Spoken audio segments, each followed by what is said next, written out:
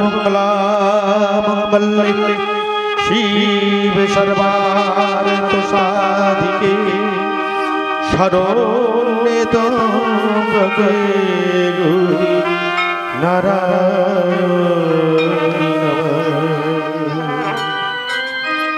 भुवन मोहिनी मागो तुमी तारा मा, भुवन मोहिनी मागो तुमी तारा मा, के बोलिते पारे मागो तब महिमा, के बोलिते पारे मागो तब महिमा। जय जय तारा मा तारा मा तारा मा, जय जय तारा मा तारा मा तारा मा, जय जय तारा मा तारा मा तारा मा, जय जय तारा मा तारा मा तारा मा। तारा रूपे ছিল খেবা সাধক মামা, তোকের ঘরে তুমি মাগো আদরি,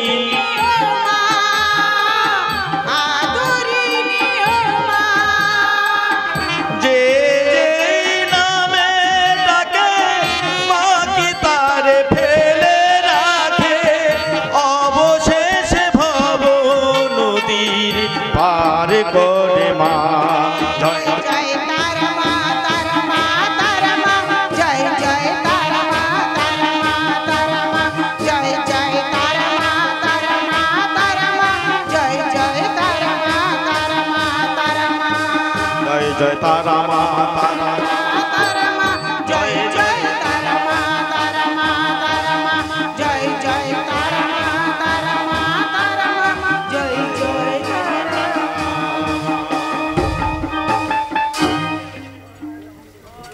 কোথায় কোথায় কোথায় জ্যোতির মাস্টার?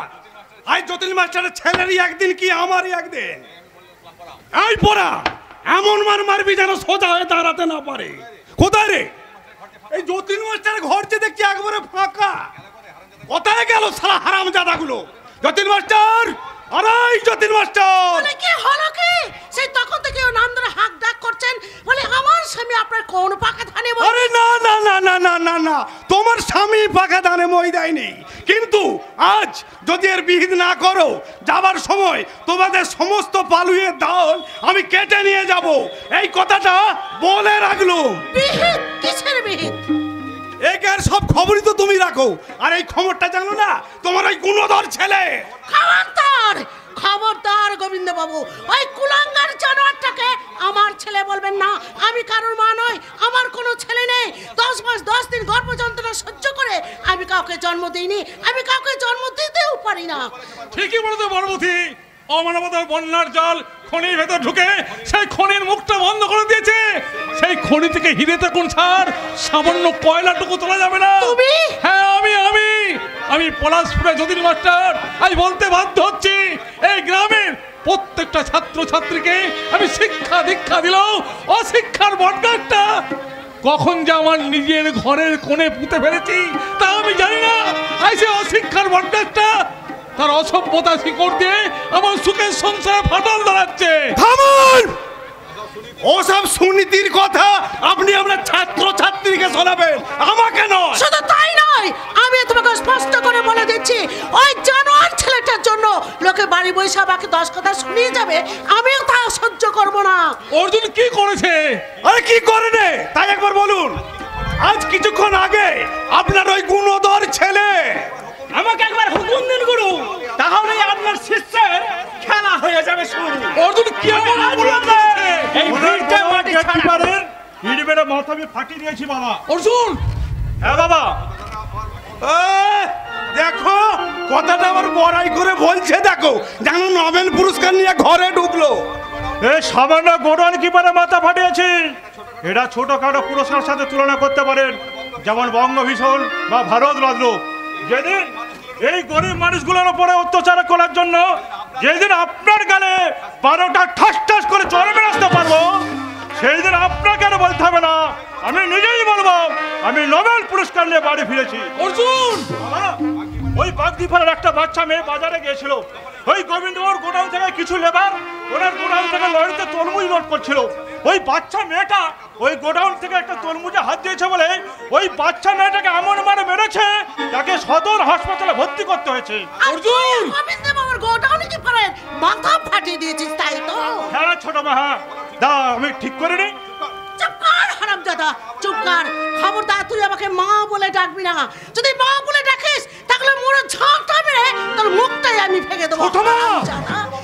ইস, ওই গোবিন্দ বাবু সজন মানুষ, গায়ের মোড়ল, কত বড় ব্যবসাদার, আর তুই কেন সামান্য বাগদি পাড়ার একটা বাচ্চার জন্য তুই তার লোকের গায়ে হাত তুললি? তাহলেই ভাবুন, ওর সাহসটা একবার ভাবুন। দিনের পর দিন ওর আস্পর্ধাটা বেড়ে যাচ্ছে। না, আমি কিছুতেই সহ্য করব না। এর জন্য ওকে শাস্তি পেতেই হবে। ঠিক বলেছেন, ভুল করলে তার জন্য শাস্তি পেতেই হবে। তাহলে আপনিও মানছেন? ভালো, খুব ভালো। শুনুন, আমি বিকেলে বাড়িতলাতে পঞ্চায়েতের মিটিং ডেকেছি। ওখানে সবার সামনে ভুল স্বীকার করে ওকে 40 বার কান ধরে ওঠবোস করতে হবে। কে ভুল করেছে তাকে তো শাস্তি পেতেই হবে। ঠিক আছে, আপনি নিশ্চিন্তে বাড়ি যান। আজ বিকেলে আপনার ডাকা পঞ্চায়েতের সবাইকে আমি সবার সামনে কান ধরে 40 বার ওঠবোস করে আসবো। বাবা তুমি? হ্যাঁ হ্যাঁ, আমি গায়ের মরণদের দেওয়া শাস্তি মাথা পেতে নেব। কিন্তু আপনি 40 বার কান ধরে ওঠবোস করতে যাবেন কেন? সে কি, এই তো আপনি বললেন যে ভুল করবে তাকে শাস্তি পেতেই হবে। আজ ও কি ভুল করেছে তা আমি জানি না, তবে আজ থেকে বেশ কয়েক বছর আগে আমি এক মস্ত বড় ভুল করে বসে আছি। আমি হলফ করে বলতে পারি সেই ভুলের শাস্তি আমি মাথা পেতে নেব। তুমি ভুল করেছো? হ্যাঁ হ্যাঁ হ্যাঁ, এনাদের কথা মতো তোমাকে বিয়ে করে আমি ভুল করেছি। যতীন মাস্টার, মাত্র একদিনের চরে এই অর্জুন মা চিরকালের জন্য আমাদের ছেড়ে চলে গেল। তখন অর্জুন খুব ছোট, ক্লাস 2-তে পড়ে। এই আপনারা বললেন যতীন মাস্টার ছেলে মানুষ, তোমার দ্বারা সম্ভব নয়। ছেলেকে মানুষ করতে গেলে তোমাকে আর একটা বিয়ে করতে হবে। তাই আপনাদের কথা মতো এই পার্বতীকে বিয়ে করলাম। পার্বতী এ বাড়িতে আসার পর থেকেই শুরু হয়ে গেল আমার অর্জুনের প্রতি অন্যায় অত্যাচার। আমার সবার ঘরে জায়গা হলো না। শীত গ্রীষ্ম বর্ষা সবসময় দাঁড়াতে পড়ে থাকতো। সকলে খাবার পর যে এঁটো কাটা পড়ে থাকতো সেগুলো জুটতো ওর ভাগ্যে। এরপর আপনি বলুন গোবিন্দ বাবু, বাবা হয়ে যাকে আমি সারা জীবন একটু সুখ দিতে পারলাম না তাকে আমি শাস্তি দেবো কোন মুখে? যতীন মাস্টার, তাই বলছি গোবিন্দ বাবু, ভুল যদি কিছু আমি করে থাকি সেই ভুল করেছি আমি, আর সেই ভুলের শাস্তি আমি মাথা পেতে নেব। বলেন তো, এখানে আমি কান ধরে 10 বার ওঠবোস করছি। এই তুমি কি করছো বাবা? ওঠবোস, কান ধরে ওঠবোস। পরীক্ষাতে ছাত্রছাত্রীরা ফেল করলে মাস্টার হয়ে আমি এরকম শাস্তি দিই। সেরকম আজ আমি জীবনের পরীক্ষায় ফেল করেছি রে, তাই তো সে শাস্তি আমি মাথা পেতে নিচ্ছি। ধরে ওঠবোস। ছেলের জন্য দরদ উতলে উঠছে। দেখুন, এসব আপনাদের পারিবারিক ব্যাপারে আমি হস্তক্ষেপ করব না। তবে বিকালে পঞ্চায়েতের সভায় আপনার ছেলে যদি না যায়। যাবো না তো আমি একবারও বলিনি, নিশ্চয়ই যাব। তবে আপনার গোডাউন কিপারকেও সবার সামনে ভুল স্বীকার করে ওই 40 বার কান ধরে উঠবোস করতে হবে। ঠিক, আমার গোডাউন কিপার ওঠবোস করবে কান ধরে। হ্যাঁ, এখনই যখন আমার বাবা কান ধরে উঠবোস করলো, তেমনি আপনার গোডাউন কিপার হয়ে আপনিও কান ধরে করে উঠবোস করলেই চলবে। এই সবগুলো করলেই কিংবা ওই বাগদিপাড়ার বাচ্চা মেয়েটার জন্য হসপিটালে যে সমস্ত খরচ হয়েছে সেই সমস্ত বহন করলেই তবেই আপনার সালিশ সভায় গিয়ে আপনার দেওয়া শাস্তি মাথা পেতে নেব, তার আগে নয়। আচ্ছা, আমারও নাম গোবিন্দ ঢোল। অ্যাটেম্পট টু মার্ডারের কেস দিয়ে 307 ধারায় যদি তোমার কোমরে দড়ি পরাতে না পারি আমি জলগ্রহণ পর্যন্ত করব না, এই বলে দিয়ে গেলাম। ভালো চান তো ছেলেকে গ্রাম থেকে তার না হলে একদিন দেখবে আপনার এই উঁচু মাথাটা মাটির সঙ্গে একবারে মিশে গেছে। এই কথাটা বলে দিয়ে গেলাম। চলাই পড়ুন, চলাই।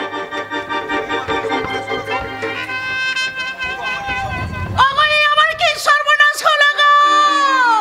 এবার ওই জানোয়ারটার জন্য এই বাড়িতে পুলিশ আসবে। আসুক পুলিশ, দেখি আমার বুক থেকে আমার অর্জুনকে কে কেড়ে নিয়ে যায়। মানে খুব তো ছেলেকে সাপোর্ট করছো, এখনো এই বয়সেও তোমাকে 4-4টে টিউশনে করতে হচ্ছে, আর খোদার খাসি হয়ে তোমার ওই ছেলেটা ঘরে বসে বসে বাপের অন্ন ধ্বংস করছে। বলে তো মাস গেলে তো 1 টাকাও রোজগার করে আনতে পারে না। হ্যাঁ, তা হয়তো পারে না ঠিকই, কিন্তু জল তোলা, বাজার করা, জামা কাপড় কাচা, এমনকি রাতে তোমার পা টিপে দেওয়া সবই তোমার অর্জুন করে। না বাবা না, ছোট মা ঠিক কথাই বলেছো। হ্যাঁ, আমার বয়সী কত ছেলে রোজগার করছে, আর আমি বেকারত্বের ছাড়া বুকে নিয়ে এই বাড়িতে বসে আছে। তার উপরে গায়ের পাঁচজন তোমাকে কত শোনাচ্ছে, আর তোমাকে অপমান করে। হ্যাঁ, আর আমার ভালো লাগে না বাবা, আমার আর ভালো লাগে না। ভালো লাগে না তো পড়ে আছিস কেন এখানে? যা যা, চলে যা যেখানে ইচ্ছা যা। এসব কি বলছো পার্বতী? ও কোথায় যাবে? কোথায় যাবে তো আমি কেমন করে যাব? তবে এটা আমি বলছি, ও যদি এই বাড়ি থেকে চলে না যায় তাহলে আমি কিন্তু এই বাড়ি ছেড়ে চলে যাব। না ছোট মা, না, তোমাকে কোথাও যেতে হবে না ছোট মা, আমি তোমাকে কথা দিচ্ছি। আমার জন্য তোমাদেরকে আর কেউ অপমান করবে না ছোট মা। অর্জুন! হ্যাঁ বাবা, হ্যাঁ, আমি চাই না আমার জন্য তোমাদের দুজনের মধ্যে অশান্তি হোক। তাই বারবার যে অশান্তির কাল সাপটা বারবার ফোলা তুলছে, সেটা আমি শান্তিতে ঢুকে দিতে চাই বাবা। অর্জুন! তোমার দেয়া শিক্ষার হৃৎপিণ্ডটা বুকের খাঁচাতে পড়ে, তোমার দেয়া সভ্যতার পোশাক পরে, তোমার দেয়া সুনীতির পথ ধরে আমি এগিয়ে যেতে চাই বাবা, আমি এগিয়ে যেতে চাই। আজ তুমি আমাকে আশীর্বাদ করো বাবা, আমি যেন শহরে গিয়ে গ্রামের মুখ উজ্জ্বল করতে পারি। এই অসহায় মানুষগুলোর পাশে দাঁড়িয়ে আমি যেন মনুশক্তির রূপ দিতে পারি। আমি জানি না আমার আশীর্বাদে কোনো মূল্য আছে কিনা, যদি থাকে তাহলে আমি তোকে সবটুকু উজাড় করে দিলাম। ওরে মনে রাখিস, একদল মানুষ, স্বার্থপর মানুষ নিজেদের সুখের কথা চিন্তা করে তোকে জীবন যুদ্ধের সৈনিক সাজিয়ে পাঠিয়ে দিচ্ছে ওই আধুনিকতার বর্ডারে। ওখানে গিয়ে তোকে সরলতার সঙ্গে গণতা যুদ্ধ করতে হবে। তাই আমি হলফ করে বলতে পারি, এই যুদ্ধে তারই জিত হবে, কারণ তুই তোর ছোট মায়ের ছেলে না হলো, তুই যে মাটির ছেলে। হ্যাঁ, তুই সৎ সরল সহজ, তুই হলি মাটি মায়ের খাঁটি ছেলে। তোমার শিখার আদর্শ পেলে, তোমার শিখার আদর্শ পেলে এই বাংলার ঘরে ঘরে জন্ম নেবে, ওরা জন্ম নেবে। মাটি মায়ের খাঁটি ছেলে, মাটি মায়ের খাঁটি ছেলে, মাটি মায়ের খাঁটি ছেলে।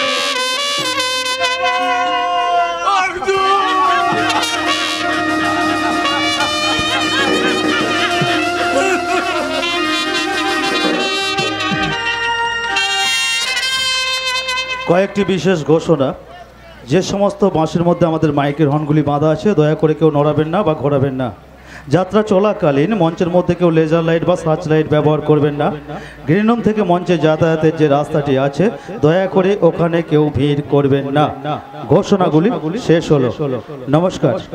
আদর্শ লোকশিক্ষক শ্রী শ্রী ঠাকুর রামকৃষ্ণ পরমহংসদেব, শারদাত্রী মা শারদা, বাবা লোকনাথ, মা কালী, শীতলা মাতা, পানপাতা, দ্বিতীয় তারাধাম মা তারার পাদপদ্মে শতকোটি প্রণাম জানিয়ে যাত্রা মোদী দর্শক মণ্ডলীকে আসুদখোলা নিউ লক্ষ্মী মাতা যাত্রা ইউনিটের পক্ষ থেকে আন্তরিক প্রীতি, শুভেচ্ছা এবং অভিনন্দন জানিয়ে শুরু করছি আজকের সুপারহিট সামাজিক যাত্রাপালা মাটি মায়ের খাঁটি ছেলে।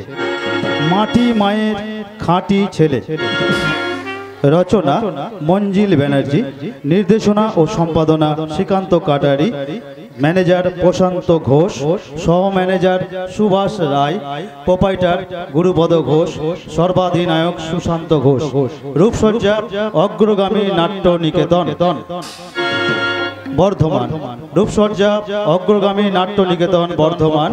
মঞ্চসজ্জা কালীমাতা ডেকোরেটর, পোস্ট অজিত দাস, স্মারক সমীর ঘোষ, দিব্যেন্দু রায় ও প্রভাত ঘোষ। পরিবেশনায় আসুদখোলা নিউ লক্ষ্মী মাতা যাত্রা ইউনিট, সর্বাধিনায়ক সুশান্ত ঘোষ। শুরু করছি। মঞ্জিল ব্যানার্জি রচিত, শ্রীকান্ত কাটারি নির্দেশিত ও সম্পাদিত সুপারহিট সামাজিক যাত্রাপালা মাটি মায়ের খাঁটি ছেলে। আমার নাম কাঞ্চন চ্যাটার্জি, শটে কেসি। আদ্যপন্ত আমি একটা খারাপ লোক মশাই।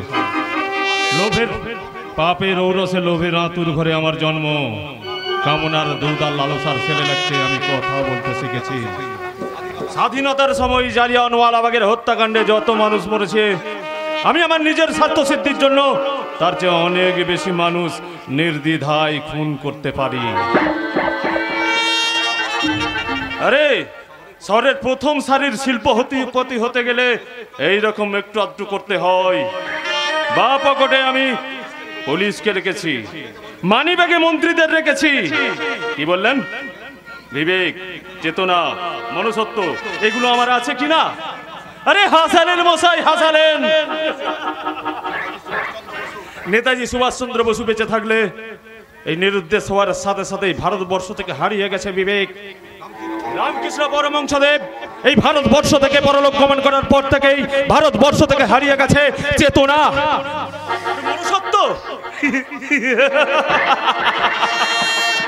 সে তো প্রতিদিন ওই পাতাল রেলে ঝাঁপ দিয়ে আত্মহত্যা করছে, আত্মহত্যা।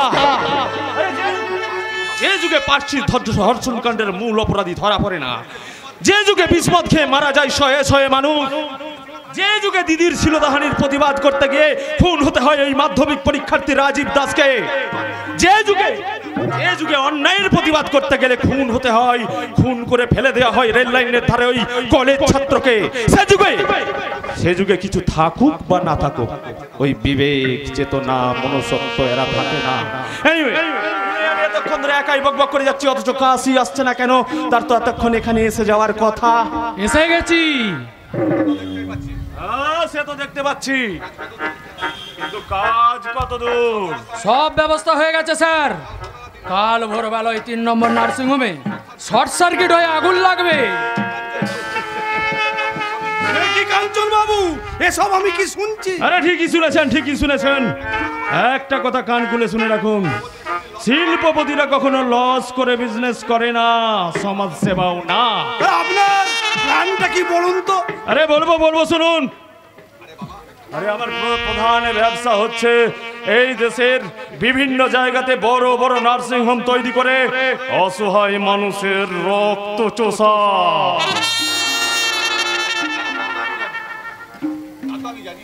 তা তো আমি জানি। এছাড়াও জানুন, আরো ভালো করে শুনুন।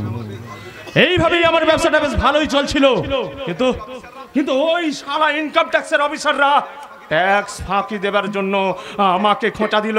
আর আমিও সেই খোঁচা খেয়ে আমি একটা অন্য রাস্তা ধরলাম। মেমারিতে আমার 3 নম্বর হসপিটালটা বানিয়ে ফেললাম, নাম দিলাম মেমারি হসপিটাল। আর সাথে সাথে ঘোষণা করলাম সেখানে দিন দুঃখী অসহায় মানুষদের বিনা পয়সায় চিকিৎসা হবে। আরে ব্যাস, হয়ে গেলাম সমাজসেবক। আর সমাজসেবক হয়ে যাওয়ার পর যে সারা ইনকাম ট্যাক্সের অফিসাররা আমাকে খোঁচা দিয়েছিল, তারাই আবার আমাকে ফুল দিয়ে সম্বর্ধনা দিল, নাগরিক সম্বর্ধনা। কিন্তু কিন্তু কিন্তু গত 5 বছর ধরে ওই হসপিটালটা পুরোপুরি লসে রান করেছে, 1 টাকাও ইনকাম নেই, উল্টে পকেট থেকে আমাদের স্টাফেদের মাইনে দিতে হচ্ছে। আর তাই তো কাল ভোর ওই মেমারি হসপিটাল আগুন লাগাবো আমি। খবরে ব্রেকিং নিউজে জানবে ইলেকট্রিসিটি শর্ট সার্কিট হয়ে আগুন লেগেছে। আর দাও দাও করে চলে উঠবে ওই 5 তলা বিল্ডিং। আর রোগীর আত্মীয়রা ভিড় করবে ওই হসপিটালের বাইরে, আর তাদের সহানুভূতি দেখিয়ে আপনি ওই মিডিয়ার ক্যামেরার সামনে বলবেন, আমি ভাবতেই পারছি না এই সকালে বেলাতে উঠেই এইরকম একটা মর্মান্তিক ঘটনা আমাকে দেখতে হবে। আমি মর্মাহত, আমি শোকাহত। দমকল কর্মীরা, আমার হসপিটালের স্টাফেরা ওই সমস্ত অসহায় অসুস্থ রোগীদের হসপিটাল থেকে টেনে বের করার চেষ্টা করছে। এর থেকে বেশি কিছু আমি বলতে পারছি না। আর অমনি মিডিয়ার ক্যামেরা সাংবাদিকের প্ল্যান করে দেবে ওই হসপিটালের দিকে। আর আগুনের লেলিহান শিখা তখন তাও তাও করে চলে উঠে গ্রাস করবে ওই 5 তলা হসপিটালকে। আর একের পর এক আসবে পেশেন্টের মৃত্যুর সংবাদ। কতজন পেশেন্ট ওখানে ভর্তি আছে? 200 জন। গোটা 50 রোগীকে বের করে আনিস, আর খেয়াল রাখিস বাকি রোগীরা যাতে ডেফিনেটলি মারা যায়। কি কাঞ্চন বাবু, এতজন মানুষকে আপনি শুধু মেরে দেবে? হ্যাঁ, মারবো। আরে না মারলে মশাই, ঘটনাটা লাইভ লাইটে আসবে না। আর এই ঘটনাটা লাইভ লাইটে না এলে আমি ইন্স্যুরেন্স ক্লেম করতে পারবো না।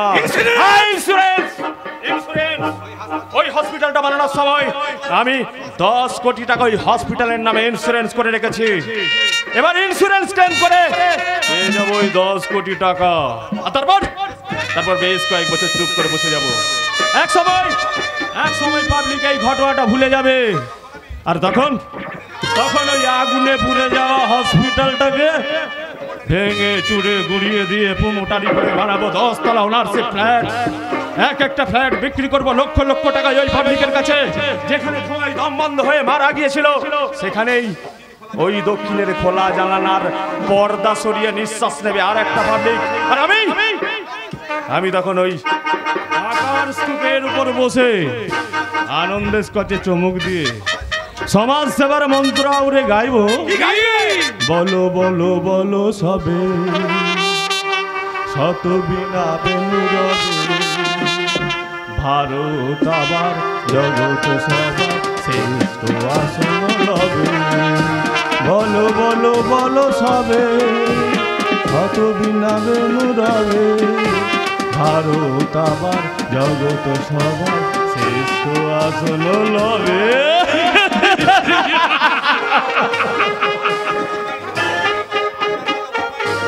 আপনার মতো বদমাইশ লোক আমি দুটো দেখি। আরে দেখবেন না, কারণ আমার কোনো জেরক্স নেই।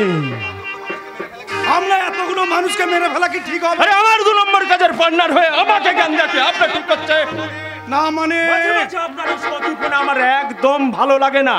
এনিওয়ে কাশি। Yes sir. কিন্তু ঠিক ভোরে। আরে নিশ্চিন্তে থাকুন স্যার, মেমারি হসপিটালে ভর্তি থাকা ওই 130 নম্বরের পেশেন্ট কাল আর সূর্যের আলো দেখতে পাবে না। চলি স্যার, ওই পুলিশের ঝামেলা হবে? আরে নিশ্চিন্ত থাকুন, আমার নাম কাঞ্চন চ্যাটার্জি, শর্টে কেসি। আরে কেসি কখনো কাঁচা কাজ করে না। ঠিকই বলেছেন, পাকা ব্রেন নিয়ে কেউ কি কাঁচা কাজ করতে পারে? স্যার, মালটা আপনার গোডাউনে আছে, কিন্তু খুব সাবধানে রাখবেন।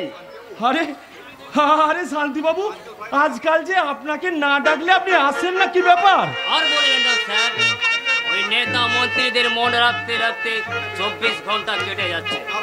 তার উপরে স্যার মিটিং মিছিল পথ অবরোধের ঝামেলা লেগেই আছে। হ্যাঁ স্যার, আবার নতুন সিস্টেম শুরু হয়েছে। ডাক্তার ঘেরাও, অধ্যাপক ঘেরাও, আর ওই শালা মিডিয়ারা বলছে ধর্ষণকারীকে ধরুন। আরে চারিদিকে অশান্তি না লাগলে আপনাদের মতো শান্তিরক্ষকদের আমদানি হবে কি করে ভাই? স্যার বলবেন না স্যার, এই নেতাই গোষ্ঠীদ্বন্দ্ব পাকাচ্ছে আর জনগণ একের পর এক মারা যাচ্ছে। হ্যাঁ স্যার, এই কীটদাসের প্রণালীটা দিয়ে দিন, আমি চলে যাব। স্যার একটা কথা শুনুন, আজ আবার জাপান থাকতে কয়েকজন শিল্পপতি আসছে এই পশ্চিমবঙ্গের শিল্পের গন্ধ শুকতে। হ্যাঁ, তাদের নিরাপত্তার দায়িত্ব আমার উপরই আছে স্যার। স্যার টাকাটা দিন। এই নাও, আমাদের অপারেশনটা কিন্তু খাল ঠিক ভরে, কথাটা মনে রাখবেন।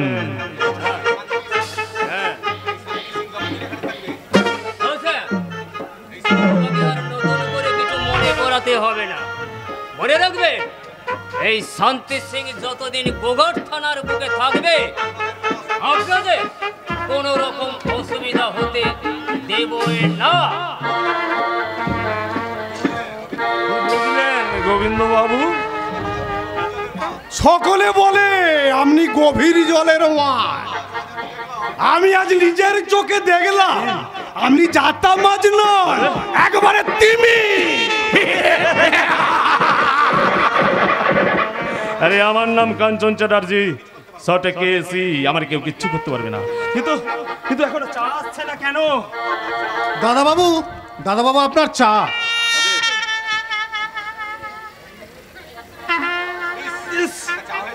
এটা চা হয়েছে। Shut up! দাদা ভাই, সরি সরি মহেশ কাকা, সরি। আসলে আমার মাথাটা খুব গরম হয়ে গিয়েছিল। আরে আরে তুমি চায় চিনি দাওনি কেন? তোমার তো সুগার, দেখেছো? চায়ে চিনি খাওয়া বারণ। দেখেছো দেখেছো, আমি একবারে ভুলে গেছি। আচ্ছা আচ্ছা মহেশ কাকা, যাও তো আমাদের দুজনের জন্য ভালো করে চিনি ছাড়া চা করে নিয়ে এসো তো। যাচ্ছি যাও।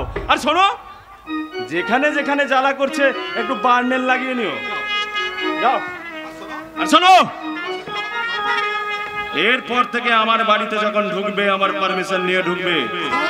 আমার পারমিশন ছাড়া যদি কখনো দেখেছি আমার বাড়ির সামনে তুমি উকি দিচ্ছ, তাহলে তাহলে আজ শুধু গরম চা দিয়ে তোমার মুখ পুড়িয়েছি, সেদিন কিন্তু তোমার গোটা বডিটাকে পেট্রোল জেলে পুড়িয়ে দেবো। বেগুন পোড়া আর মানুষ পোড়ার মধ্যে কোনো তফাৎ আমি রাখবো না, কথাটা মনে রাখে যেন। Get out, get out, get out. আরে তনু, এত সকাল সকাল তুই কোথায় যাচ্ছিস? কলেজ। তা তোদের কলেজ শুরু কটায়? 11টায়। তা এখন তো বাজে 10টা। এখান থেকে আচার্য প্রফুল্লচন্দ্র রোড হয়ে গান্ধী মোড় থেকে কলেজ ম্যাক্সিমাম সময় লাগবে আধ ঘন্টা। তাহলে 1 ঘন্টা সময় নিয়ে বেরোচ্ছিস যে? না মানে আমার এক বন্ধুর বাড়িতে যেতে হবে, তার কাছ থেকে নোট নিতে হবে, তো তাই। হ্যাঁ, ধরে নিচ্ছি তার জন্য নাই বেশ কিছুটা সময় যাবে, কিন্তু তা সত্ত্বেও তুই এত আগে বেরোচ্ছিস কেন? না না মানে আমি জানতে চেয়েছি, এত সহজে এই ঘর থেকে এত সময় নিয়ে বেরোচ্ছিস কেন? না মানে আমি বলছিলাম কি, যদি যদি যেতে গিয়ে কোনো রাস্তায় জ্যামে পড়ে যাই তো। হ্যাঁ, তার জন্য তো 15 মিনিট সময় আমি বাদ দিচ্ছি, কিন্তু 15 মিনিট আগে বেরোচ্ছিস কেন? না মানে আমি জিজ্ঞাসা করেছি তোকে অনেকবার, তুই কিন্তু কোনো উত্তর দিচ্ছিস না। কেন যাচ্ছিস? বন্ধুর বাড়ি থেকে নোট নিতে হবে, তাই একটু তাড়াতাড়ি বেরিয়েছি। যাবি না, প্রয়োজনে বন্ধুকে বাড়িতে ডাকবি। তুই তো জানিস আমি তোর সম্পর্কে কতটা সিরিয়াস। জাস্ট টাইমে বাড়ি থেকে বেরিয়ে জাস্ট টাইমে কলেজে যাবি, কলেজ ছুটি হলে কলেজ থেকে জাস্ট টাইমে বেরিয়ে জাস্ট টাইমে বাড়িতে আসবি। এই কথা আমি তোকে কতবার বলেছি, কিন্তু তুই আমার কথা শুনিসনি কেন? জানিস না আমি রেগে গেলে। দাদা ভাই, আমি তো বড় হচ্ছি দাদা ভাই, আমার তো একটু স্বাধীনতা আছে। হ্যাঁ আছে তো, এবারই তো তোর বিরাট স্বাধীনতা আছে। যেখানে খুশি সেখানে যা, ছাদে যা, স্টাডি রুমে যা, বারান্দায় যা, যেখানে খুশি সেখানে যা না, কে বারণ করেছে? কিন্তু রাস্তাতে নয়। আমি একটা কথা কিন্তু একবার বলি, দুবার নয়। আরে পাগলি, আরে পাগলি, তুই জানিস না আমি তোকে কতটা ভালোবাসি। আর তাই তো মাঝে মাঝে ভাবি তোর বিয়ে হয়ে গেলে আমি কি নিয়ে থাকবো। আমি বিয়ে করব না দাদা ভাই। আরে তা বললে হয় রে বোন, তা বললে হয়? বিয়ে তোকে করতেই হবে। আমি নিজে তোর জন্য পাত্র পছন্দ করব। আরে আরে ও গোবিন্দ বাবু, আপনার হাতে কোনো ভালো পাত্র আছে? আছে মানে আমার কলেজে পড়া ছেলে। আপনার সাহস থেকে আমি অবাক হয়ে যাচ্ছি। পলাশপুরের মতো গ্রামে আপনি থাকেন, সামান্য সবজির ব্যবসা করেন, আপনার সাহস হয় কি করে আমার সাথে আত্মীয়তা করার? দাদা ভাই না মানে কাঞ্চন বাবু, এই টাকা পয়সা তো আমার কম নেই। আজ বইতে টাকার অঙ্ক বাড়লেই স্ট্যাটাস বাড়ে, কথা আপনাকে কে বলেছে? আমার এইরকম পাত্র চাই যে স্ট্যাটাস, অর্থ, প্রাচুর্য, প্রতিপত্তি, বংশমর্যাদায় আমার সমতুল্য হবে। আরে আরে আমার মন বলে কথা। তার মানে তুমি আমার সঙ্গে কোনো ভালো পাত্র নয়, অর্থ, স্ট্যাটাস, বংশ পরিচয়ের সঙ্গে তুমি আমাকে বিয়ে দিতে চাই দাদা। কিন্তু দাদা ভাই, জ্ঞান হবার পর থেকে আমি তোমার কাছে মানুষ হয়েছি, বাবা মাকে ঠিক মতো মনে নেই। আজ পর্যন্ত তুমি আমাকে যেমন ভাবে চলতে বলেছো আমি ঠিক সেই পথেই চলে এসেছি দাদা ভাই, কিন্তু এই মন্দ ঘরের অন্ধকার আমার আর ভালো লাগছে না দাদা ভাই, আমার আর ভালো লাগছে না। শাসনটা যখন শোষণ হয়ে যায়, ভাষণটা যখন ভীষণ হয়ে যায়, আর মিশনটা যখন পারমিশন হয়ে যায়, তখন ধৈর্যের বাঁধটাও ভেঙে যায় দাদা ভাই, ধৈর্যের বাঁধটাও ভেঙে যায়।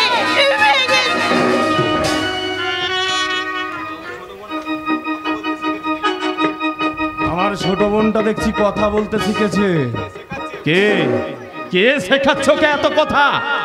মহেশ কাকা, মা মারা যাবার পর বাবার কথা আমাকে শুনতে হতো বলে আমার ভীষণ রাগ হতো। তাই তো একদিন বাবার খাবারে বিষ মিশিয়ে আমি নিজের হাতে পরম তৃপ্তিতে খাওয়ালাম। তারপর ফোনটাকে হার্ট অ্যাটাকের কেস সাজালাম, লোকাল থানাকে টাকা খাওয়ালাম, বাবার বডিটাকে জ্বালিয়ে দিলাম। তারপর এই চ্যাটার্জি বাড়ি রন্ধনমহলের রান্না থেকে কান্না সব কিছু অপারেট করতে থাকলাম আমি, কাঞ্চন চ্যাটার্জি। কিন্তু আমার সামনে দাঁড়িয়ে আমার ওই ছোট্ট বোন সবল না মারলেও অন্তত একটা ফোঁস করে গেল। আমার ওই এক রক্তিবন তনুশ্রী, কিন্তু কে ফোঁস করতে শেখালো? আরে আমার নাম কাঞ্চন চ্যাটার্জি, শটে খেয়েছি, আমাকে জানতেই হবে শীত কাটছে কোন শীতের চর।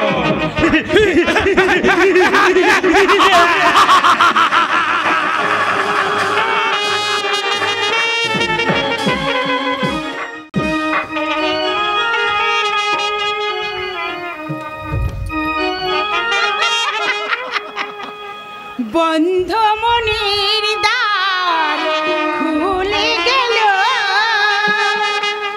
আজ থেকে মন সাথী পেল। বন্ধ মনের দ্বার খুলে গেল,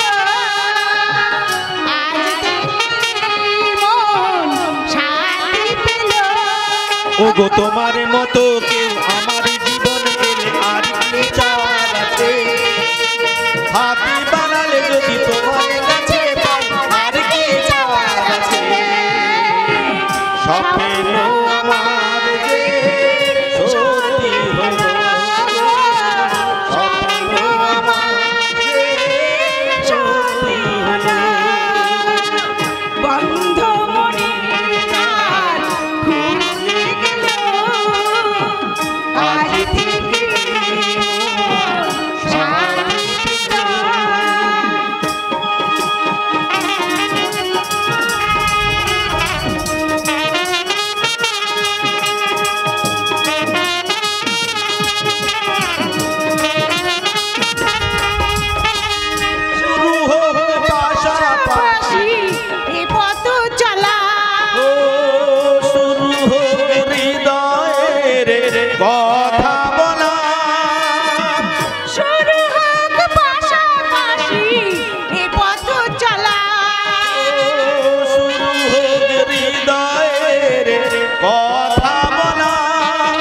গো তোমার মতো কেউ আমার জীবনে এলে আর কি চাওয়ার আছে?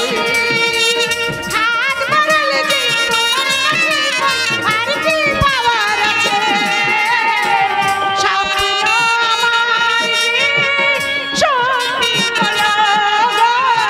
স্বপ্ন আমার যে সত্যি হলো, বন্ধ মনের দ্বার খুলে গেল, আজ থেকে এই মন শান্তি পেল, বন্ধ মনের দ্বার খুলে গেল।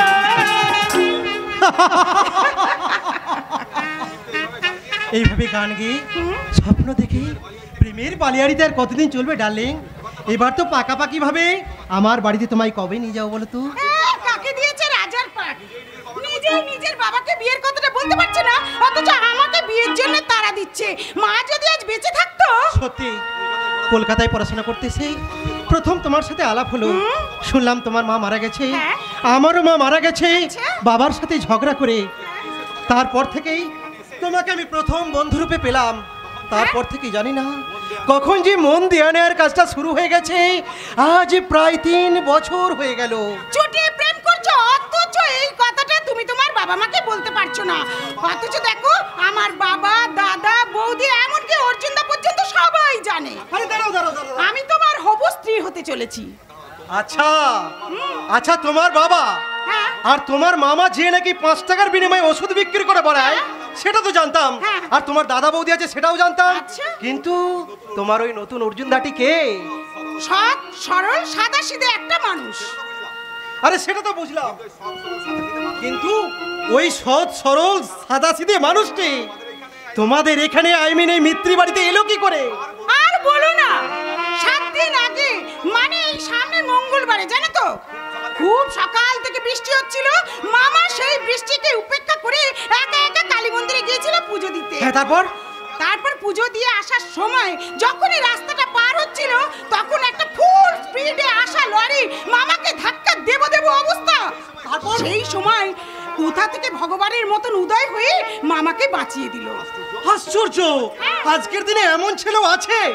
আরে শুধু কি তাই, মামা একা মন্দিরে গেছে শুনে নিজেই একটা গাড়ি ভাড়া করে একেবারে মামাকে বাড়ি পর্যন্ত পৌঁছে দিয়ে গেছে। তারপর আর কি, অর্জুনদার সঙ্গে বাবা কথা বললো, বলেই ব্যাস খাওয়া দাওয়া 500 টাকা মাইনে এই বাড়িতে কাজ দিয়ে দিল।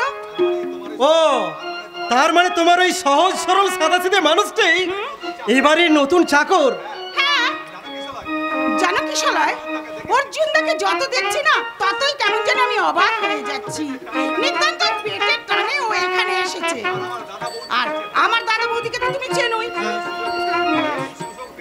যে সুযোগ পেয়েছে অমনি অর্জুনদার মাথায় সংসারের দায়িত্ব সমস্ত চাপিয়ে দিয়ে। আর তোমার অর্জুনদা বুঝি সকলের কথা 5 মাস খেটেই চলেছে? আরে শুধু খেটে চলেছে কি, অর্জুনদা ছাড়া এই বাড়িটা একেবারে অন্ধকার।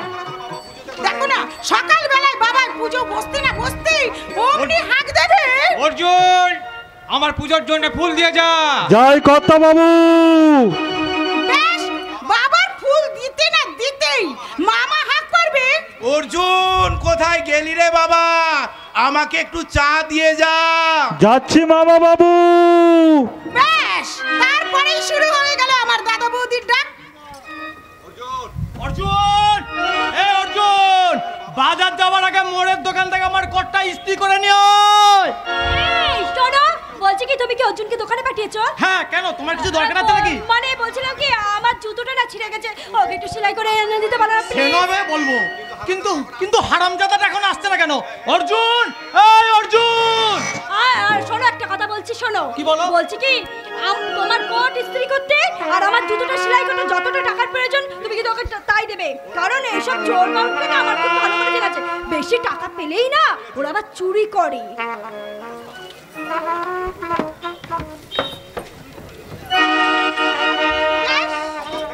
সকাল থেকে রাত পর্যন্ত উদয় অস্ত খেটে চলেছে এই অর্জুনদা। জানো, ওই অর্জুনদাকে আমি যত দেখছি না ততই যেন কেমন অবাক হয়ে যাচ্ছি। তোমার মুখ থেকে ওই অর্জুনের কথা শুনে না আমাকে ওকে খুব দেখতে ইচ্ছে করছে গো। কোথায় গেছে ও? উচ্ছন্নে গেছে, উচ্ছন্নে গেছে। বাবা তুমি? হ্যাঁ আমি সকাল থেকে খবরের কাগজটা পড়ে আমি দায়িত্ব নিয়ে বলতে পারি দেশটা একদম উচ্ছন্নে গেছে। হ্যাঁ কিশলয়, প্রথম পাতা থেকে শেষ পাতা পর্যন্ত খুন, ধর্ষণ আর রাহাজানির খবর, আর নেতা মন্ত্রীদের ফিতে কাটার খবর। প্রাদেশিকতা রোদ ঝলসে দিচ্ছে আদর্শকে, সাম্প্রদায়িকতার বৃষ্টি ভাসিয়ে দিচ্ছে মানবতাকে, আর বিচ্ছিন্নতাবাদের মেঘ ঢেকে দিচ্ছে শিক্ষাকে। জানিস মা, জানিস আমার কৈশোর জীবন কেটেছে বিধানচন্দ্র রায়ের স্বপ্ন নিয়ে, আর যৌবন কেটেছে ওই সর্বহারাদের জন্য গণসঙ্গীত গেয়ে, আর বার্ধক্য কাটছে ওই মেমারি হসপিটালে আগুন লেগে। হ্যাঁ কিশলয়, হ্যাঁ কাল রাতে মেমারি হসপিটালে আগুন লেগে মারা গেছে 200 জন অসুস্থ মানুষ, যারা সুস্থ হয়ে বাড়ি যাবার আশা নিয়ে এই হসপিটালে ভর্তি হয়েছিল। তারা গেল ঠিকই, তবে বাড়ি নয় শ্মশানে। হ্যাঁ মা, খবরটা আমিও পেয়েছি মেসমশাই। হ্যাঁ শুনলাম নাকি শর্ট সার্কিট থেকে ওখানে বিরাট আগুন লেগে গেছে। এই কথা কতটা সত্য আর কতটা মিথ্যা তা কিন্তু আমার যথেষ্ট সংশয় আছে। আসলে অবিশ্বাসের খরাতে সেই মানসিকতার মাঠটা একদম শুকিয়ে কাঠ হয়ে গেছে, আর সেই মাঠে বিশ্বাসের ফলন হয় না। বাবা হ্যাঁ হ্যাঁ, তুমি আবার আজকে এসব কি শুরু করলে বলো দেখি বাবা? একেই তোমার হাই ব্লাড প্রেশার, তার মধ্যে যদি তুমি এইসব চিন্তা ভাবনা করো তুমি কি অসুস্থ হয়ে পড়বে বাবা? হ্যাঁ মেসমশাই, বৃষ্টি কিন্তু ঠিক কথাই বলেছে। তাছাড়া আপনার একার ভাবনা তো এই সারা সিস্টেমটাকে পাল্টে দিতে পারবে না মেসমশাই। তা তো ঠিক। স্বাধীনতার আগে মানুষ মরতো গুলি খেয়ে, কিন্তু স্বাধীনতার পর মানুষ মরছে আর্সেনিক মেশানো জল খেয়ে। এবার তোমরাই বলো, যুব সমাজ কি পরিবর্তনের খুব প্রয়োজন ছিল? যাক এবার বৃষ্টির বিয়ের ব্যাপারে তুমি কি তোমার বাবার সঙ্গে কোনো কথা বলেছো কিশলয়? বাবা তোমরা কথা বলো, আমি এখন আসছি। কেমন লজ্জা পেয়ে মেয়ে চলে গেল। জানো বাবা কিশলয়, বৃষ্টির বয়স তো দিন দিন বেড়ে যাচ্ছে, তাই কথায় আছে যে বেশি বয়সে মেয়েদের বিয়ে হয় না। তাই চিন্তায় রাতে আমার ঘুম চলে গেছে, আর সেই চিন্তায় যত তাড়াতাড়ি সম্ভব। ঠিক আছে মেসমশাই, আমি আজই গিয়ে বাবাকে কথাটা বলবো। কিশলয়, আপনি এ নিয়ে কোনো চিন্তা করবেন না।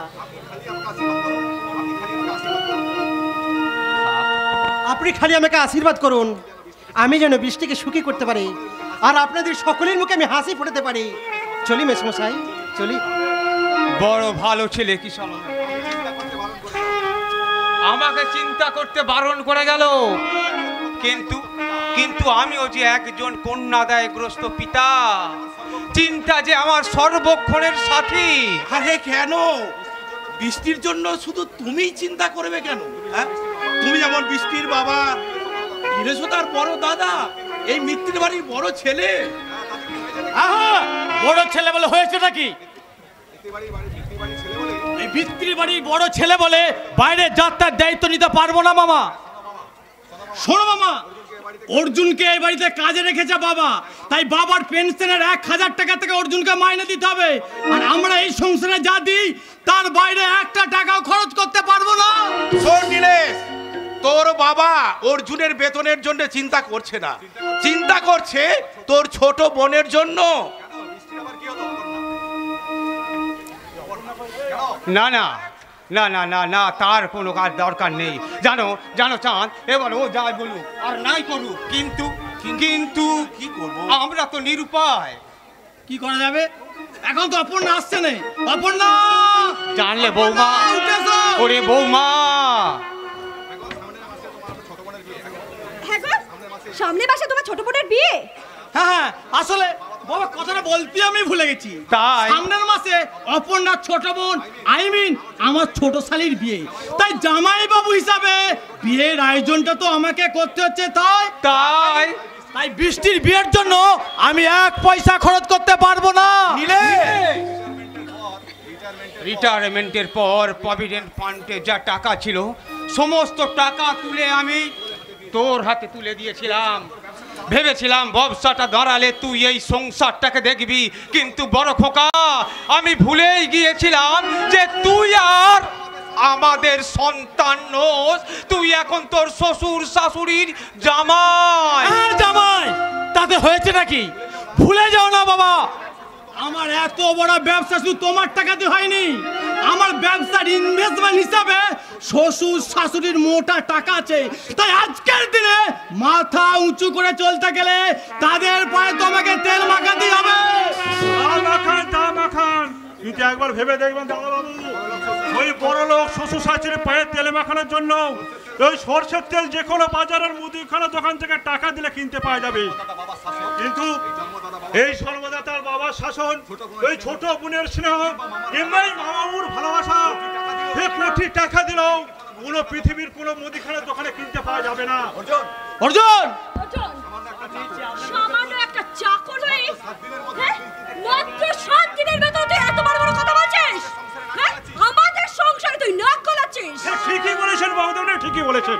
যেখানে আপনার আর বড়দাদা বলে যেখানে দুখানা নাক আছে, সেখানে আমার নাকটা গলানো খুব অন্যায় হয়ে গেছে। কথাটা মনে থাকে জানো?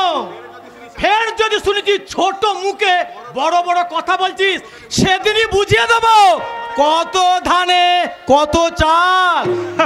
আমরা গ্রামের ছেলে দাদা বাবু, আমরা এই ধান চাল হিসেবটা ভালোভাবেই বুঝি। আর যেটা বুঝি না এই শহরের টাকা পয়সার হিসেব। হ্যাঁ, তা আপনি দিয়েছিলেন 20 টাকা, এই কোট ইস্ত্রি করতে নিয়েছে 13 টাকা, আর এই বৌদ্ধমণি জুতো সেলাই করতে নিয়েছে 3 টাকা।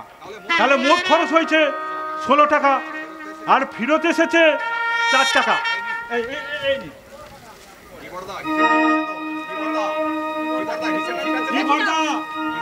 হিসেব ঠিক আছে তো? না মানে কি বৌদ্ধমণি, আপনি তো ভালো হয়েছেন আমাদের চাকর বাকরকে, আমরা টাকা চুরি করি না তো?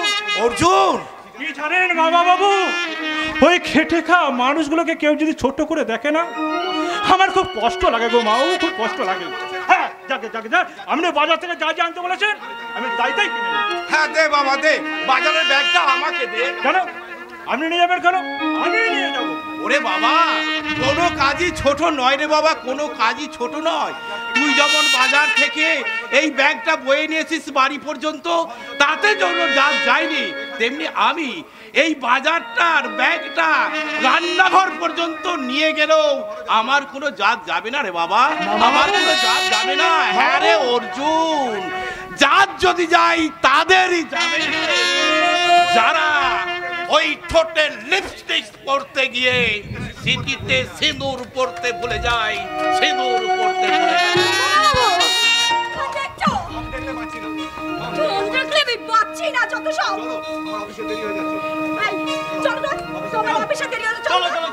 তাহলে বৃষ্টির বিয়ে এক কথা বারবার আমার বলতে ভালো লাগে না বাবা।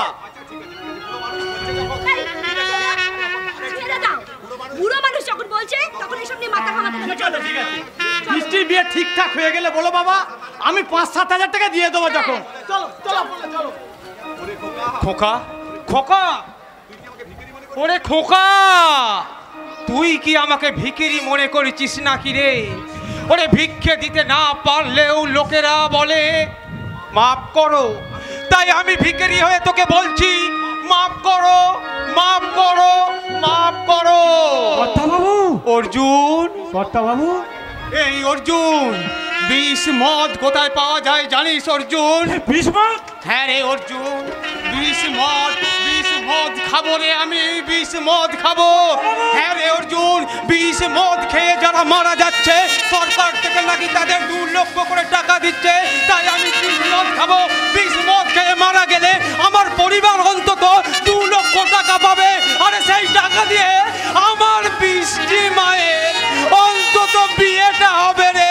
তাহলে তাহলে বাবা হয়ে ছেলের কাছে আর ভিখারির মতো হাত পাততে হবে না, হাত পাততে হবে না।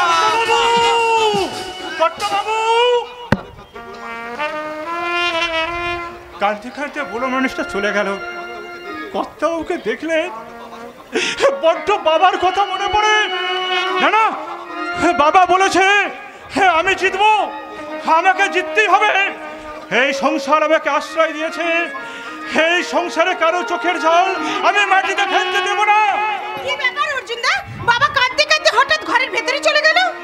কি হয়েছে বলো বলো কি হয়েছে? কিছু হয়নি তো? না। হ্যাঁ, কর্তাও তোমাকে খুব ভালোবাসে তো, তা তুমি বিয়ে করে শ্বশুরের বাড়ি যাবে শুনে কর্তাও চোখের জল এনে ফেলেছে। তাই এই সময় সমস্ত বাবারই তো চোখের জল আসে গো দিদিমণি। তুমি সত্যি কথা বলছো নাকি আমার কাছে কিছু লুকোচ্ছ বলো তো? হ্যাঁ, মনের কথা আর বুকের ব্যথা লোকানো যায় না গো দিদিমণি। অর্জুন দা, আমি তো এখন তুমি স্বপ্ন দেখা শুরু করে দিয়েছি। কি স্বপ্ন অর্জুন দা? আমি যে স্বপ্ন দেখার সৌদাগর গো দিদিমণি, স্বপ্ন দেখার সৌদাগর। তাই তো নিজেও স্বপ্ন দেখি আর তোমাদেরকেও স্বপ্ন দেখাই। তাই বুঝি? তাই জানো দিদিমণি, আমি স্বপ্ন দেখছি এই সারা বাড়িটা টুনি বাল্ব দিয়ে সাজানো হয়েছে, আর সারা বাড়িতে কত লোকজন হইচই করছে, আর তুমি চন্দনের ফোঁটা পরে লাল রঙের বেনারসি পরে সেজে ওই ফোনের আসনে বসে আছো, আর চারদিকে তোমার বন্ধুরা গাইছে বসে বসে ভাবি আমি সারাদিন কি করে মেটাবো তোমার ইরি, বসে বসে ভাবি আমি সারাদিন কি করে মেটাবো তোমার ইরি, এ মনের ক্ষণে কবে ধীরে ধীরে এ মনের ক্ষণে কবে ধীরে ধীরে ফিরিয়ে দিলে আমার হারানো স্মৃতি, বসে বসে ভাবি আমি সারাদিন কি করে মেটাবো তোমার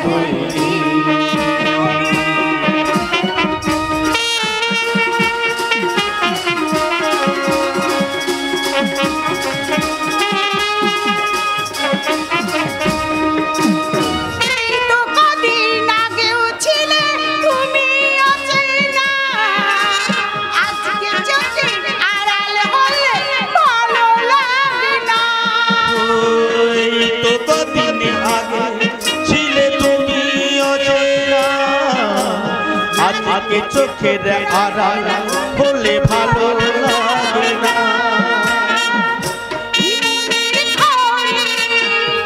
কবে ধীরে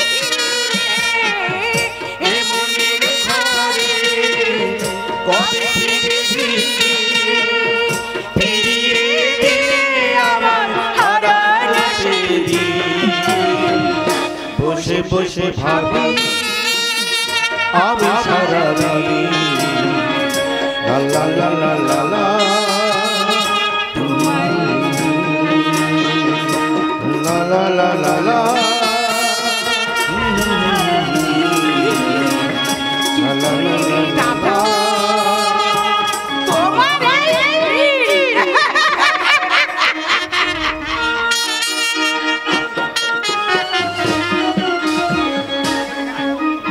দেখতে দেখতে কেটে গেল কতগুলো বছর।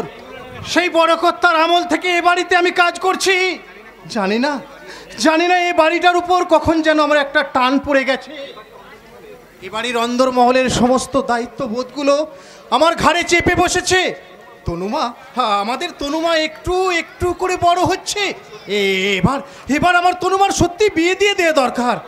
দাদাবাবু পাত্র দেখছে বটে, না দাদাবাবুর উপর আমার কোনো ভরসা নেই। টাকা ছাড়া দাদাবাবু কিচ্ছু বোঝে না। কতবার আমি ভেবেছি এই বাড়িটা ছেড়ে আমি চলে যাব, কিন্তু পারি না শুধু আমার ওই তনুমার জন্য। তনুমা যখন মহেশ কাকা বলে আমার কাছে ছুটে আসে, তখন আমার মনে হয় আমার মরে যায় সেই ছোট্ট মেয়েটা আবার আমার বুকে ফিরে এসে। তনুশ্রী, আপনাকে তো ঠিক চিনতে পারলেন না দাদাবাবু। তুমি নিশ্চয়ই মহেশ কাকা না? হ্যাঁ, কিন্তু আমি তোমাকে কি করে চিনলাম তাই তো? তনুশ্রী, বৃষ্টি আর আমরা তিনজনে একই কলেজের স্টুডেন্ট। আসলে যার সাথে আমার বিয়ের ঠিক হয়েছে আমরা তিনজনেই বন্ধু। ও, তার মানে তুমি কিশলয় দাদাবাবু? হ্যাঁ মহেশ কাকা, আমি তনুশ্রী আর বৃষ্টির থেকে 1 বছরের সিনিয়র, মানে মানে আমি ফাইনাল দিয়েছি আর ওরা দেবে, তাই তো এই কিছু নোট দেওয়ার জন্য আমি এই বাড়িতে এলাম। হ্যাঁ হ্যাঁ হ্যাঁ হ্যাঁ, তনুশ্রী বলছিল বটে, আসলে ওর যা কিছু আদর আবদার সবই তো আমার কাছে কিশোর দাদা বাবু। সে তো জানি, আর শরীর খারাপের জন্য বৃষ্টিও কদিন কলেজে যায়নি, তাই তো এই নোটগুলো দেওয়ার জন্য বৃষ্টি আমাকে এই বাড়িতে পাঠালো। ভালো করেছো, খুব ভালো করেছো বাবা, খুব ভালো করেছো। এই তুমি আমাদের বাড়িতে এসেছো জানলে আমার তনুমানা ভীষণ খুশি হবে, ভীষণ খুশি হবে। আরে সেটা তো বুঝলাম, কিন্তু ও কোথায়? এই কলেজে গেছে। হ্যাঁ হ্যাঁ, আসার সময় হয়ে গেছে বাবা, কিন্তু কিন্তু এখনো আসছে না কেন বলো তো? পথে আবার কোনো বিপদ হলো না তো? হ্যাঁ হ্যাঁ কিশোর দাদাবাবু, হ্যাঁ আসলে আসলে এই তনুমার জন্য আমার খুব চিন্তা হয়। দাদাবাবু ওকে কাঠের পুতুলের মতো সাজিয়ে রেখেছে, বাড়ির বাইরে যেতে দেয় না, কারোর সাথে মিশতে দেয় না, মন মারা হয়ে একা একা ঘরের মধ্যে বসে থাকে মেয়েটা। কিন্তু মহেশ কাকা, দাদাবাবু ওর সাথে এরকম করে কেন? তা তো আমি জানি না কিশোর দাদাবাবু, তা তো আমি জানি না, তবে আমি একটা কথা জানি, দাদাবাবু খুব ভয়ানক মানুষ। দাদাবাবুর কথা না শুনলে হয়তো ওই তো তনুমা এসে গেছে।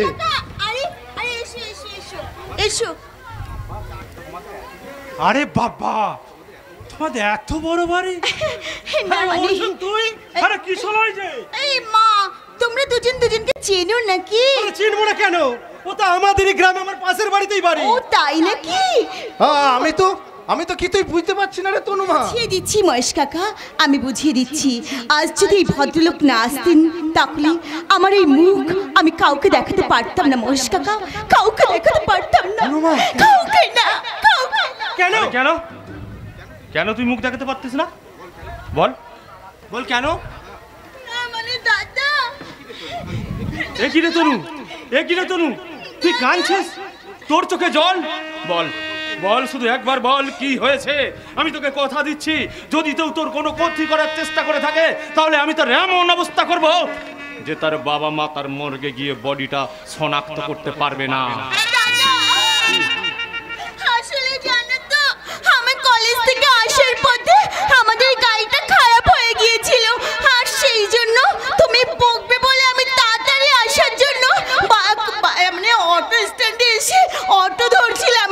হ্যাঁ, এমন সময় কিন্তু অটো স্ট্যান্ডের কয়েকটা ছেলে আমাকে যাচ্ছে তাই অপমানি করে দাদা, আমি প্রতিবাদ করতে ওরা আমাকে। আমার নাম কাঞ্চন চ্যাটার্জি, সটকেসি। আমার বোনের সম্মান নিয়ে যারা ছিনিমিনি খেলতে চেয়েছে, তাদের আমি বল কোন অটো স্ট্যান্ড, কোথায় গেলে এখন ওদের পাবো? তার আর কোনো দরকার নেই দাদা, ওই ছেলেগুলোকে আমি এমন উদ্যম মার মেরেছি। তুমি? হ্যাঁ দাদা, হ্যাঁ, উনি ঠিক সময়ে ওখানে এসে ওই ছেলেগুলোকে হাত থেকে আমাকে বাঁচিয়েছে, তারপর আমাকে বাড়িতে নিয়ে এসেছে। ও আই সি। ভালো করেছো বাবু, খুব ভালো করেছো। এই কি বলে যে তোমাকে আমি ধন্যবাদ জানাবো? না না, এসব কথা বলবেন না, হ্যাঁ এটা তো আমার কর্তব্য। তুমি তোমার কর্তব্য করেছো, এবার আমাকে আমার কর্তব্য করতে দাও। বলো তোমার কি লাগবে? মানে আজকে তুমি আমার বোনের সম্মান বাঁচানোর প্রতিদান স্বরূপ যা চাইবে আমি তোমাকে তাই দেবো। বলো কি চাও? টাকা, গাড়ি, বাড়ি? Answer me please answer me. এসব কি বলছেন দাদা? অর্জুনকে আমি ছোট্টবেলা থেকে চিনি। তুমি? হ্যাঁ আমি। আপনার মতন তনুশ্রী আমার ছোট্ট বোনের মতো, ওকে কিছু নোটস দেওয়ার জন্য এ বাড়িতে আমি এসেছিলাম। এখানে এসে অর্জুনের সঙ্গে আমার দেখা হয়ে গেল। হ্যাঁ হ্যাঁ, আমি তো মিত্তির বাড়িতে চাকরের কাজ করি, তা বাজার করতে বেরিয়েছিলাম, দেখি ওই রাস্তায় কিছু ছেলে দিদিমণিকে ডিস্টার্ব করছে, বেশ মাথাটা গরম হয়ে গেল। ও বুঝেছি, সেই অন্যায়ের প্রতিবাদ করে নেশালে তোর সেই ছোট্টবেলা থেকে গেল না। এনিওয়ে দাদা, ও তো আমাদের গ্রামের ছেলে, তাই বলছি কর্তব্য করার প্রতিদান স্বরূপ আপনি যদি কিছু দিতে চান না, ও কিছুতেই দান নেবে না। সেটা আমি ওর মুখ থেকেই শুনতে চাই। বলো তুমি কি চাও? যা চাইবো আপনি তাই দেবেন? হ্যাঁ, তুমি যা চাইবে আমি তোমাকে তাই দেব। তোমার যা প্রয়োজন হবে আমি তোমাকে সেই মূল্যই দেব, একটা মাত্র চেকে। আরে আমার নাম কাঞ্চন চ্যাটার্জি, শটে কেসি। কেসি কখনো কথার খেলাপ করে না। তাহলে আমাকে এক জোড়া সোনার দুল আর একটা ভালো স্যুট দেবেন। অর্জুন, কিছু মনে করিস না কিশলয়, নিজে রোজগার করে এগুলো তো কিনতে পারবো না, কিন্তু বিশ্বাস কর একটা স্যুট আর এক জোড়া কানের দুল যে আমার খুব প্রয়োজন রে কিশলয়। অদ্ভুত তো, তোমাকে দেখে মনে হয় ভালো প্যান্ট শার্ট তুমি পরো না, আর সোনার কানের দুল সে তো মেয়েরা পরে। তাহলে মহেশ কাকা, ও একটা স্যুট আর এক জোড়া কানের দুল নিয়ে কি করবে সেটা জেনে আমাদের কোনো লাভ নেই। ওকে আমি কথা দিয়েছি, ও যা চাইবে আমি তাই দেবো। কিন্তু সুতরাং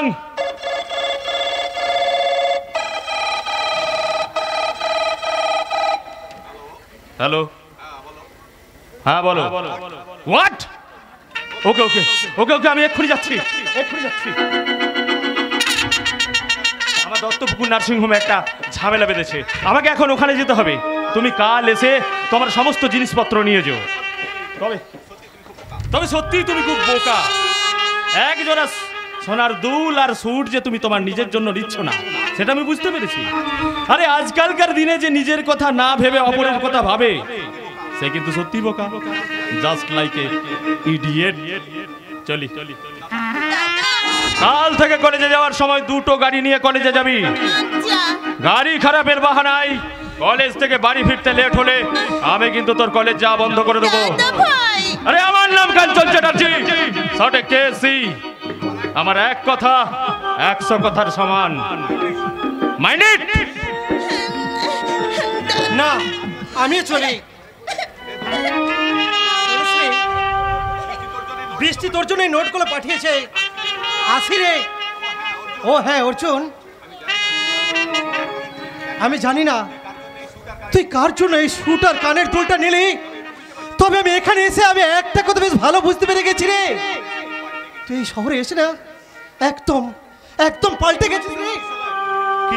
ওরে অর্জুন, শহরের এই দেওয়ানে আর খেলাটা বড় ভয়ঙ্কর রে। একবার যদি তুই সেই খেলায় মেতে উঠিস না তাহলে দেখবি এই সব শহরের মানুষগুলো তোর কাছ থেকে তোর মনুষ্যত্বটাকে কেড়ে নিয়ে তোর হাতে নীতিহীনতার ব্যাকরণ বইটাকে ধরিয়ে দিচ্ছে। ওরে অর্জুন, সেখানে সাম্যবাদের সমাস না থাকলেও বিভাজনের বাক্য রচনা নিশ্চয় আছে রে অর্জুন, নিশ্চয় আছে। কিশলয় আমাকে ভুল বুঝে চলে গেল। কিন্তু কিন্তু কিন্তু আপনারা বিশ্বাস করুন, ওই একটা ভাগনের মুখে পড়া সংসারকে বাঁচানোর জন্যই আমি এই সব জিনিসগুলোকে চেয়েছি। বেশ করেছো বাবা, তুমি খুব ভালো করেছো। মহেশ কাকা একদম ঠিক কথা বলেছে।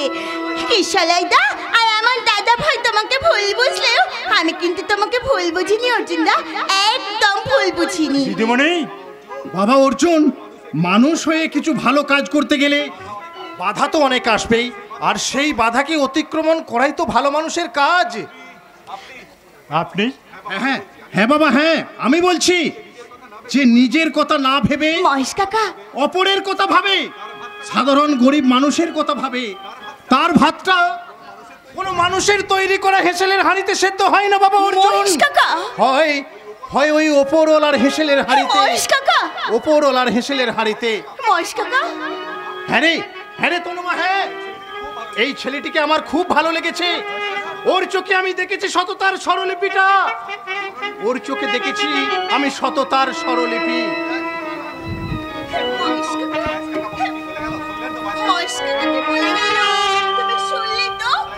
তাই এখন থেকে আর সব কথা ভেবে একদম দুশ্চিন্তা নয়। এবার থেকে দেখবে আজ যারা তোমাকে গুড মর্নিং বলছে না তারাও একদিন তোমাকে গুড নাইট বলতে বাধ্য হবে। সত্যি কথা বলতে কি জানেন দিদিমণি, সেই ছোট্ট বলেছে দেখবে আজ যারা তোমাকে গুড মর্নিং বলছে না একদিন তারাই তোমাকে গুড নাইট বলতে বাধ্য হবে। সত্যি কথা বলতে কি দিদিমণি, সেই ছোট্টবেলা থেকে শুধু ধিৎকার আর গঞ্জনাই পেয়েছি। আর আপনাদের মতো ভালো মানুষের ভালো ভালো কথা শুনে আমার মনে হচ্ছে আমার জীবনের ডুবে যাওয়া সূর্যটা আবার উকি দিচ্ছে। অর্জুন বাবু, হ্যাঁ আমার কথা ছাড়ো দিদি আমার কথা ছাড়ো, এরপর আপনার কথা। আমার তো কোনো কথাই নেই অর্জুন বাবু, আমার সব কথা এই চার দেওয়ালের মধ্যে ঢাকা পড়ে গেছে। দিদিমণি। হ্যাঁ অর্জুন বাবু, দাদার আদালতে বিচার হয়ে গেছে, আমার স্বাধীনতা যাবজ্জীবন জেল খাটবে। কিন্তু জানেন অর্জুন বাবু, আমার ইচ্ছে হয় ওই অন্ধকার থেকে আলোর মধ্যে বেরিয়ে এসে এক ঝাঁক পথে হাসির সঙ্গে আমাকে দৌড়াতে ইচ্ছা করে, আমাকে নদীর জলের মতো আমাকে এ ঘাটে গ্রামের দলে ঘাটে আমাকে ঘুরে বেড়াতে ইচ্ছা করে, কিন্তু আমি পারি না অর্জুন বাবু, আমি তো পারি না। কেন পারেন না দিদিমণি? কারণ আমার হাত পাগলো কঠিন কর্তব্যের পরাধীনের শেকলে বাঁধা। ভুলে ফেলো না শেকল অর্জুন বাবু, ওই ভেঙে ফেলো ওই অন্ধকারে। অর্জুন বাবু। হ্যাঁ দিদিমণি, হ্যাঁ আমি আপনাকে এই কারাগারের জগৎ থেকে নিয়ে যাব। আমি জগতের সূর্যের ঠিকরে পড়া সোনা রৌদ্র দেখাবো ওই চাঁদের জোছনা। সত্যি আপনি পারবেন অর্জুন বাবু, আপনি পারবেন? আমাকে নিয়ে যাবি এই শাসনের ভিত্তির বাইরে দিদিমণি। আর তা যদি পারেন অর্জুন বাবু, মহেশ কাকার মতো আমিও আপনার চোখ থেকে সব আলো সরিয়ে দিই। আমি আপনার থেকে বলবো। কি দিদিমণি, কি বলবেন? জানো আমরা আছি আর জনমে থাকিব আবার।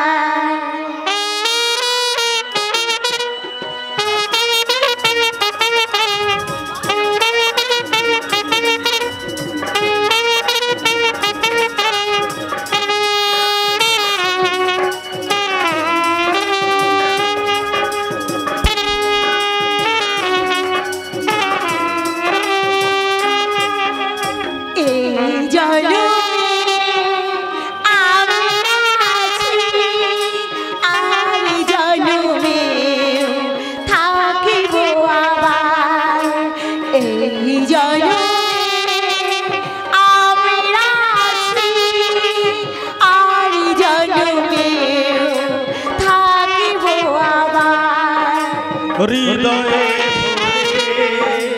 রেখে যাবো প্রাণে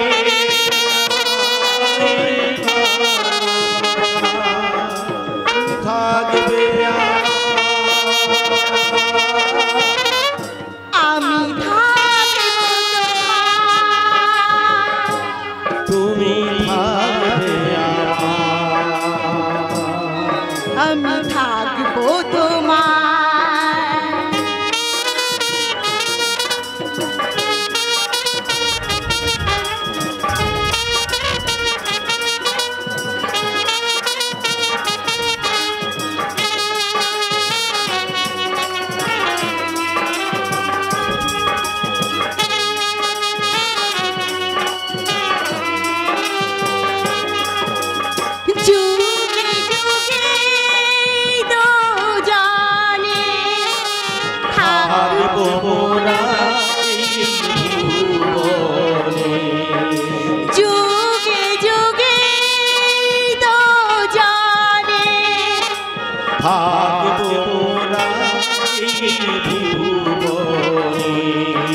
হৃদয় ভরে রেখে যাব প্রাণের ছোঁয়ায় ভালোবাসা, তুমি থাকবে আমি তুমি থাকবে আমার।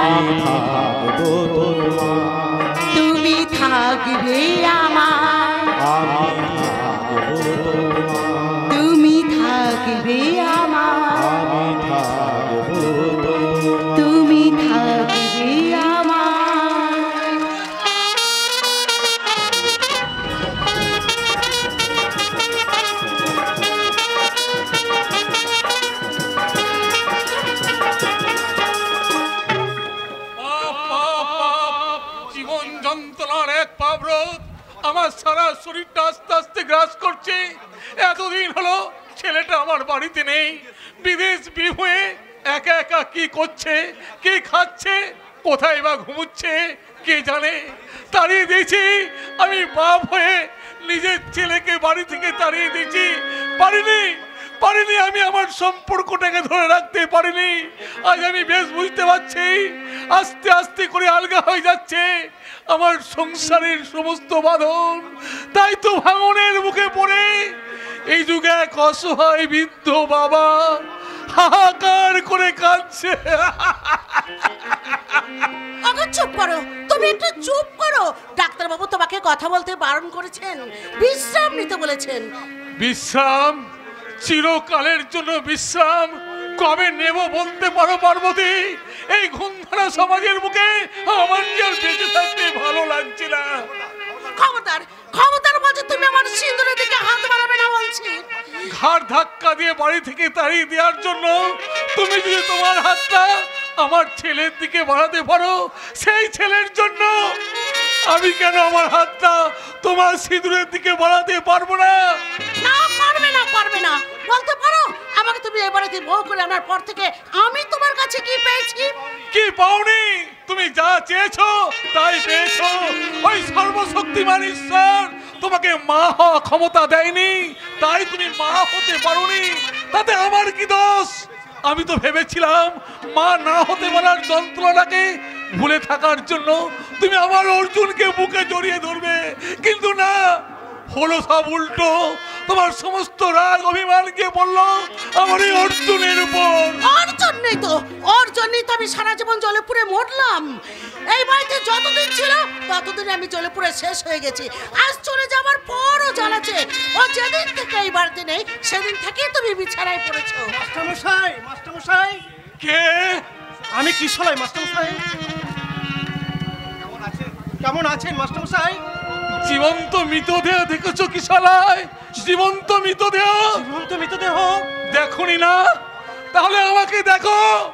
আমি বিবেকের চিতাতে আহত আগুনে জ্বলা একটা জীবন্ত মৃতদেহ। এরপরও কি তুমি জানতে চাইবে আমি কেমন আছি? এসব আপনি কি বলছেন মাস্টারমশাই? কি হয়েছে আপনার মাস্টারমশাই?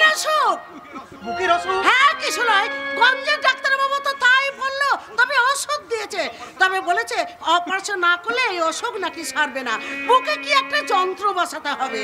ও তার মানে তো পেসমেকার, সে তো অনেক খরচ। হ্যাঁ তাই তো বলছি, ওসব অপারেশন করতে বারণ করছে। আমি আজ আছি, কাল নেই। তাছাড়া আমার মতন সাধারণ মানুষের জন্য অত টাকা খরচ করা দরকার নেই, আর অত টাকা খরচ করা আমাদের কোনো ক্ষমতাও নেই। আপনি কি বলছেন মাস্টারমশাই? আপনি যে গায়ের গর্ভ, আপনাকে যে সুস্থ হতেই হবে মাস্টারমশাই, আপনাকে যে সুস্থ হতেই হবে। ওরে কিশলয়, বাইরে থেকে যন্ত্র কিনে এনে আমার এই বুকে বসালে আমি সুস্থ হব না। এসব তুমি কি বলছো? পেসমেকার বসালেও আপনি কি সুস্থ হবেন না? না, কারণ আমার আসল বুকের যন্ত্র হলো তো অর্জুন। ওই অর্জুনকে আমি একবার বুকে জড়িয়ে ধরলে আমি ঠিক সুস্থ হয়ে যাব। বাইরের কোনো যন্ত্র লাগবে না, বাইরের কোনো যন্ত্র লাগবে না। অর্জুন, ওই অর্জুন জানোয়ারটা বাইরে চলে গিয়েও আমাকে শান্তি দিচ্ছে না। বাবা কিশলয়, তুমি পার্বতীর কথা কিছু মনে করো না। আমি তোমাকে একটা কথা বলছি, তুমি তো শহরে যাও, চারিদিকে ঘোরাফেরা করো। যদি আমার অর্জুনের সাথে তোমার দেখা হয়। অর্জুনের সাথে আমার দেখা হয়েছিল মাস্টারমশাই। হয়েছিল? কি বললে তুমি? ওই বুক পোড়াটার সাথে তোমার দেখা হয়েছে? কোথায় আছে ও? কেমন আছে? কি খাচ্ছে? নিশ্চয়ই খুব রোগা হয়ে গেছে বাবা। না মাস্টারমশাই, আপনি এসব নিয়ে একদম চিন্তা ভাবনা করবেন না। অর্জুন ভালো আছে। আমার অর্জুন ভালো আছে? হ্যাঁ মাস্টারমশাই, অর্জুন ভালো আছে। সে তো থাকবেই। এদিকে ঘরের মানুষটাকে নিয়ে জমে মানুষের টানাটানি হচ্ছে, আর ওদিকে অভাব শহরে গিয়ে ফুর্তি করছে। পার্বতী, তুমি থামবে? এই বলো বাবা, বলো কিশলয়, এই আমার অর্জুন কোথায় আছে, কি করছে? তুমি আমাকে সব কথা খুলে বলো, কোনো কথা গোপন করো না। বলছি মাস্টারমশাই, সব বলছি।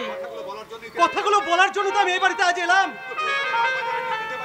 ওই অর্জুন উত্তর কলকাতার মিত্তির বাড়িতে আজ চাকরের কাজ করছে। ও নিজের পায়ে দাঁড়িয়ে টাকা রোজগার করতে চাইছে মাস্টারমশাই। শুনো শান্তি, বইলে পার্বতী, এখন তুমি যদি ওই মধু ডাক্তারকে ডেকে আনো, তাহলে পরীক্ষা করলে মধু ডাক্তার অবাক হয়ে যাবে। অবাক হয়ে যাবে? হ্যাঁ পার্বতী, হ্যাঁ। এখন মধু ডাক্তার আমার বুকটা পরীক্ষা করলে দেখতে পাবে আমার বুকের ভেতর অচল হয়ে যায় হৃৎপিণ্ডটা আবার সচল হয়ে গেছে। দেখতে ইচ্ছে করছে বাবা, ছেলেটাকে আমার দেখতে বড্ড ইচ্ছে করছে। বেশ তো, আপনি একটু সুস্থ হয়ে যান না, আমি নিজে আপনাকে অর্জুনের কাছে নিয়ে যাব। এই যে মানে তুমি তো তোমার মাস্টার মশাইকে ভাই সুস্থ হতে বলছো, কিন্তু সুস্থটা হবে কোথা থেকে ভাই সেটা তো বলে না। তোমার মুখে তো শুনলাম সে বাবু নাকি শহরে গিয়ে কাজ করছে, তবে সে কি পারে না সে টাকা পয়সা খরচা করে তার বাবাকে সুস্থ করতে? করবে না, করবে না। ওসব বাচ্চার ছেলেকে আমার খুব ভালো করে চেনা আছে। পার্বতী, তুমি দেখছি কাক আর কোকিলের মধ্যে গুলিয়ে ফেলছো। গুলিয়ে ফেলছি না, সত্যি কথাগুলো বলছি। ও একটা এক নম্বরের স্বার্থপর। পার্বতী, তুমি মুখ সামলে কথা বলবে। আমি আমার ছেলেকে চিনি, ও স্বার্থপর নয়, আমি দায়িত্ব নিয়ে বলতে পারি।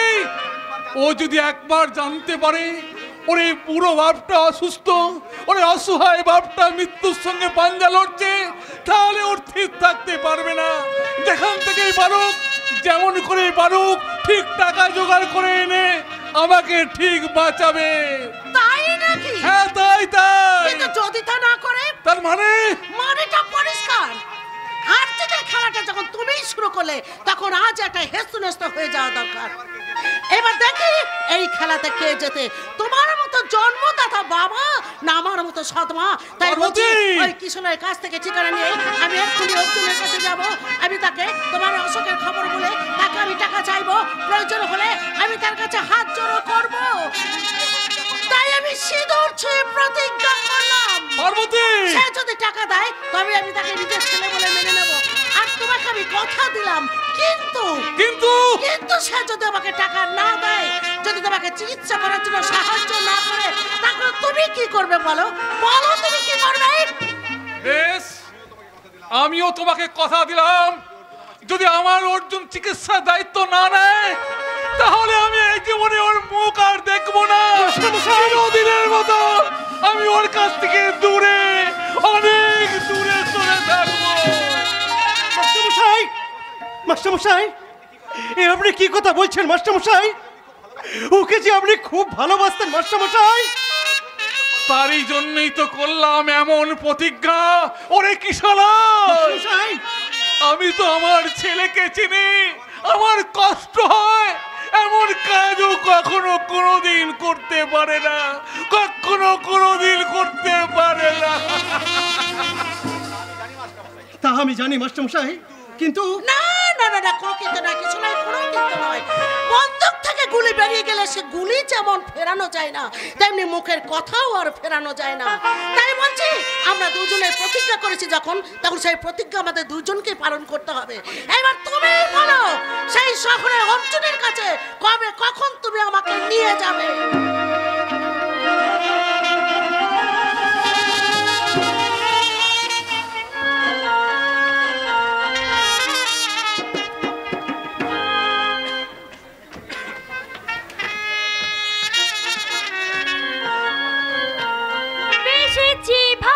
শুধু তোমাকে ভালোবাসি, আজ তোমাকে বাসবো ভালো চিরদিন, শুধু তোমাকে, শুধু তোমাকে বেসেছি ভালো, শুধু তোমাকে ভালোবাসি, আজ তোমাকে বাসবো ভালো চিরদিন, শুধু তোমাকে, শুধু তোমাকে, শুধু তোমাকে।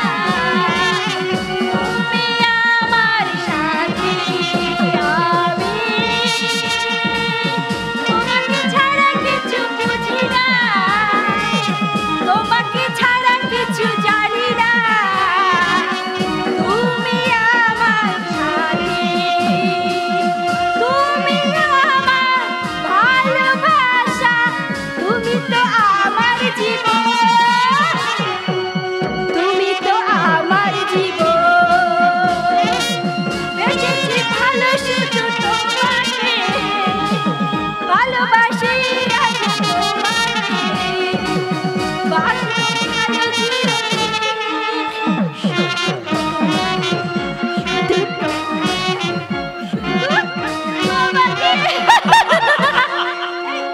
শোনো, আজকে না তোমার বোনকে দেখতে আসার কথা। কবে? না, আজই তো। আজ কিশলাই বলে ছেলেটার বাবা আজ আমাদের বৃষ্টিকে দেখতে আসছে। তাহলে কি করবে ভেবেছো? কি করবে? কি আর করবো, ঘরের মধ্যে চুপচাপ বসে থাকবো।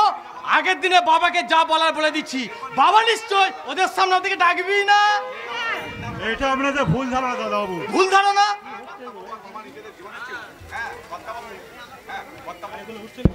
কি আছে অর্জুন? ভুল ধারণা? আপনাদের ভুল ধারণা কর্তাবাবু। ভুল ধারণা? ধরে না, সব আপনার বুকে পড়লে হবে নাকি? মাইক্রোফোনগুলো তারা তুলতে হবে, আপনার মতো সব রেখে দিচ্ছে। ওটা সন্ধ্যেবেলা এসে বলেছিল।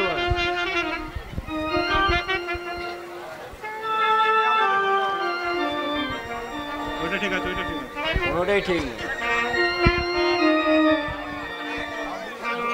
এই আপনাদের ভুল ধারণা কর্তাবাবু। ভুল ধারণা? হ্যাঁ, কর্তাবু আর মাও বলাবলি করছিল নিজেদের জীবনের থেকে তোমাদের বেশি ভালোবাসি। নিন নিন যাও, নিন। হে এটা ধরুন। উরে বাবা, এ তো নামি কোম্পানির দামি স্যুট, অনেক টাকা দাম। আমার কতদিনের স্বপ্ন ছিল এরকম একটা স্যুট পরে পার্টিতে যাব, কনফারেন্সে যাব। হ্যাঁ ঠিক বলেছেন দাদু, ঠিক কথাই বলেছেন। হ্যাঁ আপনার ইচ্ছাটা পূরণ করার জন্যই তো হে কর্তাবু এটা আমাকে দিয়ে পাঠিয়েছি। কর্তাবাবু? কর্তাবু না আমার বাবা। তুই কি বলছিস রে অর্জুন? ঠিকই বলছি দাদাবাবু, ঠিক কথাই বলছি।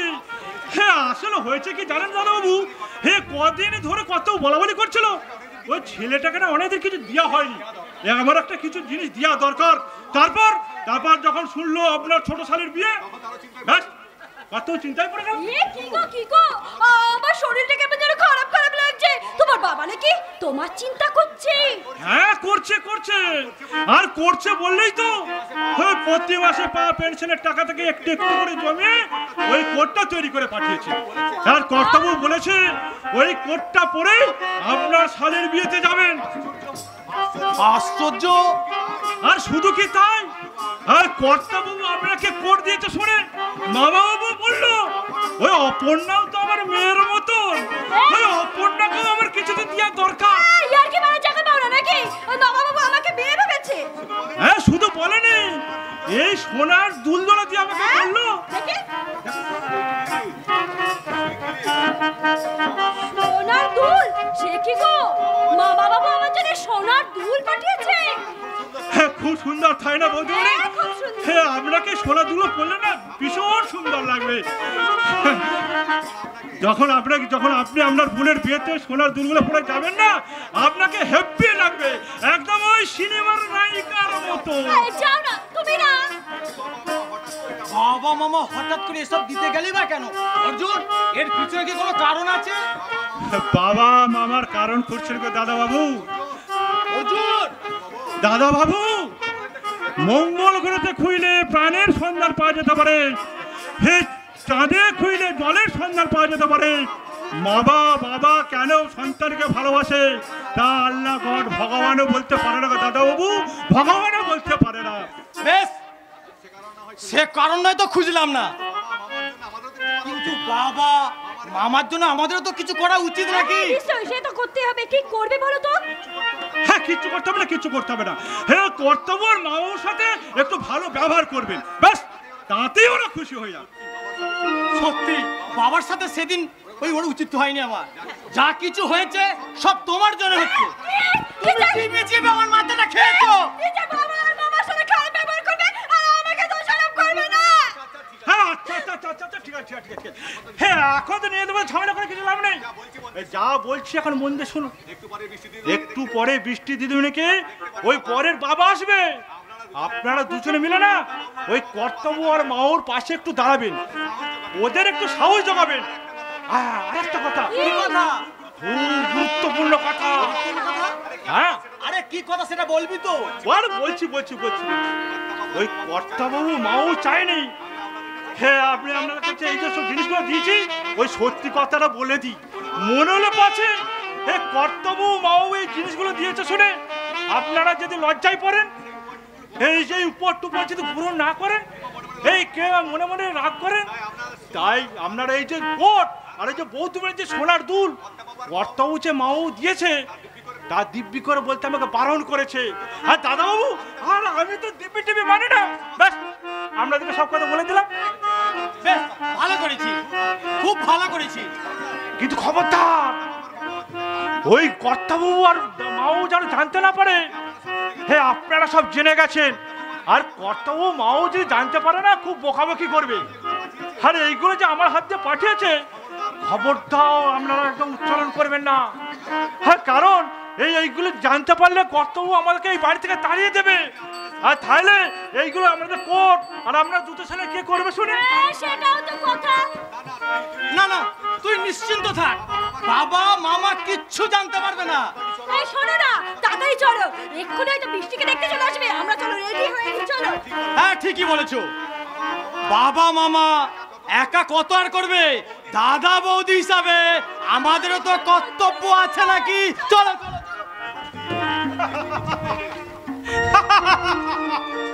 সত্যি কি বিচিত্র এই দেশ, আরো বিচিত্র এই দেশের মানুষগুলো। আজকের কি যুগে সন্তানের মনের মধ্যে বাবা মামার কর্তব্য যতটুকু আছে তার থেকে বেশি আছে স্বার্থ। তবে আমারও নাম অর্জুন। এই সংসারকে মিলে দেওয়ার জন্য মাছের তীরটা যখন আমি একবার দেখতে পেয়েছি, আমি আমার লক্ষ্য তীর দিয়ে আমি লক্ষ্যভেদ করবই করব। আজকে সূর্যটা কোন দিকে উঠেছে? হ্যাঁ, কেন বলো তো দিদি? না, বলছিলাম কি দাদা বৌদি হঠাৎ কিশোরের বাবার খোঁজ করছে, তারপরে বাবাকে মামাকে প্রণাম করছে। হ্যাঁ, কি বলছো দিদিমণি? হ্যাঁ গো, আরে সেই কথাই তো বলছি। আমি বাবা আর মামার সঙ্গে কথা বলছিলাম, হঠাৎ দাদা ঠিক বৌদি এলো। জানো অর্জুনদা, ঠিক ছোটবেলায় দাদা যেমন আমার চুলটা নেড়ে দিয়ে বলতো পেতনি বলে খেপাতো, ঠিক তেমনি করে আমার চুলটা নেড়ে দিয়ে বললো, কিরে বৃষ্টি, আর তো কদিন পরেই শ্বশুর বাড়ি চলে যাবি, তোর কষ্ট হবে না? তারপর আর কি বললো? তারপর আবার কি, আমি তো ওদের কাণ্ড দেখে একেবারে অবাক হয়ে গেলাম। আর বৌদি? আর বৌদি মানে? হ্যাঁ অর্জুন, বৌমা আমাকে আর ওই বৃষ্টির বাবাকে প্রণাম করে বলল আমরা যেন কোনো চিন্তা না করি। আমার কি মনে হচ্ছে জানো মামা, এই নিশ্চয়ই অর্জুনদার কাজ। অর্জুনদা, এবার তুমি বলো তো ব্যাপারটা কি? কি দাদা বৌদিকে কি এমন বলেছো যে দাদা বৌদি পরশ পাথর হয়ে গিয়ে একেবারে লোহা থেকে সোনা হয়ে গেল? কই, আমি কই কিছু বলিনি দিদিমণি। তুই কিছু না বললেও গাধাটা এমনি এমনি মানুষ হয়ে গেল। বাবা ঠিক বলেছে, ঠিক বলেছে। হ্যাঁ, না না বলছি, আমি সত্যি কিছু বলিনি। হ্যাঁ, বরঞ্চ দাদা বৌদি বলা বলি করছিল। কি বলা বলি করছিল? সেই দিনে বাবার সাথে আর মামার সাথে এই রাগের মাথায় ব্যবহারটা করে আমাদের ঠিক হয়নি। এই বাবা আর মামার বয়স হয়েছে, এই সময় বাবা মামার পাশে দাঁড়ানো আমাদের দরকার। আচ্ছা, কথাগুলো কি দাদা বলেছিল? হ্যাঁ গো দিদিমণি, আর বৌদিমণি বলছিল। কি বলছিল? আমার বোনের বিয়ে যতটা ধুমধাম করে হবে তার তাতে বেশি ধুমধাম করে হবে আমার ঠাকুরজির বিয়ে। তাই বুঝি? আগো দিদিমণি। আরে বাপরে, এ তো ভূতের মুখে রাম নাম গো। আমার মনে হচ্ছে ওই রামের আগমনেই ভূতের গল্প। আর এই বাড়িতে সেই রামটা হলো অর্জুন। অর্জুন, হ্যাঁ, ও এই বাড়িতে আসার পর আমি আবার খুশির জোয়ার দেখতে পাচ্ছি।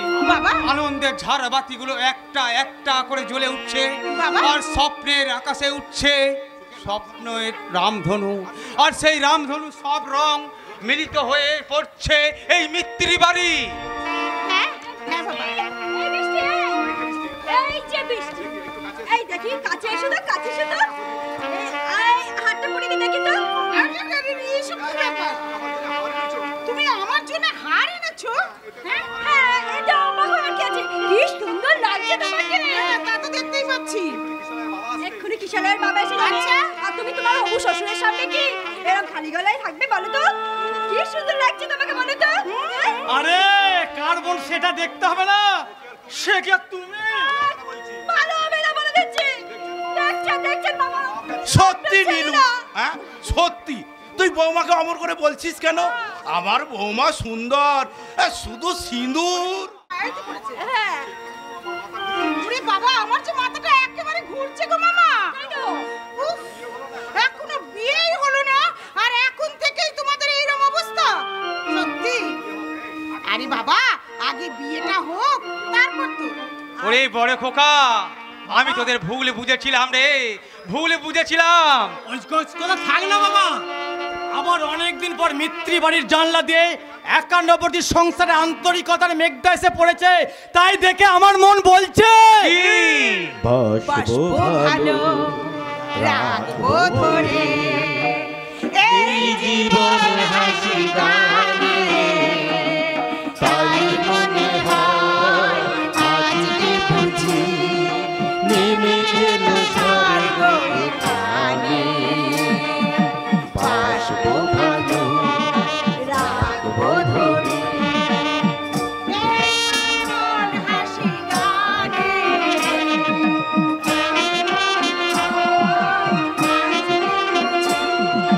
নেমে এলো স্বর্গ এখানে। বাসবো ভালো, রাখবো ধরে।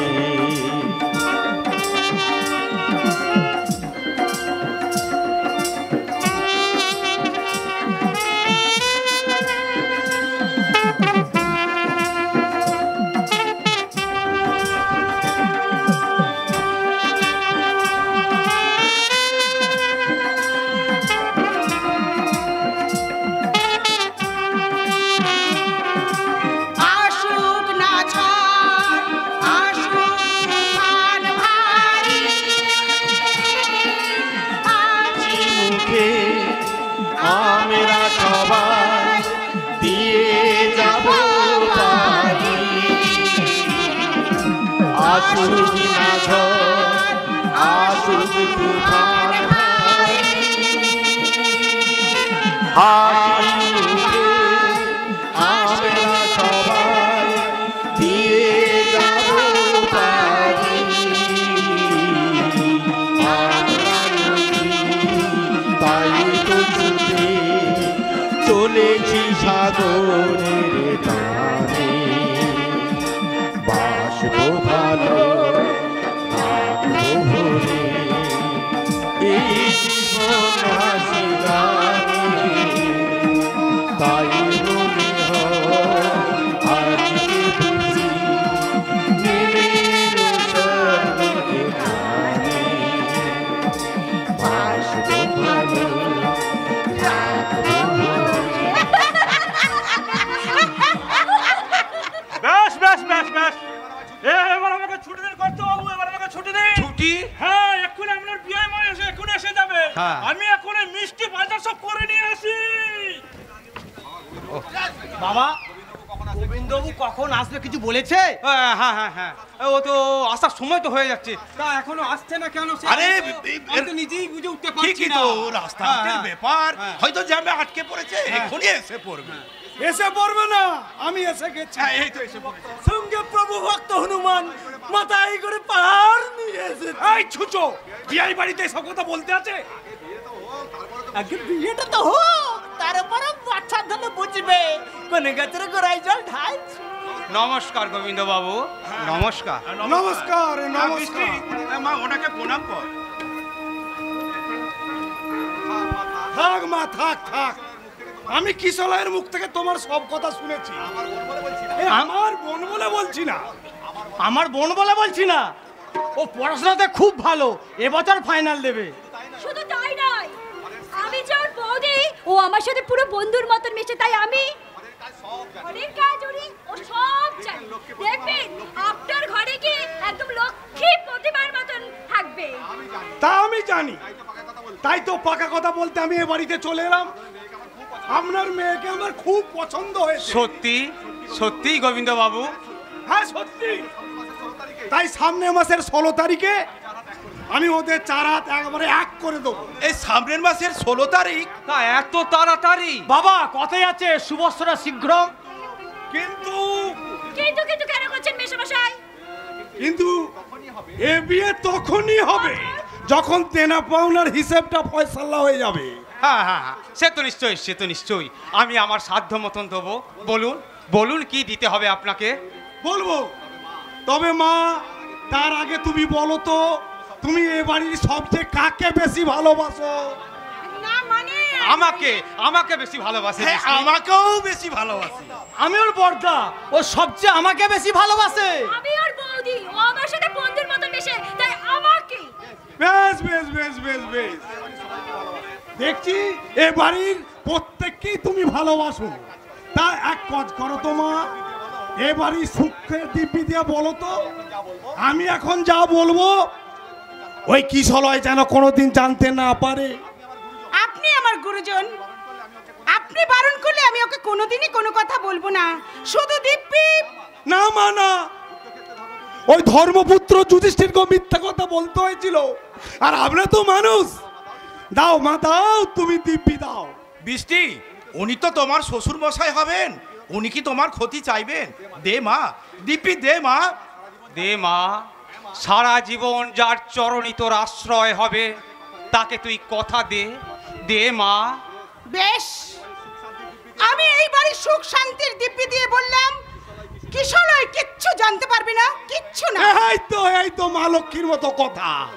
আসলে হয়েছে কি, কিশলয় হচ্ছে পণের বিরুদ্ধে, পণ নেয়া বা দেয়া ও কোনোটাই পছন্দ করে না, তাই আমি জানবো ওকে লুকিয়ে নেব। বেশ তো, বলুন না কি নেবেন।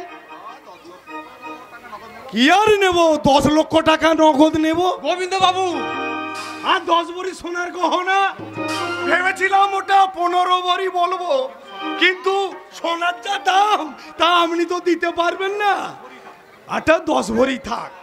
আর খাট বিছানা আলমারি এগুলো তো আর বলতে হয় না, তাই এগুলোকে আমি আর আলাদা বলছি না। না মানে একটা 28 ইঞ্চি LCD TV, double door fridge, আর ওদের থাকার জন্য কলকাতায় একটা বড় ফ্ল্যাট। হ্যাঁ, ওর বেডরুমে যেন এসি লাগানো থাকে, আজকালটা গরম পড়েছে।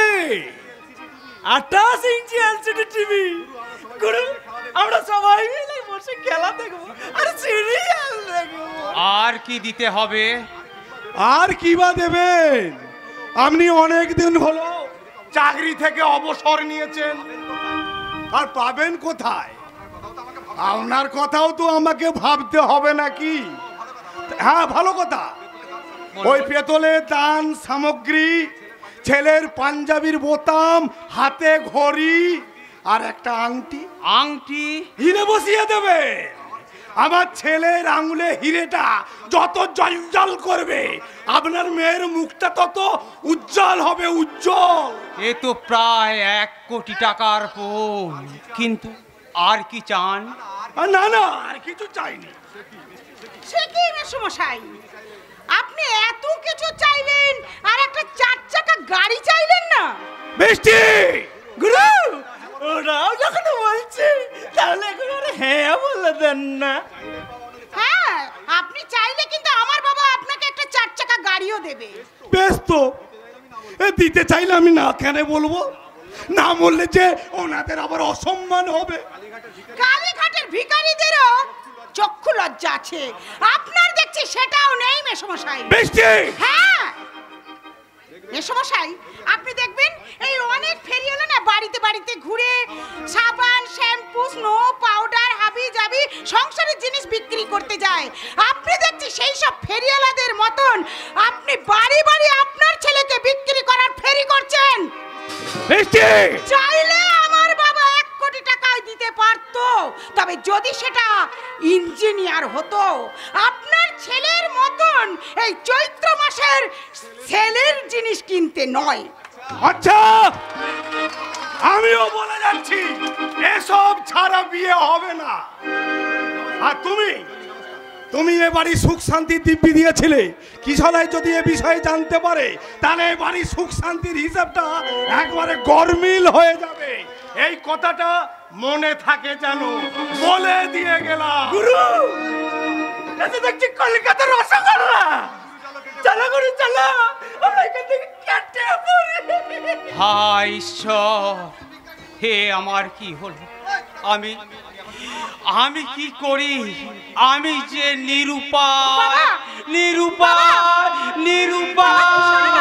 বাবা বাবা তুমি ভেঙে পড়ো না বাবা। বলছি তোমরা নার্ভাস হয়ে না, নার্ভাস হয়ে না, দেখি আমি কি করতে পারি। মামা মামা মামা শুনে যাও।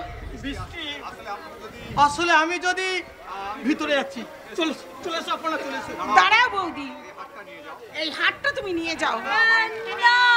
মানে তোমরা যথাসাধ্য চেষ্টা করেছো বৌদি, কিন্তু কিন্তু আমার ভাগ্যে যে নেই গো বৌদি, আমার ভাগ্যে যে নেই। নাও নাও এটা নাও।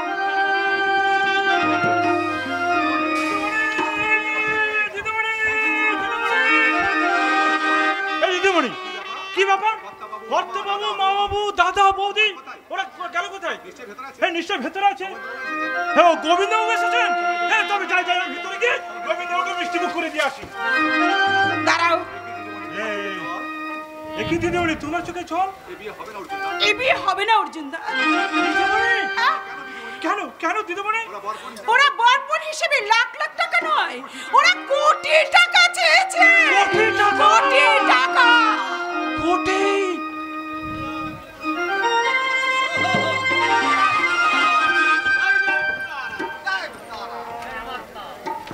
ভারত আমার, ভারতবর্ষ স্বদেশ আমার স্বপ্ন গো, তোমাতে আমরা লোভিয়া জন ধন্য হয়েছি ধন্য গো।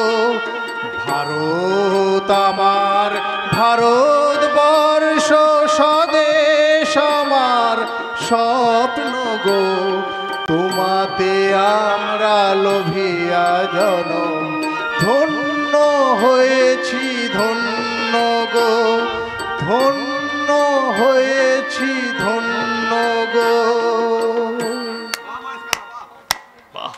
বাহ মহেশ কাকা, বাহ কি অপূর্ব, কি অসাধারণ, মার্ভেলাস।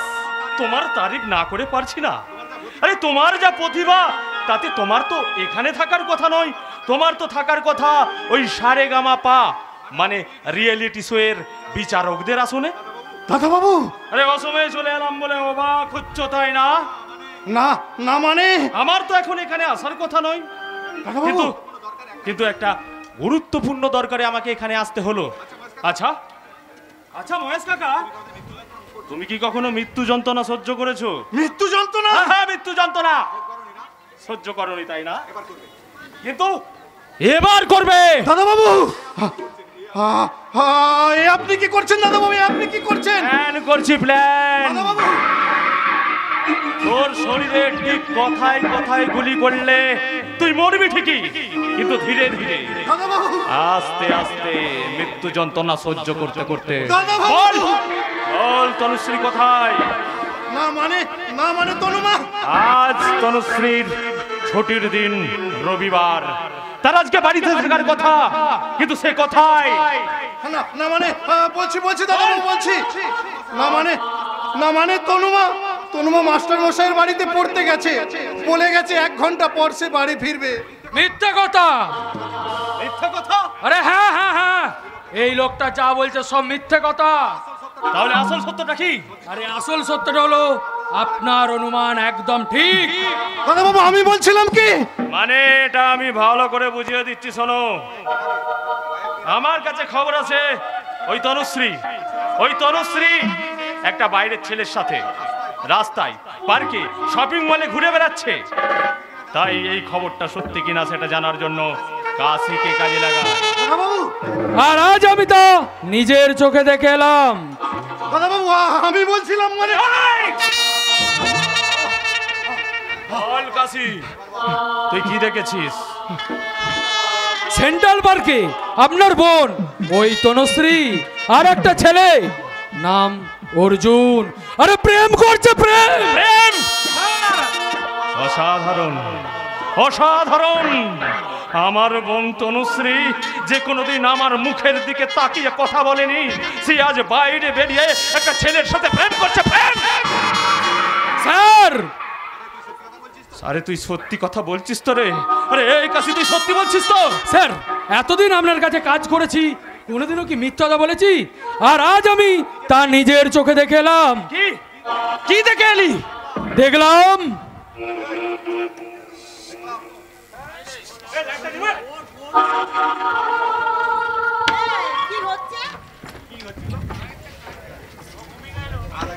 হ্যাঁ, আর একবার ভেবে দেখো, এই আমার মতো একটা ছেলের সাথে এই জীবন কি জ্বলানো ঠিক হবে?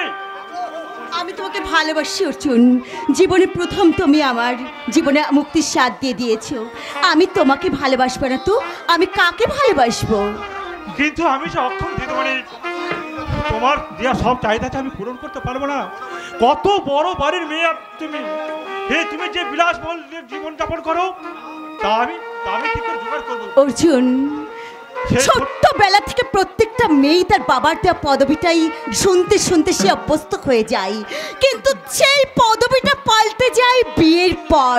তাই বলছি অর্জুন, বিয়ের পর আমি যেমন পদবিটাকে পাল্টাতে পারবো, তেমনি আমার বিয়া বহুল জীবনটাও আমি পাল্টাতে পারবো। তনুশ্রী, তোমার দেয়া কুড়ে ঘরের আশ্রয়তে আমি সুখী। চাই না আমার 5 স্টারের ওই এসি রুম। তোমার দেওয়া আলু সেদ্ধ ভাতেই আমি খুশি। চাই না আমার 5 স্টার হোটেলের বিরিয়ানি। তোমার দেওয়া একটা তাঁতের শাড়িতেই আমি খুশি। আমি চাই না ওই শপিং মলের দামি পোশাক। কিন্তু বাস্তব যে বড় কঠিন তনুশ্রী।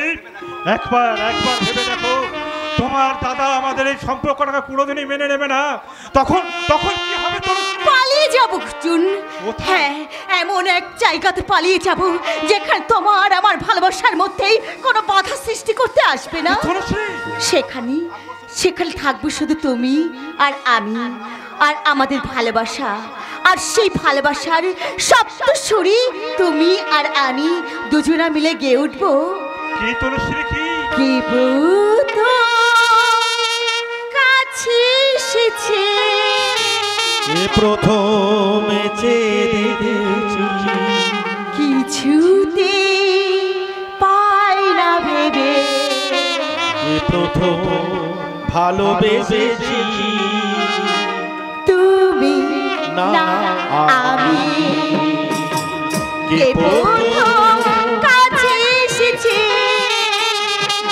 কে প্রথম দেখেছি কিছুতে পাই না ভেবে, কে প্রথম ভালোবেসেছি তুমি না আমি।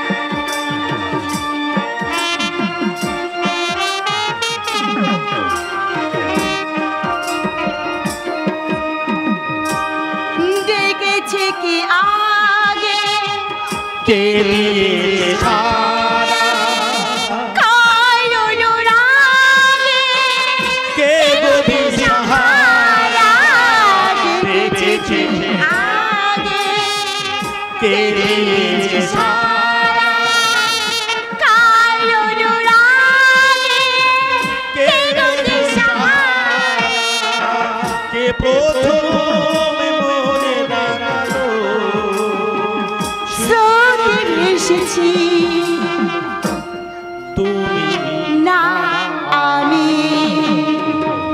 কে প্রথম কাছে এসেছে, দেখেছি কিছুতে পাই না ভেবে, কে প্রথম ভালোবেসেছি তুমি না আমি।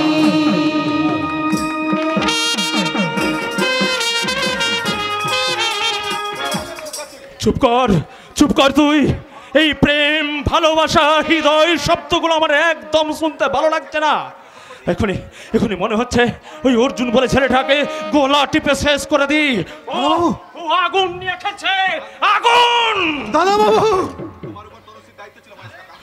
আমার বোনের উপর তোমার দায়িত্ব ছিল মহেশ কাকা, বাবু তুমি কিন্তু সে দায়িত্ব পালন করনি। কাশি, আরে কাশি, এক কাজ কর, ওই ছেলেটাকে সকাল সকালের মধ্যে মেরে দে। বাবু আরে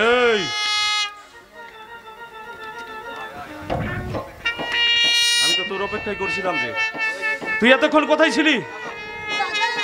কিচ্ছু লুকাবি না, একদম কিচ্ছু লুকাবি না বলছি। আমি সব জেনে গেছি, সব।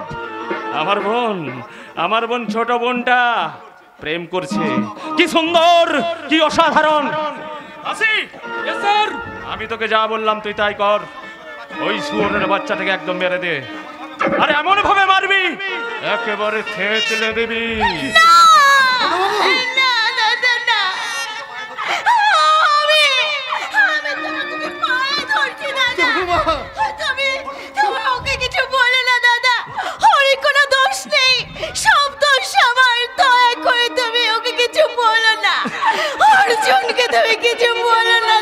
আরে যুগের লাইলা মজনুর জন্য কাঁদছে। আচ্ছা আচ্ছা, ওই মাস্টার আমার কাছে একটা কয়েন হবে? কয়েন? হ্যাঁ হ্যাঁ, কয়েন কয়েন। কেন কয়েন নিয়ে আপনি কি করবেন দাদা বাবু? হেড টেল করবো, হেড টেল।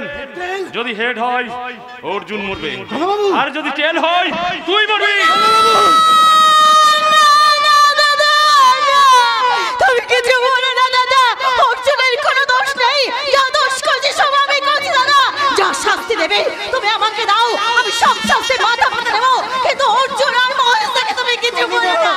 আমি তোমার জন্য পায়ে পড়ি দাদা, তুমি ওদের কিছু বলো না দাদা, কিছু বলো না দাদা, কিছু বলো। আরে বেশ বেশ বেশ, আমি তোকে কথা দিচ্ছি অর্জুন আর মহেশ কাকাকে আমি কিচ্ছু করবো না, কথা দিলাম। কিন্তু তার জন্য তোকে, হ্যাঁ হ্যাঁ তোকে তোকে তোকেও কথা দিতে হবে। আমি যতদিন না তোর বিয়ে দিচ্ছি ততদিন তুই এই বাড়ির বাইরে যাবি না। বাবু তুই কথা দিলি কি না দিলি তাতে আমার কিচ্ছু এসে যায় না। আমি এখন যা বলছি ভালো করে মাথায় ঢুকিয়ে নে। কাল থেকে তোর কলেজ যা বন্ধ। দাদা ভাই, দাদা বাবু,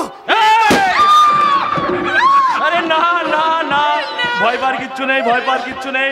আমি গুলিটা 10 ইঞ্চি দূর দিয়েই করেছি, কিন্তু দ্বিতীয়বার তুমি যা বলবে আমি তাই করবো দাদা ভাই, তুমি যা বলবে আমি তাই শুনবো দাদা ভাই।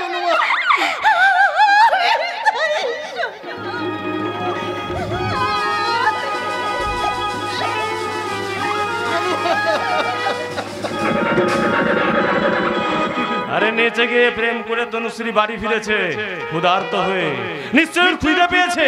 আরে যাও মাছ কাকা, যাও ওকে খাবার দিকে যাও। তার মনে রেখো কাকা বলি তোমায়, তাই এবারের মতো ক্ষমা করে দিলাম। কিন্তু এরপর যদি আমার চোখ তোমার ওই কর্তব্যের দায়িত্ব কর্তব্যের উপর পড়ে তাহলে তাহলে কোনো ডাক্তার নয়, তোমার ডেথ সার্টিফিকেটে সাইন করবো আমি। যাও, গেট আউট, গেট আউট। কাশি, ইয়েস স্যার। ওই অর্জুন বলে ছেলেটার সম্পর্কে আমার সমস্ত ডিটেলস চাই। আরে পেয়ে যাবেন স্যার, পুরো 7 দিনের মধ্যে। 24 ঘন্টা স্যার?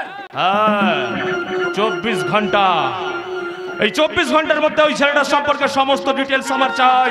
আরে আমার নাম কাঞ্চন চ্যাটার্জি। আরে কেসি কখনো উল্টো পাল্টা কথা বলে না। আর যদি 25 ঘন্টা হয়ে যায় তাহলে কিন্তু তোর ওই ডেড বডিটা আনতে তোর বাবাকে মর্গে যেতে হবে। স্যার আপনি? আমি শ্মশানের ইলেকট্রিক চুল্লি, যতক্ষণ শাটার পড়ে আছে ততক্ষণ তোরা বাইরে থাকবি, কিন্তু যেই শাটার পড়ে যাবে তেমনি তোরা আমার ক্ষমতার প্লেটগুলো তোদেরকে সোজা আগুনের ঘরে নিয়ে যাবে। হ্যাঁ, গোটা বডিটা পুরো ছাই হয়ে যাবে, শুধু নাভি থেকে ধোঁয়া উঠবে, ধোঁয়া, আমার উল্লাসের ধোঁয়া।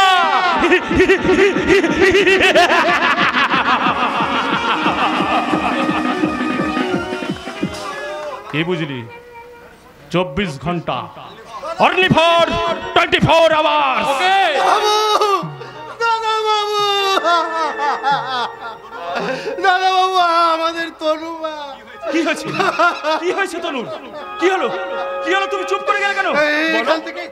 এখান থেকে ছুটে গিয়ে তনুমা ঘরের দরজা বন্ধ করে দেয়। আমি জানলা দিয়ে উকি মেরে দেখি তনুমা বেলের দিয়ে হাতের শিরা কেটে মেঝের মধ্যে অজ্ঞান হয়ে পড়ে আছে। সারা বাড়িটা রক্তে ভেসে যাচ্ছে। তনুমার কোনো চারা নেই দাদা বাবু। এই মহেশ কাকা!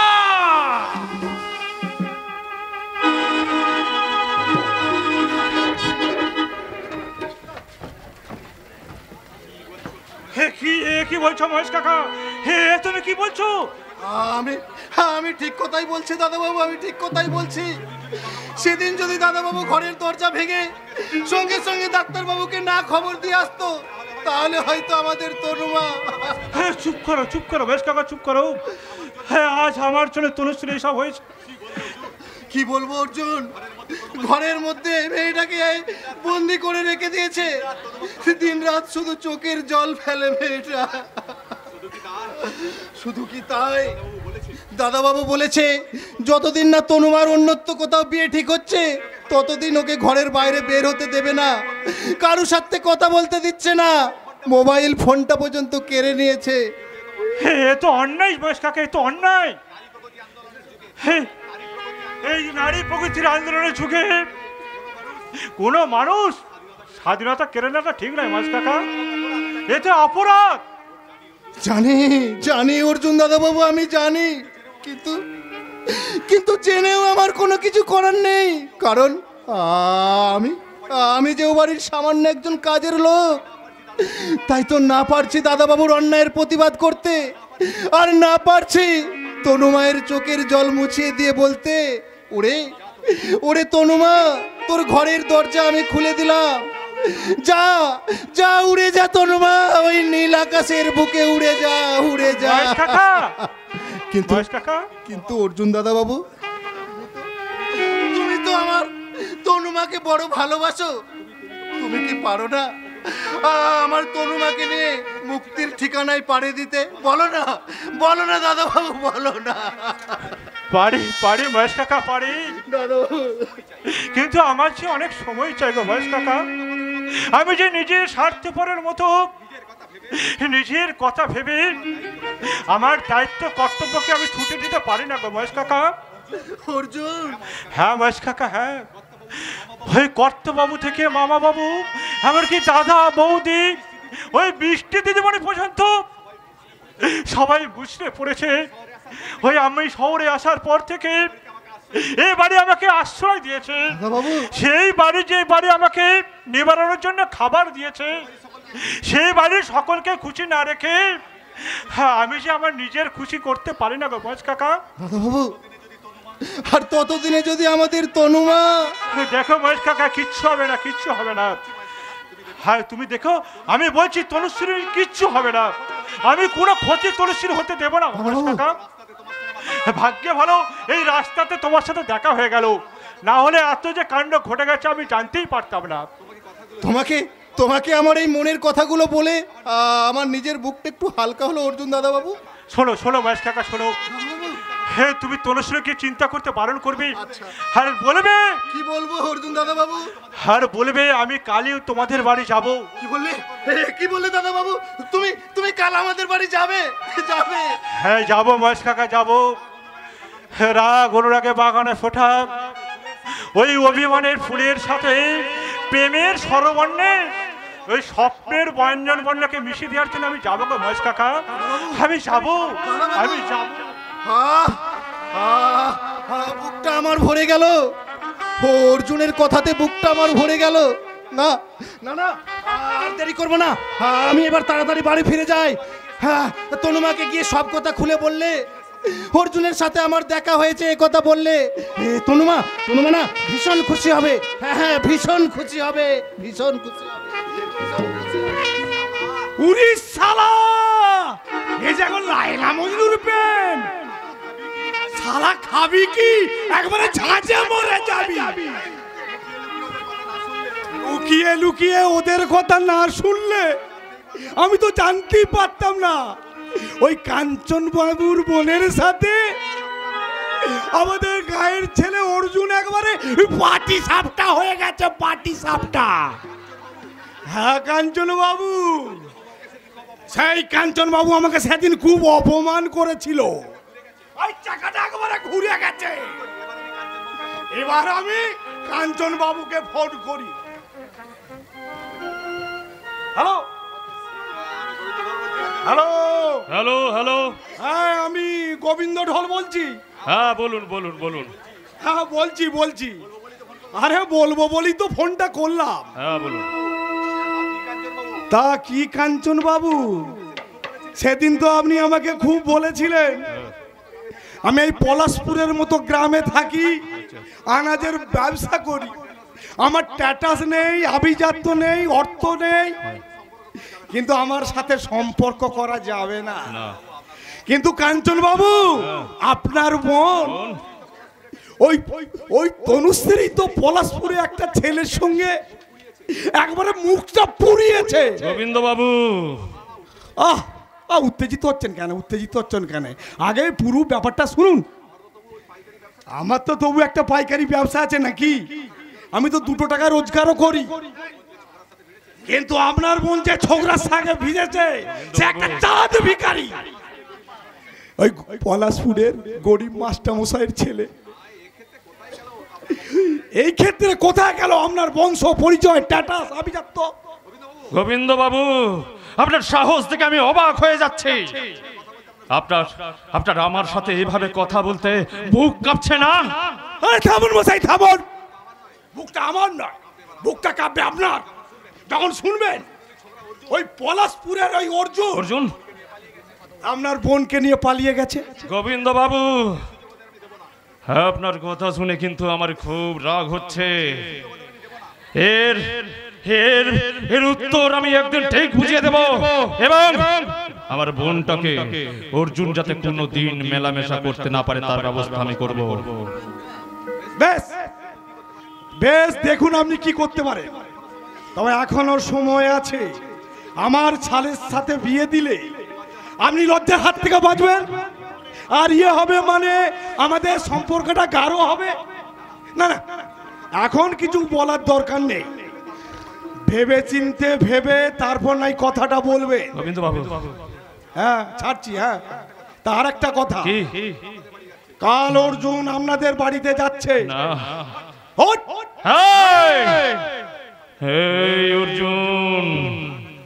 হ্যাঁ কাঞ্চন বাবু, হ্যাঁ ঝড় আসছে, ঝড়।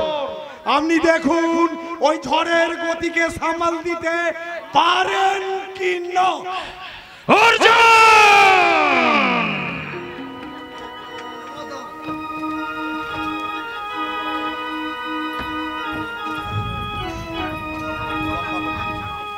ঝড়ের হাওয়ায় ছিন্ন পাতা কোথা থেকে কি যে হয়ে যায়, কার লিখেছে নিয়তি, কার কপালে কি সে তো কেউ জানে না। ঝড়ের হাওয়ায় ছিন্ন পাতায় কোথা থেকে কি যে হয়ে যায়, লিখেছে নিয়তি, কার কপালে কি সে তো কেউ জানে না।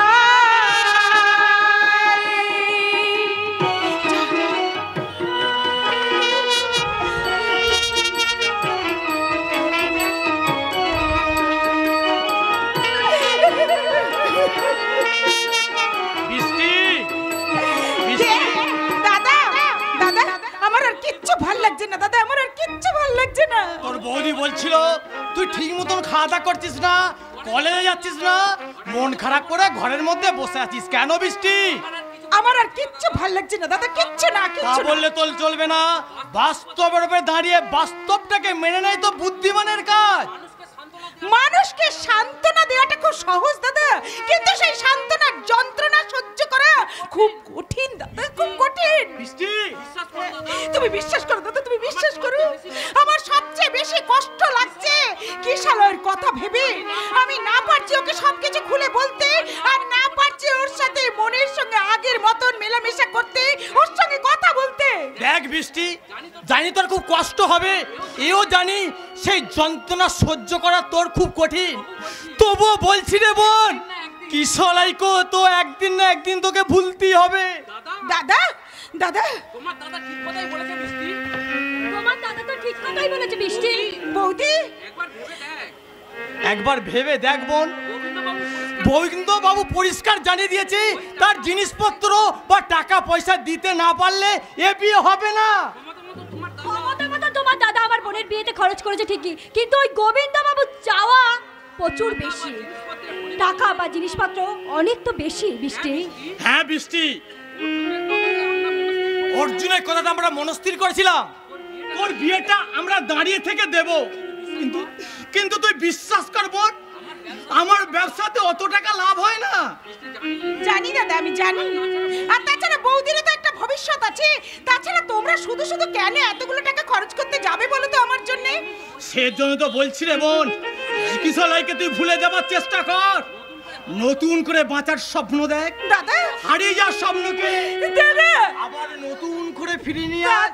মনে রাখিস, জীবনের রাস্তাটা খুব মিশ্র নয়, বড্ড এবড়ো খেবড়ো, বড্ড অসমতল। সেই রাস্তার প্রত্যেকটা বাঁক ধরে চলতে গেলে তোকে তো হোঁচট খেতেই হবে না। তাই বলে তোর যাত্রা বন্ধ করে দিলে চলবে না, তোকে এগিয়ে যেতে হবে তোর ওই গন্তব্যস্থলের দিকে। কথাই আছে, ভোরের স্বপ্ন সত্যি হয়। যে মানুষটা রাত জেগে উপোস করে স্বপ্ন দেখতে পারলো না, সে স্বপ্ন সত্যি হবে বা কি করে? হ্যাঁ আমি বলছি, তুই তুই তোর মনটাকে শক্ত কর। তুই শিক্ষিতা, সুন্দরী, তোর কপালে একজন একজন ভালো পাত্র ঠিক জুটে যাবে। কি বুঝলি পেদনি?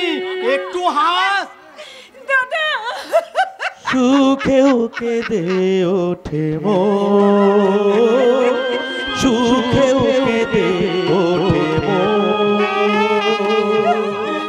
এমনও হাসি আছে বেদনা মনে হয়, এমনও হাসি আছে বেদনা মনে হয়, জলে ভরে সুখেও কেঁদে ওঠে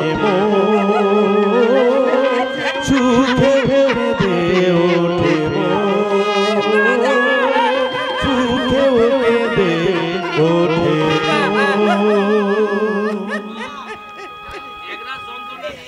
এক রস যন্ত্রণা নিয়ে দাদা চলে গেল এখান থেকে, বলে গেল নতুন করে আমাকে বাঁচতে। কিন্তু বৌদি, এই বাংলার মেয়েরা যাকে একবার মন দেয় তার কাছ থেকে হাজার চেষ্টা করেও মন ফিরিয়ে নিতে পারে না বৌদি, সেই মন ফিরিয়ে নিতে পারে না। জানি জানি জানি, কিন্তু কি করবে বলো, এই চোখের জল যে তোমার সঙ্গী করে নিয়ে বলতে হবে। হ্যাঁ করার আছে বৌদি, আমার আরো অনেক কিছু করার আছে। হ্যাঁ হ্যাঁ বৌদি, হ্যাঁ করার আছে। কিশলয় ছাড়া আর আমি কারোর গলায় আমার বড়মাল্য আমি তুলে দিতে পারবো না বৌদি, কারোর গলায় বড়মাল্য দিতে পারবো না। আর আমার বাবা এত টাকা খরচ করেও আমার বিয়েটা দিতে পারবে না। তাই তাই তাই তাই যা সিদ্ধান্ত নেবার আমি নিয়ে নিয়েছি বৌদি। তোমার কাছে শুধু আমার কথা ভেবো না, তোমার কাছে শুধু আমার একটাই অনুরোধ, আমি এই পৃথিবীতে থাকি আর নাই থাকি, তোমরা অন্তত আমার বাবাকে দেখো, আমার জন্য তোমরা ভেবো না।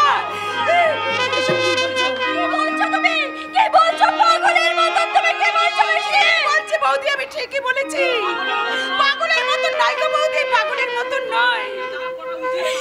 একটা সুস্থ সবল মানুষের যা করা উচিত আমি তাই করব বৌদি, আমি তাই করব। তোমরা নিশ্চিন্ত থেকো বৌদি, তোমরা নিশ্চিন্ত থেকো, আমার কথা তোমরা ভেবো না বৌদি, আমার কথা তোমরা ভেবো না। বৃষ্টি, বৃষ্টি শুনে যাও বৃষ্টি, ও কি বলে গেল, ও কি সিদ্ধান্ত নিয়েছে, ও কি তাহলে আত্মহত্যা?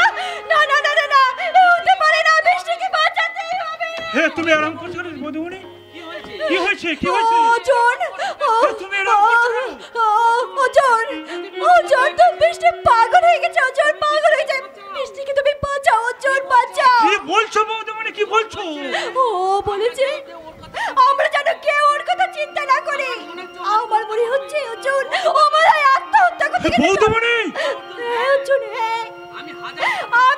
আমি অনেক স্বার্থপর। ওজন সব সময় শুধু নিজের কথা ভেবেছি, নিজের ভবিষ্যৎ গর্ব ভেবেছি, বাপের বাড়ির চিন্তা করেছে। কিন্তু অর্জুন আমি তো একটা মানুষ, তাই তো আজ একটা মেয়ের চোখের জল দেখে আমি সহ্য করতে পারছি না। অর্জুন বারবার মনে হচ্ছে আজ যদি আমার বোনের জীবনে এমন কিছু ঘটতো তাহলে। তুমি কোনো চিন্তা করো না বধুমণি, তুমি কোনো চিন্তা করো না। হ্যাঁ, বৃষ্টির দিনে মানে কোনো ক্ষতি আমি হতে দেব না। জানি অর্জুন জানি, তাই তো তোমাকে বলছি অর্জুন, চেপ করে হোক যেভাবে হোক তুমি একটা ব্যবস্থা করো। ও যদি কিশোর রায়ের সাথে বিয়ে না হয় ও যে বাঁচবে না। অর্জুন ও যে বাঁচবে না, ওকে যে বাঁচানো যাবে না। তুমি একটা ব্যবস্থা করো অর্জুন, ব্যবস্থা করো।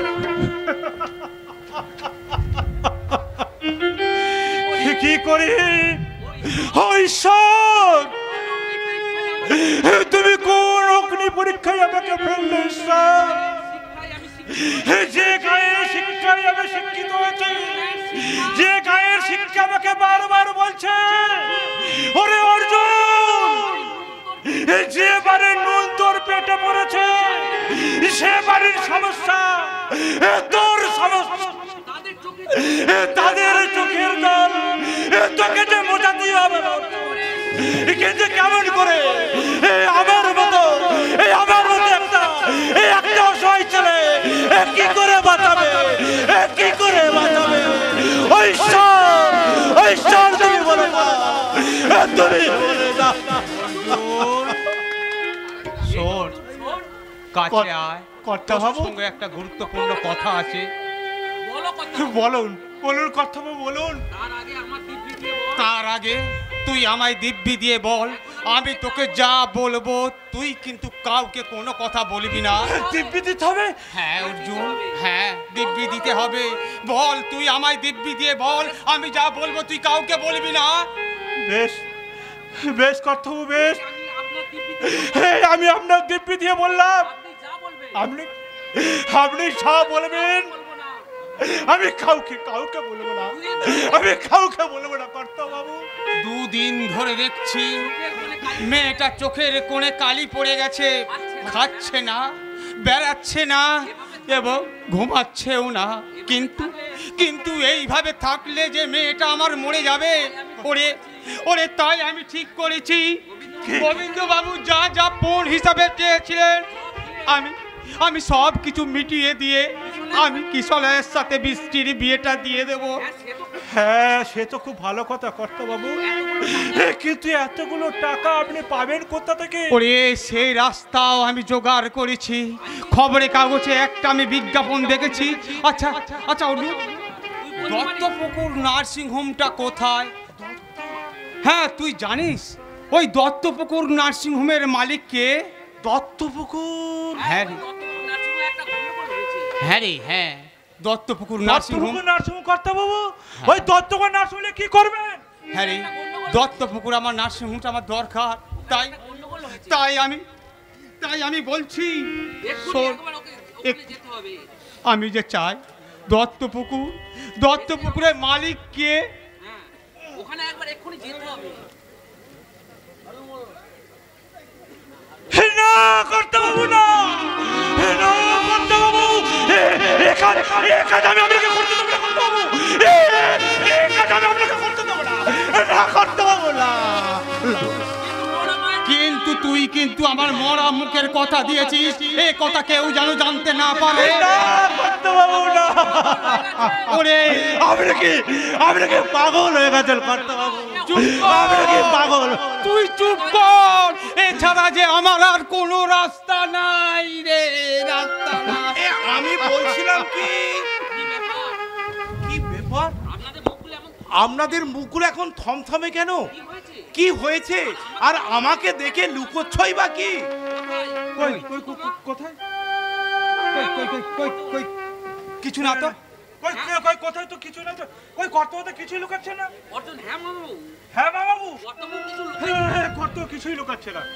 এই তো আমার হাত একদম খালি। এই এই দেখো আমার হাত কিন্তু একদম খালি। আমি এবার বলুন বাবু, হ্যাঁ আপনি কি বলতে এসেছেন বলুন। এই আসলে ওই পলাশপুর থেকে না তোর মা তোর সাথে দেখা করতে এসেছে। আমার মা? হ্যাঁ দাঁড়া ডাকছি। আসুন আসুন আসুন। মা, ছোট মা তুমি এখানে কেন? আসতে নেই? না না তা কেন নিশ্চয়ই আসবেন নিশ্চয়ই। হ্যাঁ দিদি, হ্যাঁ এ বাড়ি তো আপনারও বাড়ি। হ্যাঁ তাছাড়া অর্জুনকে তো আমরা কর্মচারী ভাবি না কোনোদিন, ও এ বাড়িরই ছেলে। কিন্তু কিন্তু ছোট মা তুমি এবারে ঠিকানা জানলে কেমন করি? কিশলয়ের কাছ থেকে। কিশলয়ের কাছে? হ্যাঁ কিশলয়ের কাছে। তুই এই বাড়িতে কাজ করছিস, সেই খবরটা দিতে কিশলয় তোর বাবার কাছে গিয়েছিল। হ্যাঁ তাই নাকি? তা বাবা কেমন আছে ছোট মা? ভালো নেই অর্জুন, ভালো নেই। আর সেই খবরটা দিতেই তো আমি এই বাড়িতে এসেছি। ভালো নেই? হ্যাঁ মানে কি হয়েছে বাবার? বুকের অসুখ। গঞ্জের মধু ডাক্তার বলেছে তাকে হাসপাতালে ভর্তি করতে হবে। বুক অপারেশন করার পর কি একটা মেশিন বসাতে হবে। সব কি বলছো ছোট মা? ঠিকই বলছি বাবা, আমি ঠিকই বলছি। অনেক আশা নিয়ে আমি তোর কাছে এসেছি। যেভাবে হোক তুই তোর বাবাকে বাঁচা অর্জুন। তুই আমার শীতের সিঁদুরটাকে মুছে যেতে দিস না। ছোট মা, কিন্তু আমি এতগুলো টাকা কোথা থেকে পাবো? আমি জানি না, শুধু আমি এইটুকুই জানি তুই আমাকে ফিরিয়ে দিবি না। চল বাবা চল, তুই আমার সাথে গাঁয়ে চল। হ্যাঁ না ছোট মা না, এই মুহূর্তে কর্তব্যকে ছেড়ে আমি কোথাও যেতে পারবো না ছোট মা। অর্জুন এসব কি বলছিস তুই? তোর বাবার অসুখ। জানি মা বাবু জানি, আমার কষ্ট হচ্ছে ঠিকই, কিন্তু তবুও বলছি এই মুহূর্তে কর্তব্যকে ছেড়ে আমি যেতে পারবো না। অর্জুন কেন কেন এই মুহূর্তে তুই কর্তাবাবুকে ছেড়ে যেতে পারবি না কেন? কি হয়েছে তোর কর্তাবাবু? আর আর তুমি বা চুপ করে আছো কেন? ওকে যেতে বলতে পারছো না? না মানে কর্তাবাবু বললো আমি যাব না। আপনারা চালিয়ে দিল আমি যাব না। কিন্তু তোর বাবা? বুঝতে পারছি গো ছোট মা, বুঝতে পারছি। বুঝতে পারলো আমার কিছু করার নেই। অর্জুন সাধ্য থাকলেও সাধ্য নেই, কারণ আমার কোনো বলার উপায় নেই। নাকি তুই চাস না তোর বাবা সুস্থ হয়ে উঠুন? ছোট মা, আজ আমি বেশ ভালো রকম বুঝতে পারছি তুই চাস না আমার শীতের সিঁদুর অক্ষয় হয়ে থাকে। ছোট মা, তুই নানান অজুহাত দেখাচ্ছিস।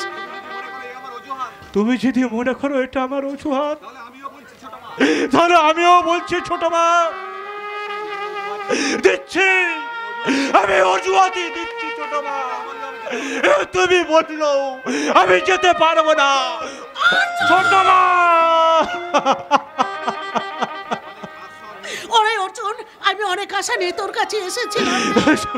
অনেক আশা নিয়ে আমি তোর কাছে এসেছিলাম। ভেবেছিলাম তুই আমার জন্য কিছু করিস আর না করিস, তোর বাবার অসুখের কথা শুনলে তুই নিশ্চয়ই আমার সঙ্গে যাবি, তুই তাকে বাঁচাবি। কিন্তু না, এসে আমি দেখলাম তুই অনেক পাল্টে গেছিস রে অর্জুন, তুই অনেক পাল্টে গেছিস। আজ বাইরের লোক তোর কাছে আপন হয়ে গেল আর নিজের জন্মদাতা হয়ে গেল পর। ছি ছি অর্জুন ছি, তোর ভাগ্য ভালো যে তোর মতো ছেলেকে আমি পেটে ধরিনি। যদি ধরতাম তাহলে নিজের হাতে তোকে খুন করতাম। আমি নিজের হাতে তোকে খুন করতাম। না অর্জুন তো এই কাজটা বাবা ঠিক করলি না। ওরে অর্জুন, সন্তানের কাছে ওই বাবা মায়ের গুরুত্ব সবচেয়ে বেশি হওয়া উচিত। তুমি ওকে কিছু বলো না। কেন বলবো না? আমি ওকে কেন কিছু বলবো না? এমন কি কারণ আছে যার জন্য ও অসুস্থ বাবার পাশে গিয়ে দাঁড়াতে পারলো না? না অর্জুন না, আজ তুই তোর মাকে তাড়িয়ে দিয়ে যা করলি, আমি তোর কাছ থেকে এটা আশা করিনি রে বাবা। আমি এটা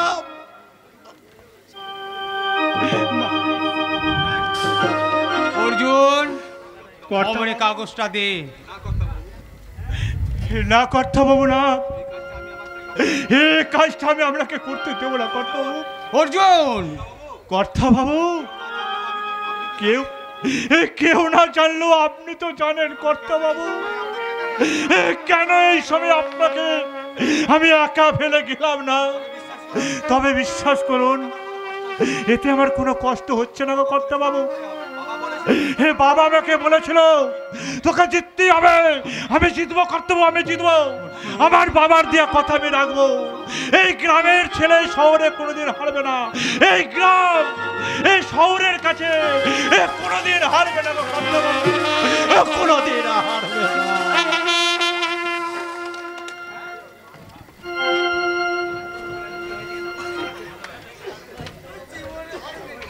আনন্দ আনন্দ আনন্দ, আজ আমার কি আনন্দ হচ্ছে। বেকায়দায় পড়ে কিশোরায় কাছ থেকে ঠিকানা নিয়ে পার্বতী গেছে অর্জুনের কাছে। পার্বতীর মুখ থেকে অর্জুন যেই শুনবে আমার শরীর খারাপ, সঙ্গে সঙ্গে ছুটে চলে আসবে। ব্যাস, তারপর হাজার প্রশ্ন, বাবা তোমার কি হচ্ছে, তোমার কোথায় কষ্ট হচ্ছে। অর্জুন আমার ছেলে, আমার বুকে ঠিক এইভাবে হাত বোলাতে একটার পর একটা প্রশ্ন করে যাবে। বিশ্বাস করুন, আপনারা বিশ্বাস করুন, আর একদিন করে আমার আয়ু আরো বেড়ে যাবে। একদিন পার্বতী আমার অর্জুনকে বলেছিল, দুষ্টু গরুর চেয়ে শূন্য গোয়াল অনেক ভালো। আজ পার্বতী বুঝবে অর্জুন আমার দুষ্টু গরু নয়, ও হচ্ছে আমার হীরের টুকরো ছেলে। কে হীরের টুকরো ছেলে? তোমার অর্জুন? সভ্যতার কষ্টি পাথর দিয়ে আমি ভালো করে যাচাই করে দেখেছি, ওর ভেতর কোনো খাদ নেই। ও আমার সোনা ছেলে, আমার হীরের টুকরো ছেলে। তাই নাকি? হ্যাঁ তাই তাই। তা তুমি একা কেন পার্বতী? ও কথা ও বুঝেছি। টেনশনে নেমে আমার অর্জুন ওই মধু ডাক্তারখানায় ছুটেছে। আমি জানতাম এখন আমার কি হচ্ছে না হচ্ছে এসব কথা জিজ্ঞাসা করে মধু ডাক্তারের মাথাটা একদম চিবিয়ে খেয়ে নেবে। তুমি? হ্যাঁ আমি তাই তো বলছি। ও না কাল কি আমাকে হাসপাতালে ভর্তি করে। আচ্ছা পার্বতী, তা তুমি ট্রেনে এত রাস্তা এলে, তা সারাক্ষণ নিশ্চয় তোমাকে আমার কথা জিজ্ঞাসা করে, তাই না? কি হলো পার্বতী, তুমি অবাক হয়ে তাকিয়ে কি দেখছো? অনেক কল্পনার জাল বোনার এক জেলেকে। জেলেকে? হ্যাঁ জেলে, সেই জেলে যে পদ্মার ইলিশ ধরার জন্য পুকুরে জাল পেতেছে, সেই জেলে যে উত্তাল সমুদ্রে রুই মাছ ধরার চেষ্টা করছে। তাই বলতে বাধ্য হচ্ছি, হে মৎস্যজীবী মানুষ, বেঈমানের বিস্তার দিয়ে তোমার সেই কল্পনার জালটাকে ছিঁড়ে ফেলেছে। ও পার্বতী, তোমার কথা যে আমি কিছুই বুঝতে পারছি না। অর্জুন আমার সাথে আসেনি। কি বললে? আমার অর্জুন তোমার সাথে আসেনি? হ্যাঁ আমি ঠিক বলছি গো, ঠিকই বলছি। তোমার শরীর পার কথা শুনেও সে আমার সঙ্গে আসতে চায়নি। তোমার গুরুধর ছেলে স্পষ্ট করে বলে দিয়েছে সে টাকা দিতে পারবে না। না, মিথ্যে, তুমি সব মিথ্যে কথা বলছো। না গো না, আমি মিথ্যে বলছি না, আমি সিঁদুর ছেয়ে মিথ্যে বলতে পারি না। পার্বতী, সে বলেছে তোমার চিকিৎসা করার টাকা ওর কাছে নেই। সে কি কথা? তোমার ছেলে তো হয়ে গেছে, বড় লোক হয়ে গেছে। হবে না তো কি? ওই কোটিপতি ব্যবসাদার কাঞ্চন চ্যাটার্জি বোনের সাথে প্রেম করছে। প্রেম বরাত খুলে গেছে গুরু। কি বলে কপাল! গোবিন্দ বাবু, আপনারা ঠিক কথাই বলছেন তো? আমি নিজের চোখে দেখেছি অর্জুন সেই কোটিপতির বোনকে নিয়ে বাগানে ঘুরছে, সিনেমাতে যাচ্ছে। তাই নাকি? শুধু কি তাই, অর্জুন তো মেয়েটাকে বিয়ে করে স্বপ্নও দেখেছে। গোবিন্দ বাবু, আমার অর্জুন বিয়ে করবে, কই কথা তো আমাকে কিছু বলেনি। সে কি তোমার সোনার টুকরো ছেলে, হীরের টুকরো ছেলে এত বড় একটা সিদ্ধান্ত নিল আর তোমাকেই জানালো না? পার্বতী, তাহলেই বোঝো যতীন মাস্টার, ছেলেকে তুমি কি শিক্ষাই না দিয়েছো। তোমার মনে আছে আমি তোমাকে একদিন বলেছিলাম ওই ছেলের জন্যে তোমার এই উঁচু মাথাটা মাটিতে নিচু হয়ে যাবে? কি কথাটা মিললো তো? চুপ করুন, আপনার দয়া করে চুপ করুন। সৎমা, কিন্তু তুমি তো তার বাবা। তোমার ভালোবাসাকে এইভাবে দুমড়ে মুচড়ে দেওয়া কি তার ঠিক হয়েছে? বলো বলো, কি হলো? চুপ করে আছো কেন? বলো, এর জবাব দাও। আজ আমি কি জবাব দেব পার্বতী? আমার অর্জুনকে চিনতে আমার এতটা ভুল হলো। এত বছর ধরে আমি তেল তেল করে আমার শিক্ষার চালাগাছটা বড় করলাম, তাতে যে কুশিক্ষার বকুল আসবে তা আমি স্বপ্ন ভাবতে পারিনি,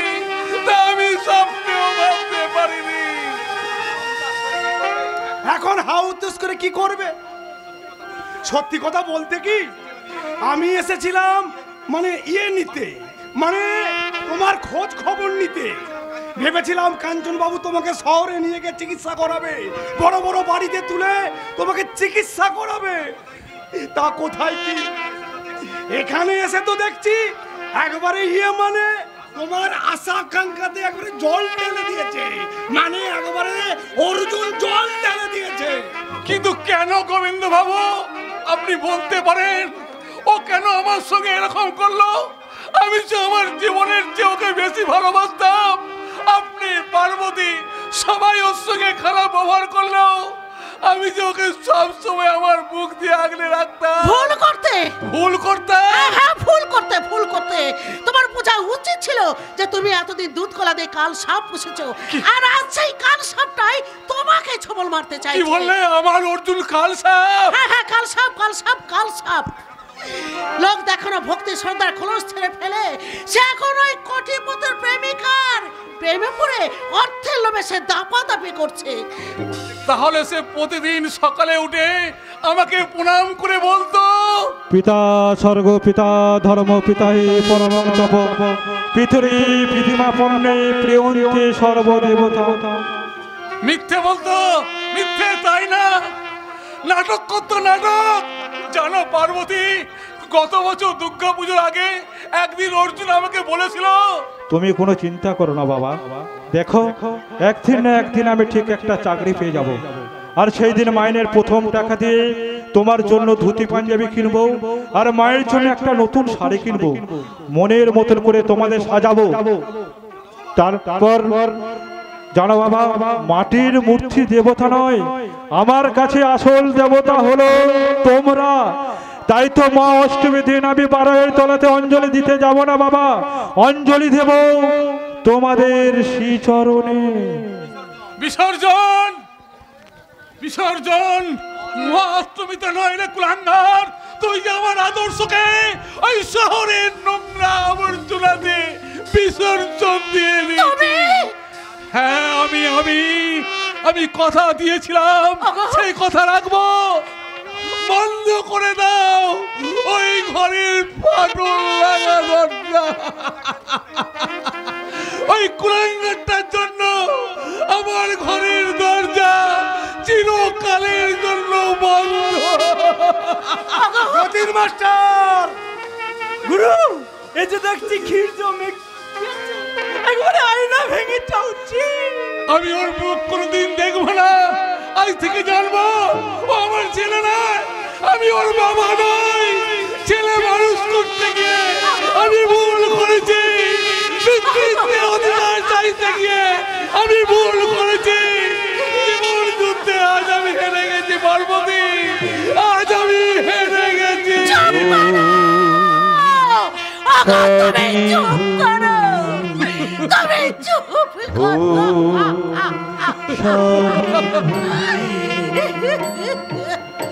এই জীবনে পাতায় পাতায় যা লেখা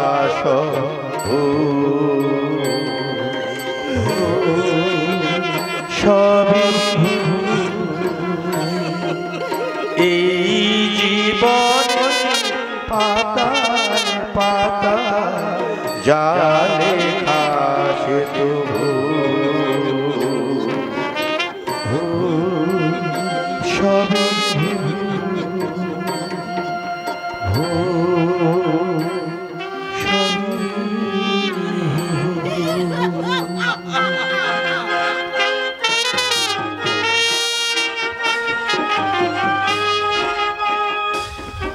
ভুল ভুল ভুল। এখন মনে হচ্ছে ওই তনুশ্রীকে মানুষ করতে আমি যা ভেবেছি যা করেছি সব ভুল। আমি কোনোদিন কারো কাছে মাথা নত করিনি, কিন্তু আজ আজ আমার বোন যা করেছে আমি না চাইলেও আমার মাথা হেঁট হয়ে আসছে। আঁকা চাউনিতে ওই গোবিন্দবাবু বারবার আমার দায়িত্ব কর্তব্যের দিকে আঙুল তুলছে, কিন্তু না, আমার নাম কাঞ্চন চ্যাটার্জি, শটে কেসি। ওই ভারতীয় খেলোয়াড়রা অলিম্পিক থেকে সোনা আনুক বা না আনুক, আমাকে যে আনতেই হবে। আমার জেদের সোনা, আমার ওই সম্মানের রূপ কিংবা আভিজাত্যের বোঝ। কিন্তু দাদা বাবু, বোঝ আনতে গিয়ে আপনি নিজের বোনকেই হারিয়ে ফেলবেন না তো? কাকা, হ্যাঁ হ্যাঁ দাদা বাবু, হ্যাঁ। আমি এবারের কাজের লোক হলেও আমি সেই ছোট্ট বেলা থেকে তনুমাকে একটু একটু করে বড় করেছি। তাই তো তনুমার কষ্ট যে আমি আর সহ্য করতে পারছি না দাদা বাবু। আমি কি ওর কষ্ট সহ্য করতে পারছি মহেশ কাকা? তুমি বিশ্বাস না করলে আমার কিছু করার নেই, কিন্তু আমি তো জানি আমি ওকে কতটা ভালোবাসি। ওকে বাড়ির মধ্যে আটকে রেখেছো ওর স্বপ্নগুলোকে ধূলিসাৎ করার জন্য। তনুমা আত্মহত্যা করতে গিয়েছিল, তাতেও তোমার টনক নড়েনি। তুমি কি বলতে চাও দাদা বাবু? তুমি কি বলতে চাও এর নাম ভালোবাসা? মহেশ কাকা, না দাদা বাবু, না, এর নাম ভালোবাসা নয়। হ্যাঁ হ্যাঁ মহেশ কাকা, হ্যাঁ, এরই নাম ভালোবাসা। ভালোবাসা মানে জাতকুলকে ওই বাংলার জলে ভাসিয়ে দেওয়া নয়। ভালোবাসা মানে উচ্ছৃঙ্খল জীবনকে প্রশ্রয় দেওয়া নয়। ভালোবাসা মানে আবেগের এয়ারপোর্ট থেকে অনুরাগের এরোপ্লেনে সফর করা নয়। দাদা বাবু, হ্যাঁ, আমি যে তনুকে সব সময় শাসনে রাখি, সামাজিক দুরবস্থা থেকে দূরে রাখি, তার একটা কারণ আছে। আর সেই কারণটা হলো, না না না না থাক, এসব কথা তোমাকে বলছি কেন? কেনই বা তোমাকে এত কথা বলছো? তাই তো, সত্যিই তো দাদা বাবু, সত্যিই তো। আমি তো এবারের একজন মাইনে করে চাকর, কিন্তু দাদা বাবু, আমি এবারের চাকর হলেও আমি তো একজন মানুষ। আমি চোখ দিয়ে দেখতে পাই, অনুভব ক্ষমতাও আমার আছে। তাই আমি বলছি দাদা বাবু, ওই অর্জুন দাদা বাবুকে না পেলে তনুমা আত্মহত্যা করবে।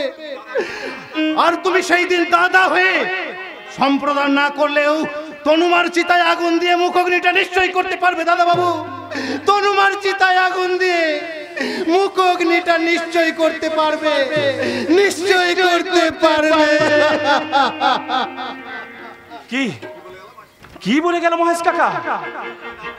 ওই অর্জুনকে না পেলে তনুশ্রী না না না না, এ হতে পারে না। আমাকে অন্য খেলা খেলতে হবে, অন্য খেলা। আমাকে অন্য খেলা খেলতে হবে।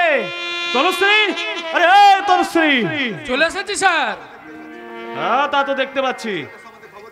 ওই ছেলেটার সম্বন্ধে সবকিছু খবর এনেছি। লাগবে না, ওই ছেলেটার সম্পর্কে সমস্ত খবর আমি আগেই পেয়ে গেছি। দাদা, তুমি আমায় ডেকেছো দাদা?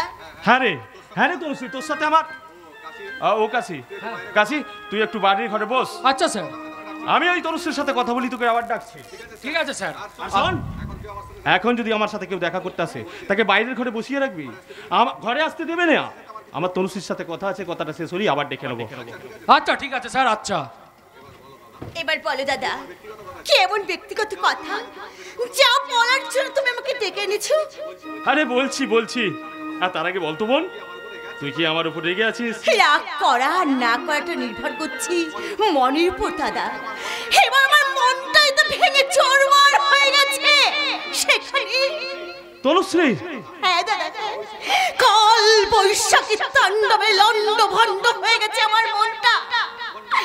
বন্যার জল ভাসিয়ে নিয়ে গেছে আমার আশা আকাঙ্ক্ষাগুলো। অপরাহ্নের আলোতে আস্তে আস্তে মিলিয়ে গেছে এই হতভাগে। চুপ কর, তুই বিশ্বাস কর, আমি তোর ভালো চাই। দাদা, হ্যাঁ তরু, হ্যাঁ। আর তাই তো তোকে ওই অর্জুন বলে ছেলেটার সাথে মিশতে বারণ করেছে। হ্যাঁ, আমি ওই সমস্ত ছেলেদের খুব ভালো করে জানি। ওরা বেছে বেছে বড়লোক বাড়ির মেয়েদের সঙ্গে প্রেম করে। ওই মেয়েটার মন পাবার জন্য নয় রে, ওরা ভালোবাসে ওই বড়লোক বাড়ির সিন্ধুকের টাকার জন্য। হ্যাঁ, তুমি চিন্তা ভুল করছো দাদা ভাই, চিন্তা তুমি ভুল করছো। না রে বোন না, আমি ভুল করিনি। আর তাই তো বলছি, আর পাঁচটা বেঈমানের মতো ওই অর্জুন তোর মনটাকে নিয়ে ছিনিমিনি খেলছে শুধু আমার টাকার জন্য। আমার দাদা ভাই না, তোমার কি প্রমাণ আছে বলো তো? তোমার কাছে কি প্রমাণ আছে? প্রমাণ থাকলে কি হবে? যদি সত্যি সত্যি সে আমার টাকাকে ভালোবেসে থাকে তাহলে আমিও তোমায় কথা দিচ্ছি দাদা ভাই, তুমি যা বলবে আমি তাই করব। পারবি? যদি বলি ওই অর্জুনকে ভুলে থাকতে হবে, পারবি? পারবি বুকে পাথর চাপা দিয়ে ওই মনের মানুষটাকে উড়িয়ে দিয়ে ওকে ভুলে যেতে? বল বল, তুই পারবি? পারবো দাদা ভাই, পারবো। যদি আমাকে অর্থের জন্য ভালোবেসে থাকে তাহলে আমার কাছে ওর কোনো মূল্য থাকবে না দাদা ভাই। আর একটা অস্তিত্বহীন মূল্যহীন মানুষকে মনে রাখার কোনো প্রয়োজনই হয় না দাদা ভাই, কোনো প্রয়োজন হয় না। কিন্তু কোকিলের কণ্ঠ থেকে যেমন সুরি কেড়ে নেওয়া যায় না, তেমনি বাবুই পাখির মুখ থেকে যেমন শিল্পত্ব কেড়ে নেওয়া যায় না, হাজার চেষ্টা করলেও বুলবুলের মুখ থেকে তো শিল্পত্বটা কেড়ে নেওয়া যায় না, তেমনি তুমি হাজার চেষ্টা করলেও ওকে আমার জীবন থেকে তুমি কাটতে পারবে না। কিছুতেই কাটতে পারবে না। ওর যদি টাকার জন্য সত্যি আমাকে ভালোবেসে থাকে এই কথা যদি তুমি প্রমাণ করতে পারবে না দাদা ভাই, কারণ ওকে আমার প্রেমের কষ্টে পাথর দিয়ে আমার যাচাই করা হয়ে গেছে দাদা ভাই, আমার যাচাই করা হয়ে গেছে। কি বলে গেল তনুশ্রী? যা বলে গেল তা যদি সত্যি হয়, না না, আমি কিছুতেই ওই রকম একটা গৃহ ভূতের সাথে আমার বোনের বিয়ে দিতে পারবো না। যে করি হোক ওই অর্জুনকে। স্যার, অর্জুন অনেকক্ষণ ধরে আপনার বাড়ির বাইরে বসে আছে। কি বললি? বলছে নাকি আপনার সাথে কি দরকার আছে। হ্যাঁ, আরে তো মেঘ না চাইতেই জল। আরে ওকে পাঠিয়ে দে। আমি যাচ্ছি, আমি এক্ষুনি পাঠিয়ে দিচ্ছি। হ্যাঁ, যা। কিন্তু আমার সাথে অর্জুনের কি দরকার? ও কেন এসেছে এখানে? যাকে ও যে জন্য এসে থাকুক না কেন, আমাকে এখন আমার জালে ওকে ফাঁসাতেই হবে। আমাকে যে করতে হবে এই কিস্তি মা। আরে এসো, ভালোই হলো তুমি নিজের থেকে এখানে এসে গেলে, না হলে আর লোক পাঠিয়ে তোমাকে ডাকতে হতো। আসলে হ্যাঁ, আমি জানি তুমি এখানে কি জন্য এসেছো, আমি জানি। তনুশ্রীকে দেখার জন্য তোমার মনটা খুব ছটফট করছে, তাই না? আসলে তোমাদের মতো এরকম গিয়েও মানুষগুলোকে আমি খুব ভালো করে চিনি। তোমরা টাকার জন্য বড়লোক মেয়েদের। দাদা, হে আপনি কি বলছেন দাদা? আরে শুনতে কষ্ট লাগলেও এটাই কিন্তু ঠিক। আর যদি আমি মেনেও নি তুমি সাচ্চা প্রেমিক, অন্য আর পাঁচটা ছেলের মতো তুমি প্রেম করে টাকা কামাও না, তাহলেও বলছি ওই তনুশ্রীকে বিয়ে করে মেনটেন করতে পারবে? তনুশ্রী যে জুতোগুলো পরে তার এক একটার দাম 3000 টাকা। তনুশ্রী যে জামা কাপড়গুলো পরে তার এক একটার দাম 10 থেকে 15,000 টাকা। তনুশ্রীর ঘরে এসি আছে, পড়ার টেবিলে ল্যাপটপ, দুখানা গাড়ি, ড্রাইভার, চাকর বাকর। আমি দাদা হয়ে ওকে হাতের তেলোতে রেখেছি। তুমি স্বামী হয়ে পারবে তো এইরকম ভাবে ওকে রেখে দিতে? পারবে না, কারণ তুমি সারা জীবন যে টাকাটা ইনকাম করবে তনুশ্রীটা 1 মাসের হাত খরচ। আর এগুলো না পেলে তনুশ্রী কষ্ট পাবে। আর যদি তুমি তনুশ্রীকে সত্যি ভালোবাসো তাহলে নিশ্চয়ই তনুশ্রীর কোনো কষ্ট তুমি সহ্য করতে পারবে না। হ্যাঁ, 2 দিন আগে সব কথাগুলো আমার কাছে মূল্য ছিল দাদা, কিন্তু আজকে নয়। নেই মানে আজ আমি তনুশ্রীর কাছে আসিনি, এসেছি আপনার কাছে। আমার কাছে? কিন্তু কেন? বলছি দাদা, বলছি।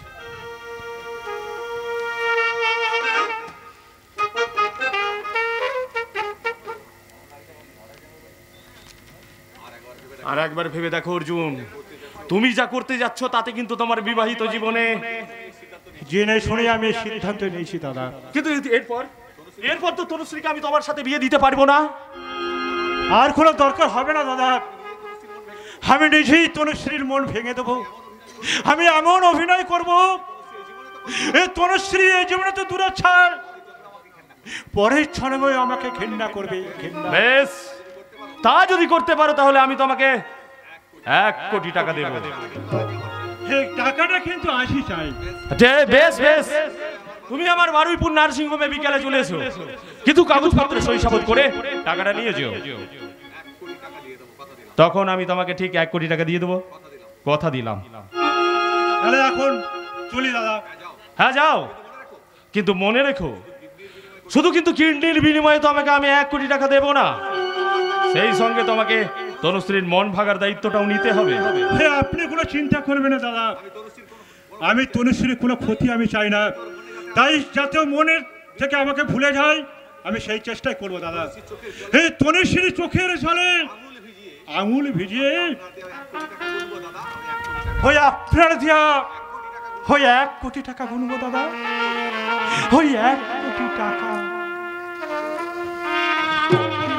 অপূর্ব, অসাধারণ, মার্ভেলাস।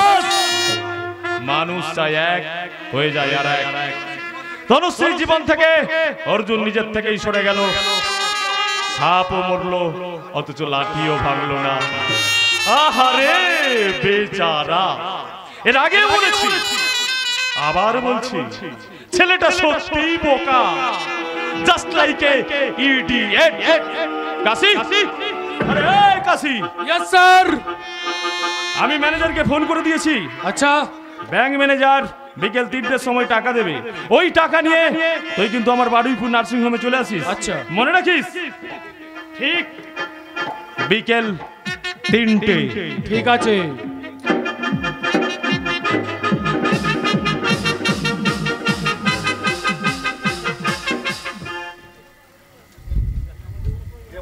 হে মা কালী, ওই অর্জুনের বোনের সাথে আমার ছেলের শুভ যোগাযোগটা করিয়ে দাও মা, আমি তোমাকে জোড়া পাঠা দেব।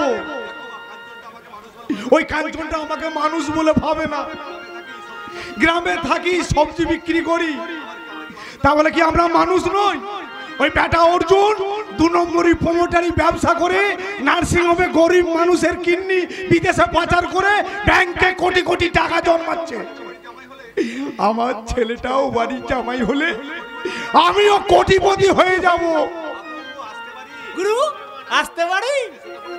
এসে তো পড়েইছো, আবার আসতে বাকি কথা। আমি মনের দুঃখে মাকে জানাচ্ছি, তুই সেটাও দিলি ভন্ডল করে। ওরে আমার যদি রোজ না থাকে তুই একবারে শুকিয়ে মরবি।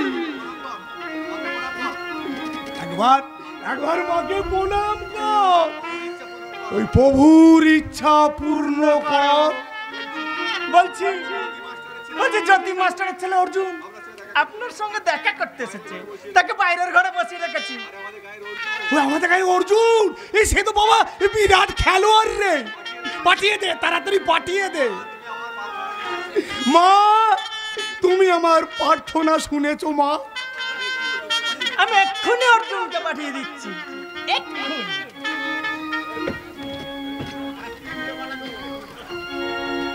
আসছে অর্জুন আসছে। আমি কলকাতা থেকে আপনার বাড়ি চলে এলাম একটা বিশেষ কারণে। ওই কাঞ্চন বাবু পাঠিয়েছে বুঝি? তা কাঞ্চন বাবু তো তোমার বাড়ির অবস্থা, তোমার বাবার দুরবস্থা সবই তো জানে, তারপরও কি তোমাকে তোমার বোনের সাথে? হ্যাঁ, না না, আমি ওদের হয়ে কলেজে করতে আসিনি, আমি এসেছি ওই মিত্তির বাড়ি বৃষ্টির সাথে আপনার ছেলের বিয়ে ফাইনাল করতে। না না না না না না না, ও বাড়িতে আবার ছেলের বিয়ে হবে না, ও তো কলকাতার মিস্ত্রি বাড়িও জানে কি জন্য বিয়ে হবে না। শুনুন ঢোল গোবিন্দ বাবু, ওই বৃষ্টির বাড়ি থেকে আমি মিষ্টি আনিনি, এনেছি 1 কোটি টাকা। হ্যাঁ 1 কোটি টাকা? বাবা তুমি পুরো 1 কোটি টাকা এনেছো? এই দেখি দেখি বাবা, দেখি দেখি। তুমি হচ্ছ এই গ্রামের উজ্জ্বল ছেলে, আমাদের গ্রামের গৌরব। তুমি হচ্ছ বাবা ওই যতীন মাস্টারের যোগ্য পুত্র। বাবা এই টাকাগুলো গুনে এনেছো তো? আজকাল যা জান নোটের কারবারি। 1 কোটি টাকা তো একসঙ্গে কোনোদিন গুনিনি, ওই পুরো টাকা ব্যাংকের বান্ডিল করা আছে, চিন্তার কোনো কারণ নেই। কিন্তু টাকা নেওয়ার আগে এই কাগজটা একটা সই করে দিতে হবে, যাতে পরে ডান দিক বাঁ দিক হেলতে না পারে। এবং টাকা নেওয়ার ব্যাপারে গোপন রাখতে হবে, না হলে পুলিশের ঝামেলা হতে পারে। কথা মতো যেন কাজ হয়। ওই টাকার ব্যাপারে কেউ টের পাবে না। 1 কোটি টাকা বলে কিশোর হয় কি, এই কিশোরের বাবাও বিয়ে করবে। তুমি দেখে নিও বাবা, আমি 16 তারিখে ওদের 4 হাত একেবারে 1 করে দেবো, আর আমার কোনো দাবি থাকবে না। দাও তো বাবা, দাও, এই তোমার কাগজটা দাও, আমি সই করে দিই। এই চুক্তিপত্র পড়ে সই করুন। তুমি বাবা সৎ যতীন মাস্টারের ছেলে, তুমি যেখানে সই করতে বলবে আমি চোখ বুঝে সই করে দেবো। দাও বাবা, কোন মিনিটে সই করতে হবে বলো।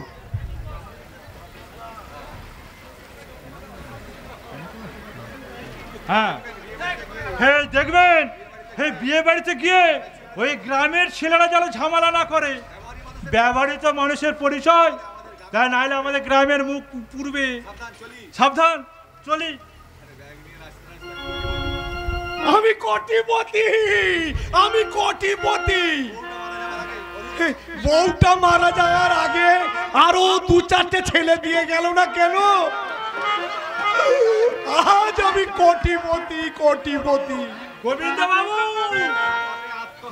টাকা পেয়ে দেখতে আপনি একদম আত্মর হয়ে গেছেন, কিন্তু মনে রাখবেন আমার হাতে থাকছে আপনার সই করা কাগজ, আর আপনার সমস্ত কথাও রেকর্ড করা আছে।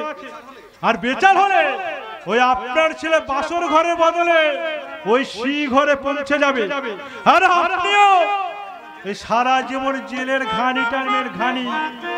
বাবা অর্জুন, এসব তুমি কি অলক্ষণে কথা বলছো বাবা?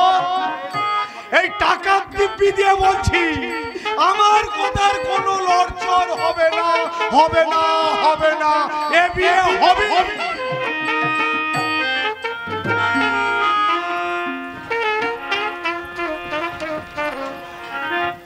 আমিও বুঝে মতো কি করেছি, মনেরিয়া জানতে হৃদয়ের প্রান্তে, মনেরিয়া জানতে হৃদয়ের প্রান্তে তোমার মূর্তি কেন গড়েছি, কি করেছি আমি অবুঝে মতো কি করেছি, আমি অবুঝে মতো কি করেছি।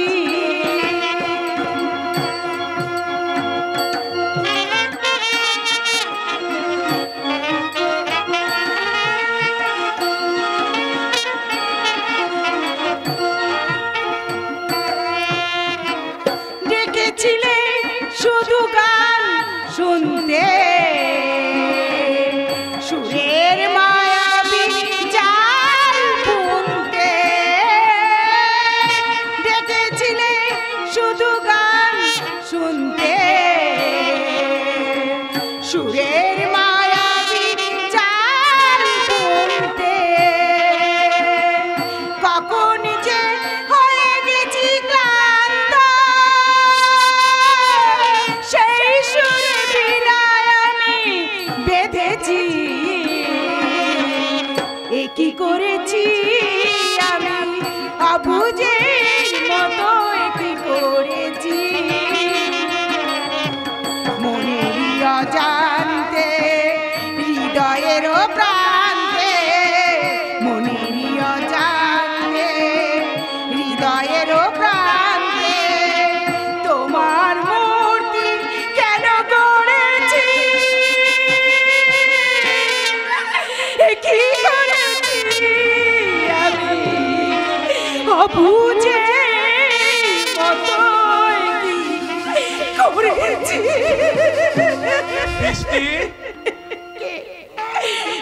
মামা তুমি এসব কি শুনছি রে মা? তুই নাকি এই বাড়ি ছেড়ে এই কলকাতা শহর ছেড়ে ওই দিল্লির কোন এক কল সেন্টারে কাজ করতে যাচ্ছিস? হ্যাঁ মামা, হ্যাঁ। আমি তোমাদের না জানি কোনো কাজই করতে চাই না মামা, কিন্তু আমার যে আর অন্য কোনো উপায় নেই গো মামা। কিশালয়কে ভুলতে গেলে আমাকে এই শহরের চেনা জীবনকে আমায় ভুলতে হবে, কারণ এই স্বপ্নগুলো যে সবই আমার কাছে আজ দুঃস্বপ্ন হয়ে গেছে। বুঝতে পারছি রে মা বৃষ্টি, বুঝতে পারছি তোর বুকের মধ্যে একটা আগুন দাও দাও করে জ্বলছে। সেই আগুনটাকে তুই ছাই দিয়ে নেভানোর চেষ্টা করছিস, কিন্তু মা বাবা, ছাই দিয়ে যে আগুন নেভানো যায় না, তার চেয়ে বরং আগুনটাকে তুই জ্বলতে দে। দেখবি একদিন আসবে সেই দিন চারিপাশে সমস্ত দুঃখ, কষ্ট, ব্যথা, বেদনাগুলোকে পুড়িয়ে ছাই করে দিয়ে আগুনটা একদিন না একদিন নিজেই নিভে যাবে রে মা, নিজেই নিভে যাবে। বাবা, তোমরা সবাই মিলে আমার জন্য অহেতুক চিন্তা করছো বাবা, কিন্তু বিশ্বাস করো আমার কিচ্ছু হবে না বাবা, আমার কিচ্ছু হবে না। মামা, ও মামা, তুমি কেন বুঝতে চাইছো না যে আজকালকার মেয়েরা কেউ আর ঘরে বসে নেই, তারা প্লেন চালাচ্ছে, দেশ চালাচ্ছে। দিল্লির মতন শহরে আমি এই চাকরিটা পেলে খুব ভালো থাকবো মামা, খুব ভালো থাকবো। তোমাদের কোনো চিন্তা করতে হবে না, আমাকে নিয়ে তোমাদের কোনো চিন্তা করতে হবে না গো মামা। না রে মা, এ অসুবিধা তোর নয়, হ্যাঁ অসুবিধা হবে আমাদের রে মা। আর কেউ না বুঝতে না পারলেও আমি ভালোভাবে বুঝতে পারছি। কি মামা? তুই শুধু নিজের জন্য এই শহর, এই বাড়ি ছাড়ছিস তা নয়, তুই এই শহর, এই বাড়ি ছাড়ছিস এই আমাদের জন্য রে, হ্যাঁ আমাদের জন্য। ওরে বৃষ্টি, পাছে আমরা তোকে দেখে কষ্ট পাই, পাছে আমরা তোর বিয়েটা ভেঙে গেছে বলে দুঃখ পাই, পাছে আমরা ধার দেনা করেও তোর আবার অন্য জায়গায় বিয়ে ঠিক করি। তাই তো তুই না আমাদের ছেড়ে দূরে, বহু দূরে চলে যেতে চাইছিস রে মা। চুপ করো বাবা, তুমি চুপ করো, তুমি চুপ করো। বিশ্বাস করো বাবা, তুমি বিশ্বাস করো, বিশ্বাস করো মামা, তুমি বিশ্বাস করো। আমি মেয়ে হয়ে তোমাদের আমি কোনোদিন ঠকাতে চাইনি গো, কোনোদিন না, আর কোনোদিন আমি ঠকাবেও না। আমার কথা ভেবে তোমরা একদম মন খারাপ করো না। বাবা, তুমি রাতে ঘুমিয়ে পড়ো কিন্তু সময় মতন। মা, তাই তো তুমি দিল্লিতে চাকরিটা জয়েন করলে, আর সেই সিদ্ধান্তটা তুমি নিয়েই নিলে, তাই তো ঠাকুরজি? ঠিক তাই বৌদি, ঠিক তাই। ভেবেছিলাম এখান থেকে চলে গেলে আমি ওই কিশালয়কে হয়তো ভুলে থাকতে পারবো। ঠাকুরজি, হ্যাঁ ঠাকুরজি, একটা কথা বলি, আমাদের কথা তোমার ভাবতে হবে না। তুমি যদি ওখানে গিয়ে কিশালয়কে ভুলতে পারো তাহলে তুমি যাও, তুমি দিল্লিতে গিয়ে চাকরিটা জয়েন করো, যাও দিল্লি যাও। বৌদি, বাবা, মামা, তোমরা কেউ আমার কথা একদম চিন্তা করো না। ঠাকুরজি শোনো, বাবা আর মামার কথা তুমি চিন্তা করো না, আমি তো রইলাম, আমি তো আছি। এই বাড়ির বউ হিসাবেই, এই বাড়ির মেয়ে হিসাবেই সমস্ত দায়িত্ব আমার, আমি তো আছি নাকি? বৌমা তুমি? হ্যাঁ মামা, আমি প্রথম এই বাড়িতে আসার পরেই আমি মনে হয়েছিল যে বাপের বাড়ির মতন ভালো হয়তো আমাকে কেউ এই বাড়িতে বাসে না, তাই তো আমার মনটা হিংসেতে ভরে গেছিল, তাই তো আমি হিংসেমি করা শুরু করেছিলাম। কিন্তু আপনি যেদিন আমার জন্য একজোড়া সোনার দুল দিয়ে পাঠিয়েছিলেন অর্জুনের হাত দিয়ে, সেদিন আমি বুঝতে পেরেছি, সেদিন আমার ভুল ভেঙে গেছে মামা। আমি ভেবেছি সত্যি আপনারা আমাকে খুব ভালোবাসেন। আমি দুল পাঠালাম? হ্যাঁ, সোনার দুল পাঠিয়েছেন। উপহারটা ছোট্ট হলেও মামা, কিন্তু ওর ভেতরে ভালোবাসা, আন্তরিকতা অনেক বেশি, অনেক বেশি। তাই তো এক জোড়া দুল আমার এই মনটাকে পুরো বদলে দিয়েছে মামা, পুরো বদলে দিয়েছে। এসব কি তুমি বলছো বৌমা? আমি আবার তোমাকে কখন দুল পাঠালাম? সে কি মামা, আপনি আমাকে দেওয়ার জন্য সোনার দুল পাঠানি কি? ওই না তো। আচ্ছা বাবা, হ্যাঁ। আপনি বলুন তো বাবা, আপনি কি আপনার ছেলেকে দেওয়ার জন্য একটা দামি স্যুট পাঠাননি? না মা, কই আমি তো পাঠাইনি রে। কি বলছেন আপনারা? কিন্তু অর্জুন যে বললো যে আপনার ছেলের হাতে স্যুটটা আমার হাতে সোনার দুলটা দিয়ে বললো যে আপনারা ওইগুলো পাঠিয়েছেন, তাহলে সে কি? না তো। আমি বলছি মামা, আমি বলছি। হ্যাঁ আমি বলছি, আমি তোমাদেরকে সব বলছি। শোনো, যদিও সেদিন অর্জুন দা বৌদিকে সোনার দুল আর বর্দাকে ওই স্যুটটা দেবার কথা, আমি সেদিন কিন্তু ঘটনাটা জানতে পারিনি। তবে আমি ঘটনা জানতে পারি অনেক পরে। কিশোরের বাবা গোবিন্দবাবু যেদিন আমাদের বাড়িতে এসেছিলেন, তার দিন তিনেক পরে আমি একদিন কলেজ থেকে বাড়ি ফিরি। হঠাৎ দেখি একটা বাস স্ট্যান্ডে দাঁড়িয়ে অর্জুন দার সঙ্গে কথা বলছে আমারই কলেজের এক বান্ধবী তনুশ্রী।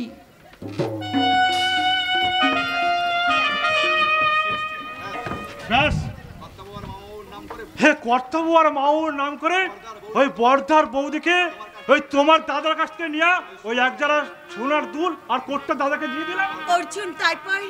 হ্যাঁ তারপর আবার কি, বাবা মামা দিয়েছে শুনে ওই দাদা বৌদের কি আনন্দ।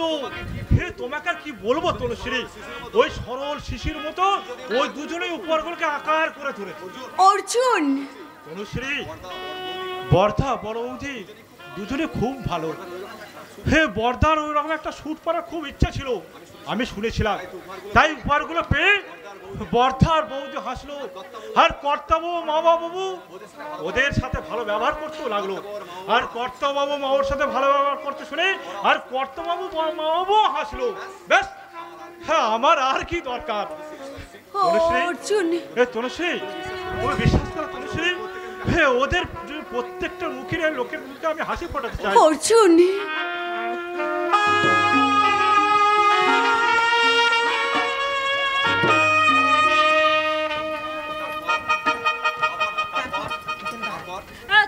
তারপর ওদের কথা আড়াল থেকে শোনার পর আমি ওদের সামনে যাই, আর তখনই আমি জানতে পারি যে এই অটো স্ট্যান্ডে একটা বাজে ছেলে তনুশ্রীকে ডিস্টার্ব করছিল, আর অর্জুন দা এসব সহ্য করতে না পেরে তনুশ্রীকে ওই ছেলেগুলোর হাত থেকে বাঁচায়। তারপর তার জন্য তনুশ্রীর কোটিপতি দাদা অর্জুন দাকে ডেকে পাঠায়। ব্যাস, তারপর অর্জুন দাকে জিজ্ঞাসা করে সে কি চায়। ইচ্ছে করলে কিন্তু অর্জুন দার টাকা পয়সা, বাড়ি গাড়ি বা একটা ভালো চাকরিও চাইতে পারতো, কিন্তু তা না চেয়েছে ওই স্যুট আর দুল জোড়া। কারণ অর্জুন দা এই বাড়ির হারিয়ে যাওয়া স্বপ্ন, শান্তি, আশা, ভালোবাসা সবকিছু ফিরিয়ে আনতে চেয়েছিল। কি লজ্জা বলো তো ভাই, একটা বাইরে ছেড়ে এসে ওই অর্জুন আমাদের বাড়ির সবাইকে মোক্ষম একটা শিক্ষা দিয়ে গেল। আপনারা আমাকে ক্ষমা করুন, আমি সত্যি ভুল করে ফেলেছি, সত্যি ভুল করেছি। না বৌমা না, এ ভুল তোমার নয়, এ ভুল এই বাংলার হাজার হাজার বৌমা এবং শ্বশুর শাশুড়ি। যেদিন এই বাংলার প্রত্যেকটা শ্বশুর শাশুড়ি তার নিজের বৌমাকে মেয়ে বলে ভাববে, সেদিন থেকে এই কোনো সংসারে শাশুড়ি বৌমার ঝগড়া অশান্তি হবে না রে মা। ঠাকুরজি, এবার তুমি বলো তো ঠাকুরজি, তুমি দিল্লি কবে যাচ্ছ? আগামী সোমবার। তা বললে তো চলবে না, আমি তো তোমাকে দিল্লি যেতে দেব না। আপনি এখানে আমাদের বাড়িতে এলাম বিআই মশাই, এলাম বলতে এলাম যে শুভ লগ্নে আমাদের দেখাশোনা হয়েছিল, সেই শুভ লগ্নে আমি সেই দিন আমার ছেলের সঙ্গে এই বৃষ্টি মায়ের বিয়ে দেব। এসব আপনি কি বলছেন? সত্যি বলছি বিআই মশাই, সত্যি বলছি। কিন্তু দেনা পাওনা হিসেবে আপনি যা চেয়েছিলেন তা কিচ্ছু আর দিতে হবে না, শুধু আপনাদের কাছ থেকে আমার ছেলের জন্য এই বৃষ্টিকে আমরা ভিক্ষে চাইতে এসেছি। জানি যদি এই বিয়েটা হয় তাহলে জানবো আপনার সঙ্গে আমার ঠাট্টার সম্পর্কটাই কিন্তু থাকবে, কিন্তু যদি বিয়ে না হয় তাহলে একজন কন্যাদায় পিতার সাথে আপনার এই ঠাট্টা করা কি ঠিক হচ্ছে? না বিয়াই ঠাট্টাই আর কি, আমি কিচ্ছু করছি না, সত্যি বলছি। এ বিয়েতে আমি রাজি রাজি রাজি। তবে হ্যাঁ বলুন, আমাকে ফোন হিসেবে একটা টাকাও দিতে হবে না। আপনি সত্যিই কিছু নেবেন না? বিশ্বাস হচ্ছে না? ঠিক আছে, আমি তোমাকে এ বাড়িতে সুখের দিব্যি দিয়েছিলাম, আজ আমি আমার একমাত্র ছেলের দিব্যি দিয়ে বলছি এ বিয়ে হবে হবে হবে। বাবু, বৌমা শাক বাজাও, বরণডালা সাজাও, আর ওই বিয়ের জন্য একটি জল মিষ্টির ব্যবস্থা করো। হ্যাঁ হ্যাঁ হ্যাঁ বাবা, আমি এক্ষুনি যাচ্ছি, এক্ষুনি ব্যবস্থা করছি। এই যে ঠাকুরজি, তোমাকে আর দিল্লি যেতে হলো না কিন্তু। দিল্লি কা লাড্ডু তুমি এখানে পেয়ে গেলে। তা বিয়াই মশাই বলুন। চুপচাপ বসে থাকলে চলবে না। শুনুন, বলুন। আর বেশি সময় নেই। ফোন নিচ্ছে না বলে যে ধুমধাম বিয়ে করবো না, এটা চলবে না। বরযাত্রী আসবে কমপক্ষে 200 জন। সে নিশ্চয়ই নিশ্চয়ই, সে আসুক না, আসুক আসুক। তার জন্য আপনি কোনো চিন্তা করবেন না, আমি কিন্তু দাঁড়িয়ে থেকে আমি সব ব্যবস্থা করব। আপনার আমি এতটুকু ত্রুটি আমি মান করব না। তবে এ সময় অর্জুনটা কোথায় গেল? আরে সে তো সকাল থেকেই নেই। সে কি, তাহলে কোথায় গেছে সে? সকালে বলে বেরিয়েছে দেশের বাড়িতে যাচ্ছি, ওর বাবার নাকি খুব বাড়াবাড়ি। হ্যাঁ তা তো ঠিক, ওর মা ওকে নিতে এসেছিল, কিন্তু ভালোই ভালোই বিয়েটা কেটে গেলে আমি একবার ওর বাড়ি গিয়ে ওর বাবার সঙ্গে আমি দেখা করে আসবো। এই আমি বলছি কি, চলুন চলুন মশাই, ভেতরে চলুন। হ্যাঁ হ্যাঁ চলুন। আজকে কিন্তু মিষ্টি জল না খাইয়ে আপনাকে ছাড়বো না। চলুন চলুন মশাই, চলুন। আর কার মুখ দেখে উঠেছিলাম কি জানি, সত্যি আজ আমার যে কি আনন্দ হচ্ছে আমি কাউকে বলে বোঝাতে পারবো না।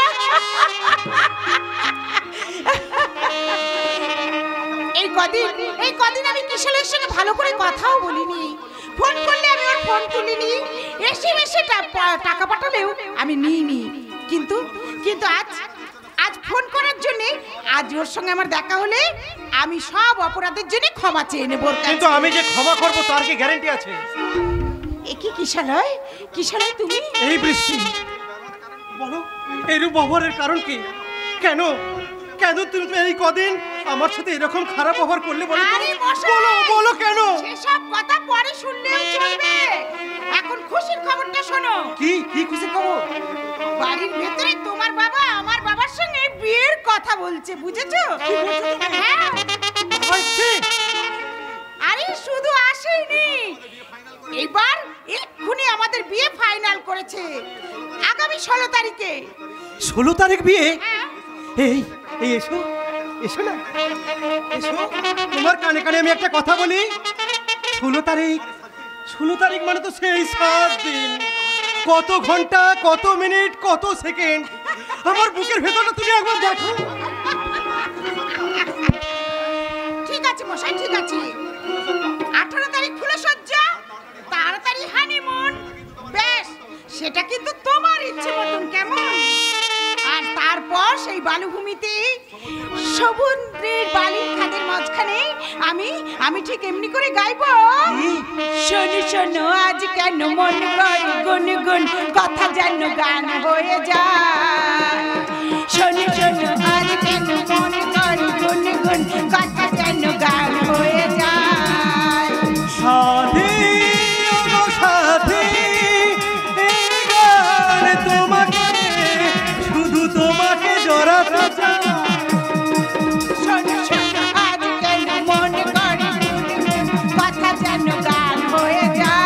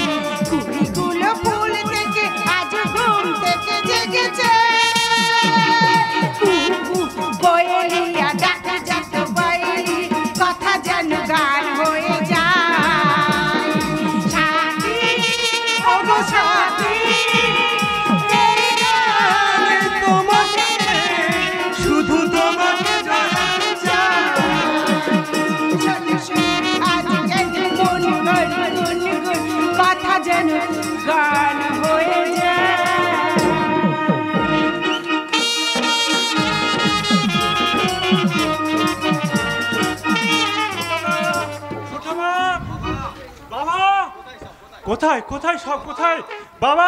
ছোট অর্জুন, এই তো ছোট বাবা। হ্যাঁ বাবা কোথায় বাবা? কেন তোর বাবার সাথে তোর কি দরকার? সব কি বলছো ছোট মা? ঠিকই বলছি, যা চলে যা চলে যা তুই এখান থেকে। আর তোর জন্য এই বাড়ি দরজা চিরতর কালের জন্য বন্ধ। ছোট মা, শুধু তাই নয় তোর বাবা প্রতিজ্ঞা করেছে তোর মুখ জীবন আর কোনোদিন সে দেখবে না। না না না ছোট মা, না না না হতে পারে না ছোট মা। আমি যে অনেক আশা নিয়ে বাড়িতে এসেছি। শুধু আশা নিয়ে এসেছো, 1 কোটি টাকা নিয়ে আসনি? তনুশ্রী তুমি? তোমাকে তো ঠিক চিনলাম না। আপনার ছেলে আমাকে খুব ভালো করে চেনে। ছি ছি অর্জুন, ছি। আমার সাথে বিশ্বাসঘাতকতা করতে পারলি? কি হয়েছে আমাকে বলো তুমি। আপনার ছেলেকে জিজ্ঞাসা করুন কি হয়েছে। আমার মন নিয়ে নিমিনি খেলে আমার দাদার কাছ থেকে 1 কোটি টাকা নিয়ে এসে এখানে ভিজে পেয়ালের মতো দাঁড়িয়ে আছে। অর্জুন বল, অর্জুন বল, তুই চুপ করে দাঁড়িয়ে থাকিস না। ও যা বলছে তাকে সত্যি। বিশ্বাস না হলে আপনি ওকেই জিজ্ঞাসা করে দেখুন। বল বল অর্জুন বল, কি করেছিস তুই এই টাকাগুলো নিয়ে? বল বল বলছি, কি হলো বল হারামজাদা, বল কি করেছিস টাকাগুলো নিয়ে? হ্যাঁ মা, সত্যি মা, সত্যি।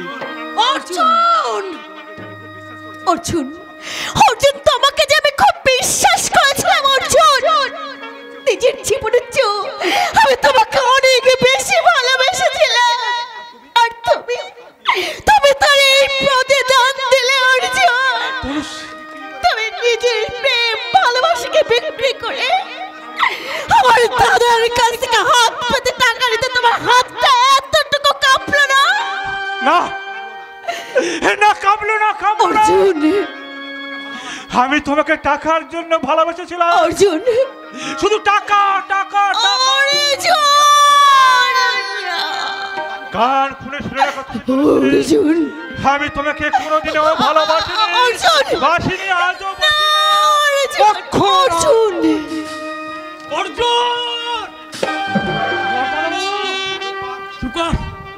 ওই মুখে তুই আমাকে বর্দা বলে ডাকিস না। বৃষ্টির বিয়ে ঠিক হয়ে গেছে এই খবরটা তোকে দেবার জন্য বাবার কথাতে আমি এখানে এসেছিলাম। এখানে না এলে তোর আসল চরিত্রটা আমি জানতে পারতাম না রে। সবাই একদিন বলতো তোর জন্য আমাদের সকলের মাথায় হেট হয়ে যাবে। আজ সকলের কথা যে অক্ষর অক্ষরে ফলে যাবে এ আমি ভাবতেও পারিনি। তোমার টাকার দরকার ছিল, তুমি তো আমাকে বলতে পারতে অর্জুন। যত টাকা লাগে সব আমি দিতাম অর্জুন, আমি দিতাম তোমাকে সব টাকা। আজ তোমার ওই মুখের দিকে তাকাতে আমার ঘেন্না হচ্ছে, ঘেন্না ঘেন্না। তনুশ্রী বৃষ্টির বন্ধু, বৃষ্টির মতন ও আমার ছোট বোন, তাই ছোট বোনের জীবন নিয়ে ফুটবল খেলার অধিকারে তোর নেই রে অর্জুন। তুই কেন করলি এই কাজ? বল বল। থাক থাক, টাকা চেয়েছিলাম ঠিকই, কিন্তু সে তো এত টাকা নয়। বল অর্জুন বল, কি করেছিস? এত টাকা নিয়ে তুই কি করেছিস বল? আমি জুয়া খেলেছি, জুয়া। আমি মদ খেয়েছি, আমি আরো 5টা মেয়ে ফুর্তি করেছি।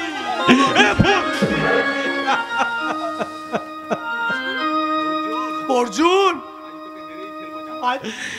আজ আমি তোকে মেরেই ফেলবো। থাক দাদা, থাক।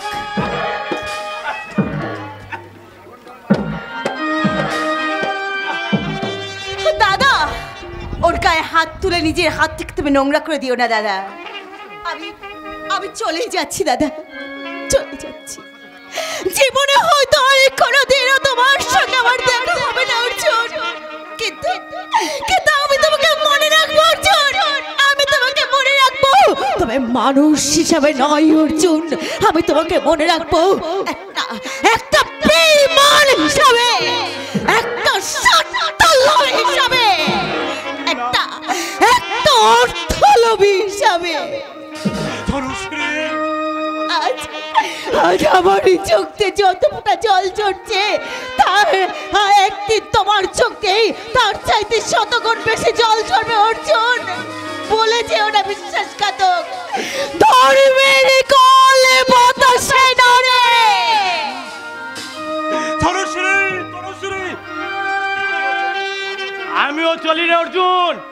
তবে শোন, আমাদের বাড়ি ত্রিসীমা তখন ছোট, যদি কোনদিন শহরে তোকে দেখতে পাই সেদিনই হবে তোর শেষ দিন। কথাটা মনে থাকে জানো। আর আপনাকে একটা কথাই বলে যায়, ছেলেকে শিক্ষা দিতে পারেন না তো মা সাজান কেন? শুধু মাতৃত্ব জাহির করার জন্য। চুপ কর হতভাগা, হতভাগা তুই চুপ কর। এতদিন ছিলি না বাড়ি বয়ে কেউ এসে কোনো অপমান করে জানি, আজ এলি আর আজ এসে ওরা এসে আমাকে অপমান করে গেল। যা যা চলে যা, চলে যা তুই এখান থেকে, চলে যা। ছোট মা, চলে ছোট মা, চলে তো আমি যাবই ছোট মা। শুধু শুধু শুধু একটিবার বাবাকে দেখি আমি চলে না যাব। না, দেখা হবে না তোর সাথে, তোর বাবার দেখা হবে না। ছোট মা, যা চলে যা, চলে যা এখান থেকে। কিন্তু একটা কথা মনে রাখিস অর্জুন, সবার অভিশাপ তোর মাথায় আছে। তোর ভালো হবে না অর্জুন, তোর ভালো হবে না। ছোট মা, উঠোন থেকে বাড়ির ভেতরে যাওয়ার চেষ্টা করবি না। আর যদি যাস তাহলে তুই তোর বাবার মারা। ছোট মা,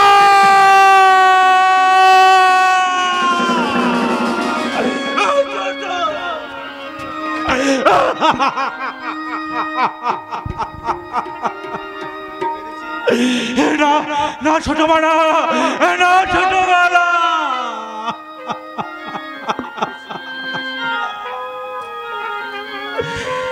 পেরেছি, হ্যাঁ আমি পেরেছি। হ্যাঁ আমি সবার সাথে আমি পেরেছি। আজ আমি একা, আমি কোথায় পেরেছি। আজ সবাই আমাকে ভুল বুঝে চলে গেল, আমাকে ছেড়ে সবাই আমাকে ছেড়ে চলে গেল।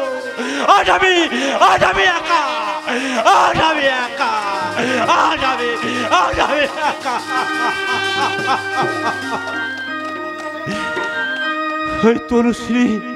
ওই তনুশ্রীর সাথে আমি এমন নাটক করেছি, আর কোনোদিন ওই তনুশ্রী আমার কোনোদিন মুখ দেখবে না। ওর দাদাকে দিয়ে কথা আমি রাখতে পেরেছি, তনুশ্রী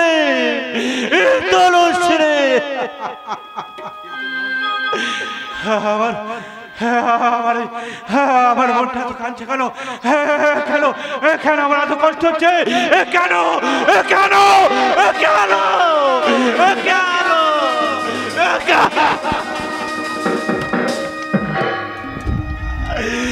তনুশ্রী, আমি তো এটাই চাইছিলাম। তনুশ্রী, তুমি আমাকে ভুলে গেল। আমি তোমাকে কোনোদিন বলতে পারবো না। আমি তোমাকে কোনোদিন বলতে তাই তো চোখের জলে ভাসিয়ে দিলাম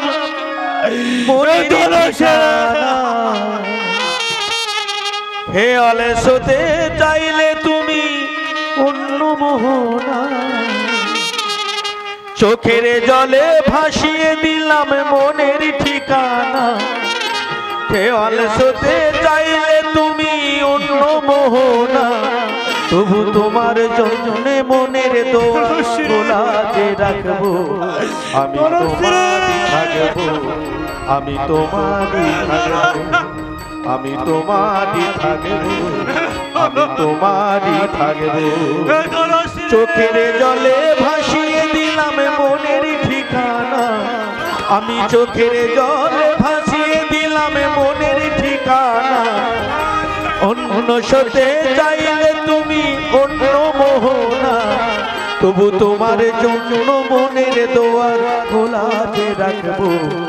আমি তোমারই থাকবো, আমি তোমারই থাকবো, আমি তোমারই থাকবো, আমি তোমারই থাকবো, আমি তোমারই থাকবো, তোমারই থাকবো।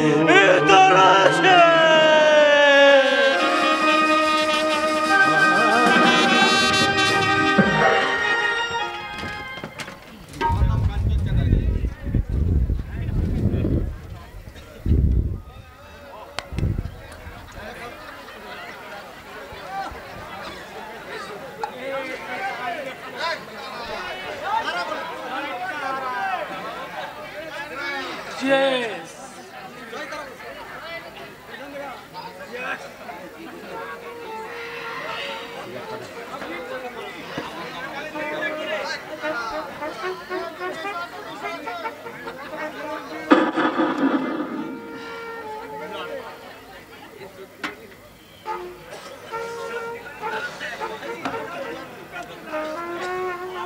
আরে কাশি ডাল ডাল।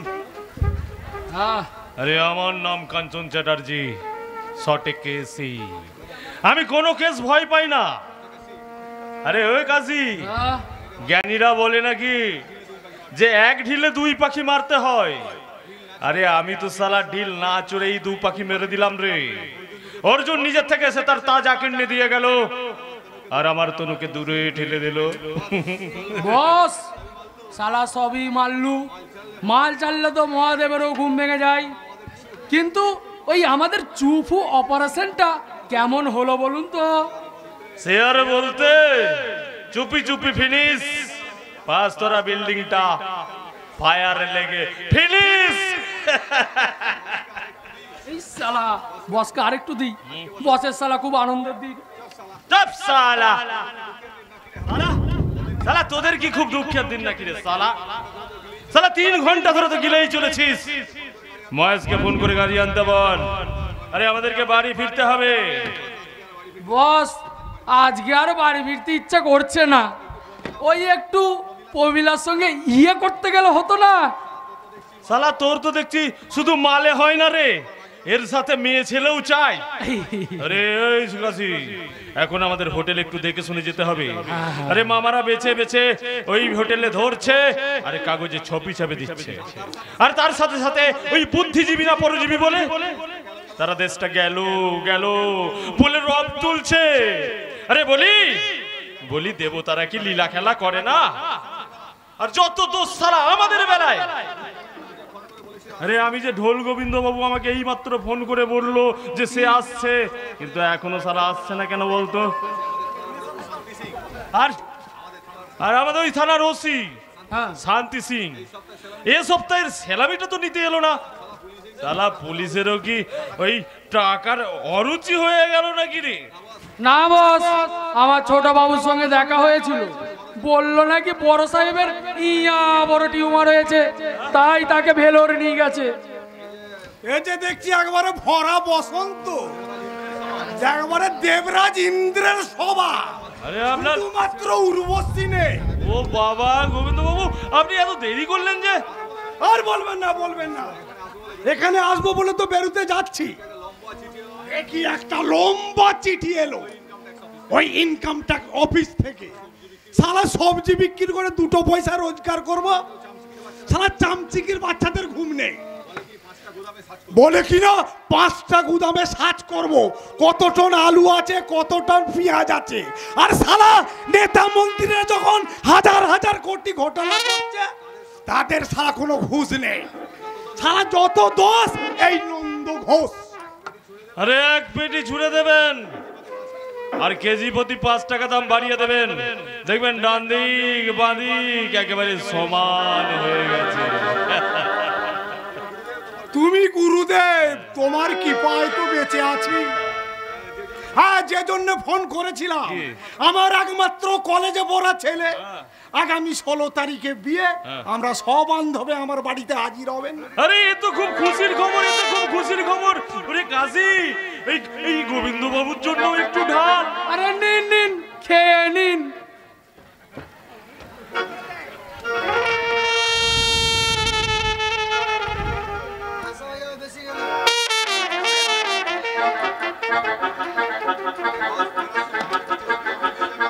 বস, ওই ফেরার সময় আমাকে একটু স্টেশনে নামিয়ে দেবে। ট্রেনটা ধরতে আমার সুবিধা হবে। আচ্ছা আচ্ছা ঠিক আছে ঠিক আছে। এই গোবিন্দ বাবু যাতে ঠিক সময়ে ট্রেনটা ধরতে পারে তার একটু ব্যবস্থা করে দিস। করে দেবো বস, সব ব্যবস্থা করে দেবো। এক ব্যাগ দে গোবিন্দ বাবু। নিন, মোটা করে খান বস। এই নিন। আরে আমি আর খাবো না, গাড়ি আনতে বল। এই মহেশ কাকাকে ডাক না রে। পালিয়ে চলুন দাদাবাবু, পালিয়ে চলুন। বিরাট মেঘ ধরেছে আকাশে, চারিদিকে বিদ্যুতের ঝলকানি হচ্ছে। আমার মনে হয় এক্ষুনি ঝড় বৃষ্টি উঠবে। এবছর প্রচুর মানুষ বজ্রঘাতে পালিয়ে পড়ে গেছে। পালিয়ে চলুন দাদাবাবু, পালিয়ে চলুন। ঠিক বলেছে।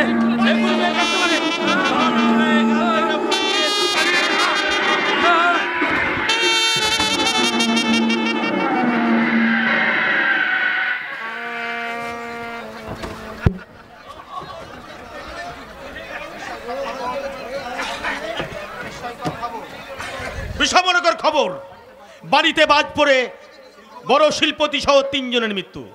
বন্ধুগণ, যৌবন বড় ক্ষণস্থায়ী। হায়রে কাঞ্চন কুমার, তোমার সাদের বাড়ি গাড়ি নার্সিং হোম সব গেল, আর তুমিও গেলে অকালে।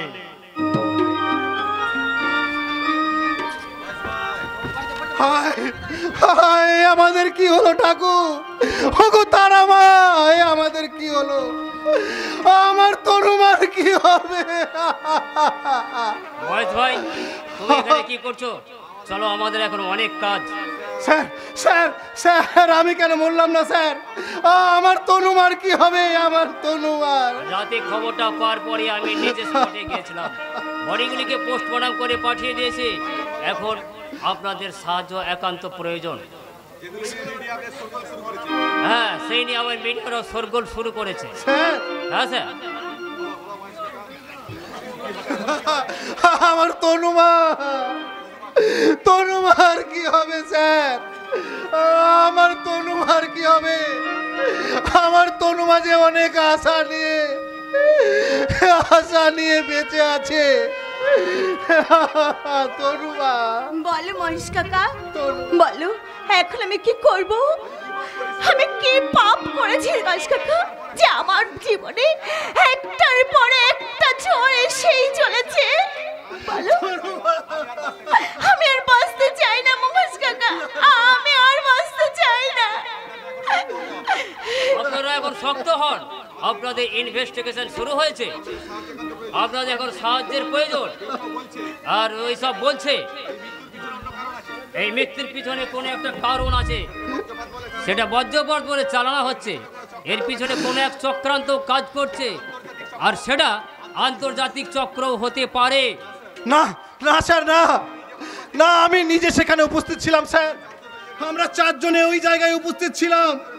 হঠাৎ করে আকাশ থেকে বাজ পড়ে আমি জ্ঞান হারাই, আর আমি কিছু জানি না।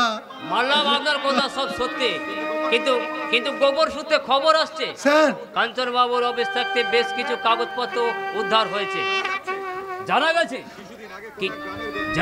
কিছুদিন আগে কোনো এক গ্রামের দরিদ্র যুবক স্বইচ্ছায় কিডনি দান করে ওই কাঞ্চন বাবুর নার্সিং হোমে।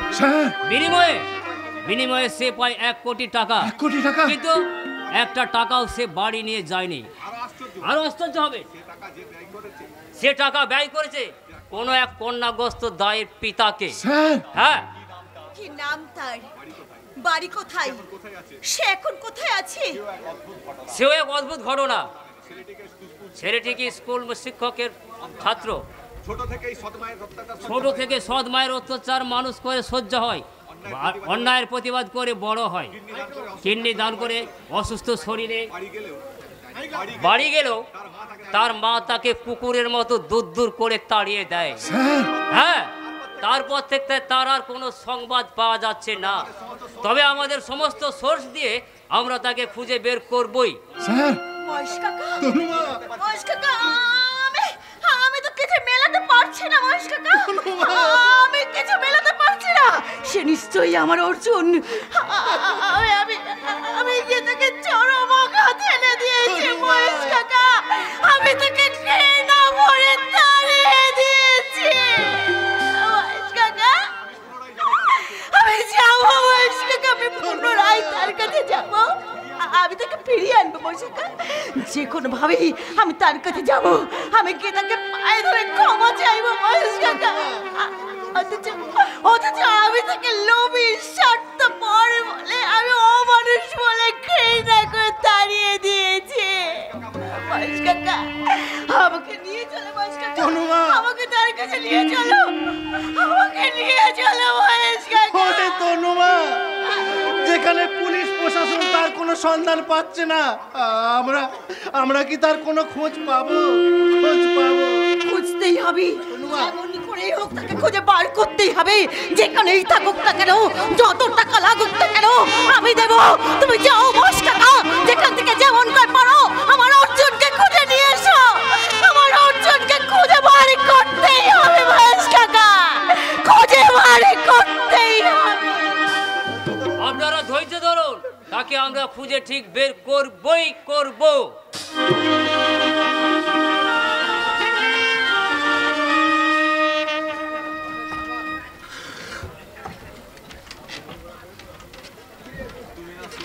ওগো, তুমি না সুস্থ হয়ে উঠলে আমি কিভাবে বাঁচবো?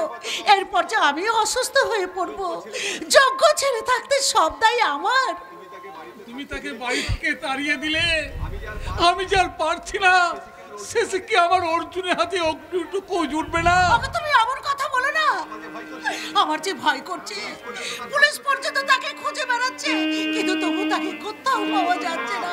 যত দোষ যে আমার গো, যত দোষ আমার।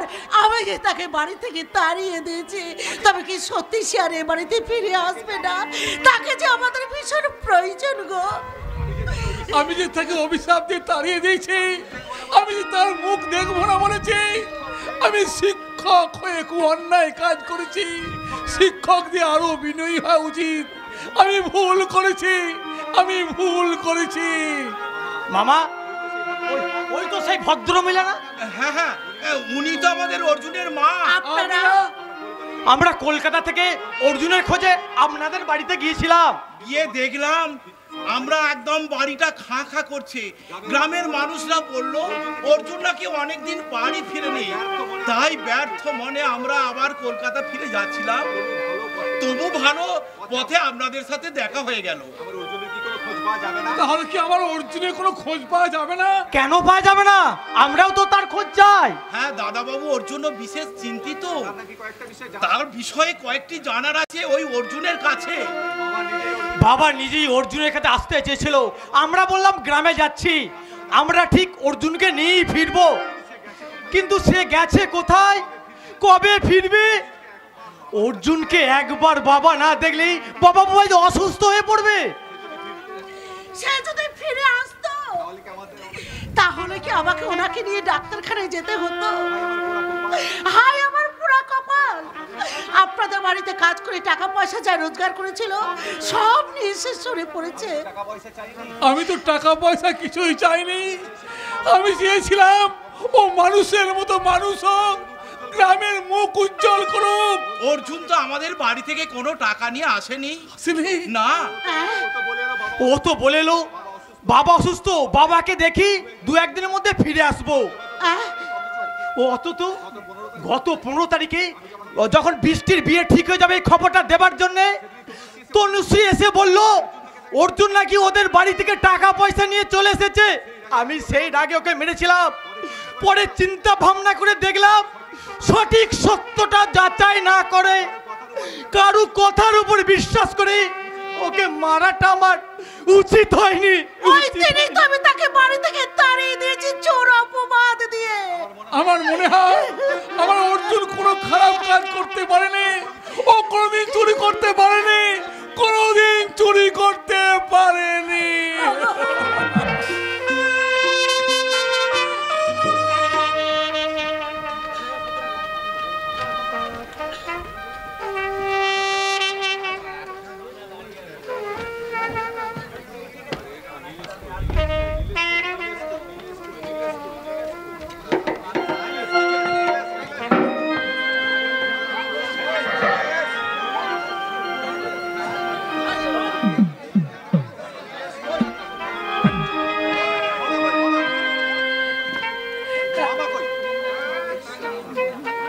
বাবা জানো তো, বৃষ্টির বিয়ের পর থেকেই বাবা যেন কেমন হয়ে গেছে। আর বৃষ্টিরও তো সেই কবেই গেছে হানিমুন করতে, এখনো তো এলো না। হ্যাঁ, আর যখন আসবে আর মেয়েরা যখন শ্বশুর বাড়িতে থাকে না তখন বোধহয় এরামই হয়।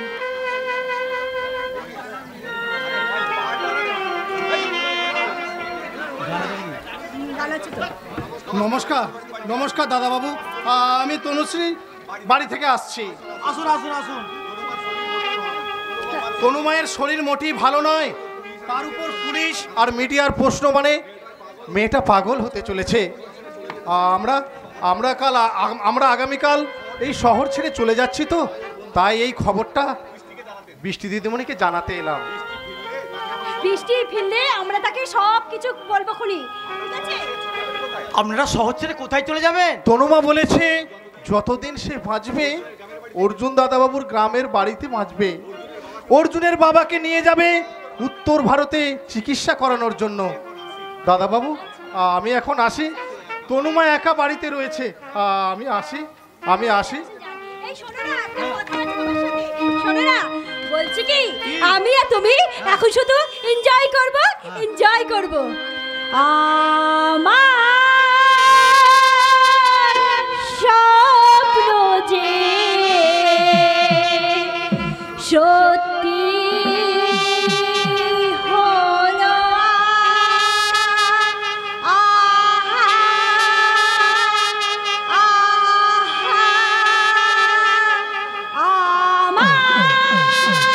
স্বপ্ন যে হলো, কাছে এলো এতদিন দূরে ছিল যে, রঙে রঙে জীবন ভরে দিল সে। আমার স্বপ্ন যে সত্যি হলো।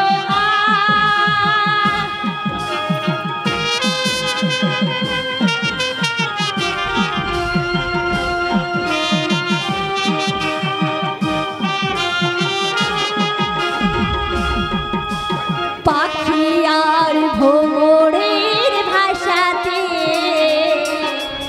ভরে গেছে শুধু আলো আশাতে। পাখি আর ভোরের ভাষাতে ভরে গেছে শুধু আলো আশাতে। আজ মন জাগে জানো ভালোবাসাতে। পাখি আর ভোরের ভাষাতে ভরে গেছে শুধু আলো আশাতে। কাছে এসো ভালোবেসো না বলো না, আমার স্বপ্ন যে সত্যি হলো।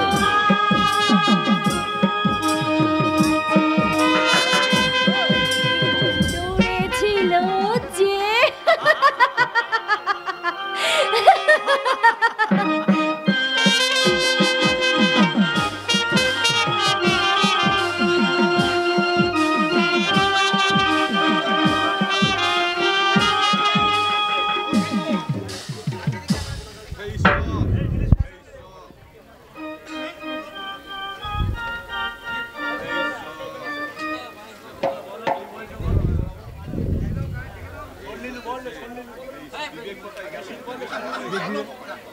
হে ঈশ্বর, হে ঈশ্বর বলো।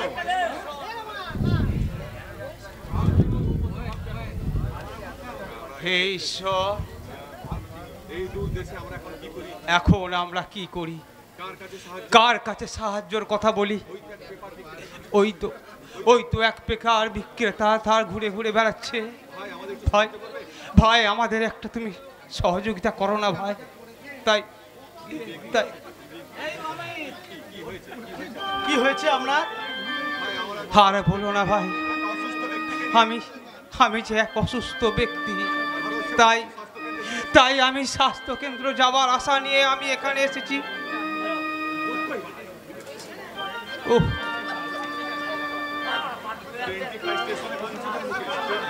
স্টেশনে তো ট্রেন চলে এলো মামা, তোমরা কোথায় যাও ঠিক করেছো? আমি মহেশকে ডাকছি। মহেশ, আমি শুধু অযথাই ওই অর্জুনকে নিয়ে চিন্তা করছি। কি সর্বনাশ হলো আমাদের। বেড়াতে এসে দুর্ঘটনার কবলে পড়লাম। আমরা কি বেঁচে বাড়ি ফিরতে পারবো অনন্ত? চিন্তা করো না ভাই, চিন্তা করো না, যে কোনো প্রকার হোক আমাদেরকে এখান থেকে চলে যেতে হবে। আমি যে আর দাঁড়িয়ে থাকতে পারছি না। একটু জল, আমার বুকে ব্যথা করছে। একটু জল। হ্যাঁ, আমাকে একটু জল চা, একটু জল চা।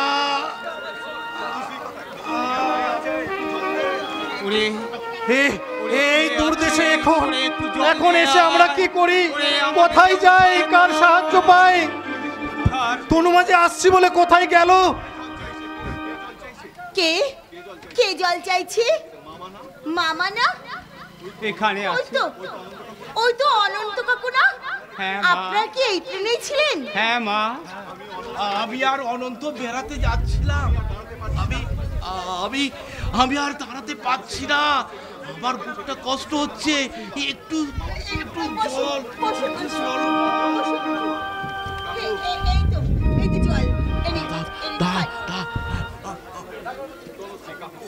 কাকু কাকু কাকু, আমার চোখ যে অন্ধকার ঠেকছে, আমি তো আর ঠিক থাকতে পারছি না মা।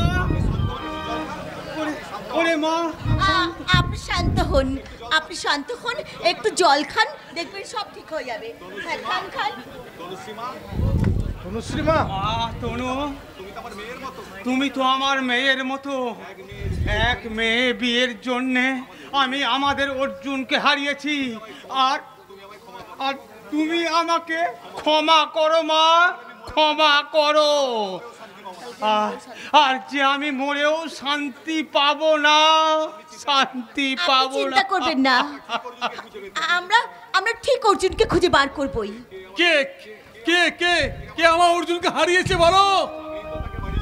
আমি তো তাকে বাড়ি ছাড়া করেছি। সব দোষ আমার গো, সব দোষ আমার। মানুষের দাঁত থাকতে দাঁতের মর্যাদা বোঝে না কারবতী। এই জন্মে হয়তো আমার অর্জুনের সাথে আর দেখা হবে না। মহেশ কাকা,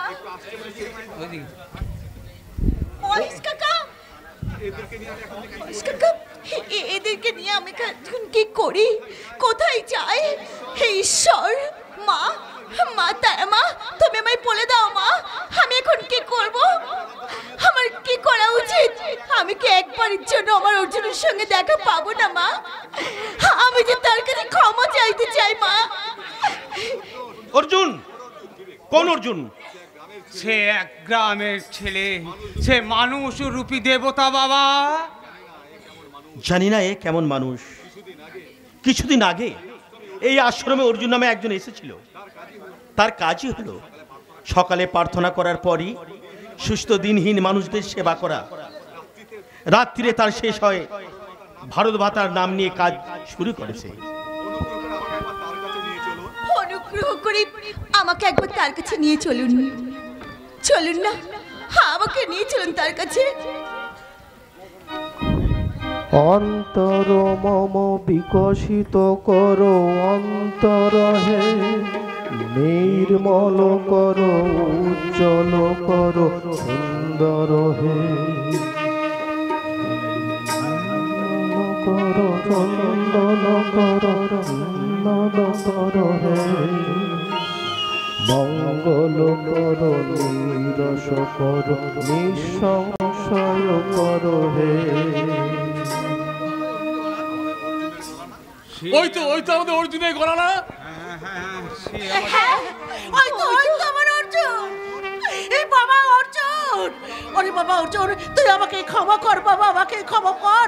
ওরে তোকে ছাড়া যে আমরা বড় অসহায় রে, আমরা বড় অসহায়। স্নেহের অর্জুন, তুমি সকলকে খুশি করতে চাইছো, কিন্তু আমার তনুমাকে কেন কষ্ট দিচ্ছ? আজ তনুমা সব কিছু ছেড়ে একমাত্র তোমার আশাতেই বেঁচে আছে। তনুমাকে তুমি বাঁচতে সাহায্য করো অর্জুন। মহেশ কাকা, অর্জুন, মহেশ কাকা, হ্যাঁ, আমি যে নিজেই অর্থমিত মহেশ কাকা, আমি কি করে বাঁচাবো ওকে? শোন, আমি তোমাকে অনেক অপমান করেছি, তুমি তুমি আমাকে ক্ষমা করে দাও অর্জুন, আমাকে ক্ষমা করে দাও। তুমি যে অনেক কাজ করেছো তার জন্য আমরা সকলে গর্বিত, কিন্তু এটা আমাদের দেশের লজ্জা। আমাদের একের পর একজনের জন্য আরেকজন মানুষ যে কিডনি বিক্রি করে দিতে পারি, তারা তারা যে সমাজের কলঙ্ক। ভারত আমার, ভারত বর্ষ স্বদেশ আমার স্বপ্ন, তোমাতে আমরা লোভিয়া ধন্য হয়েছি, ধন্য হয়েছি, ধন্য হয়েছি, ধন্য।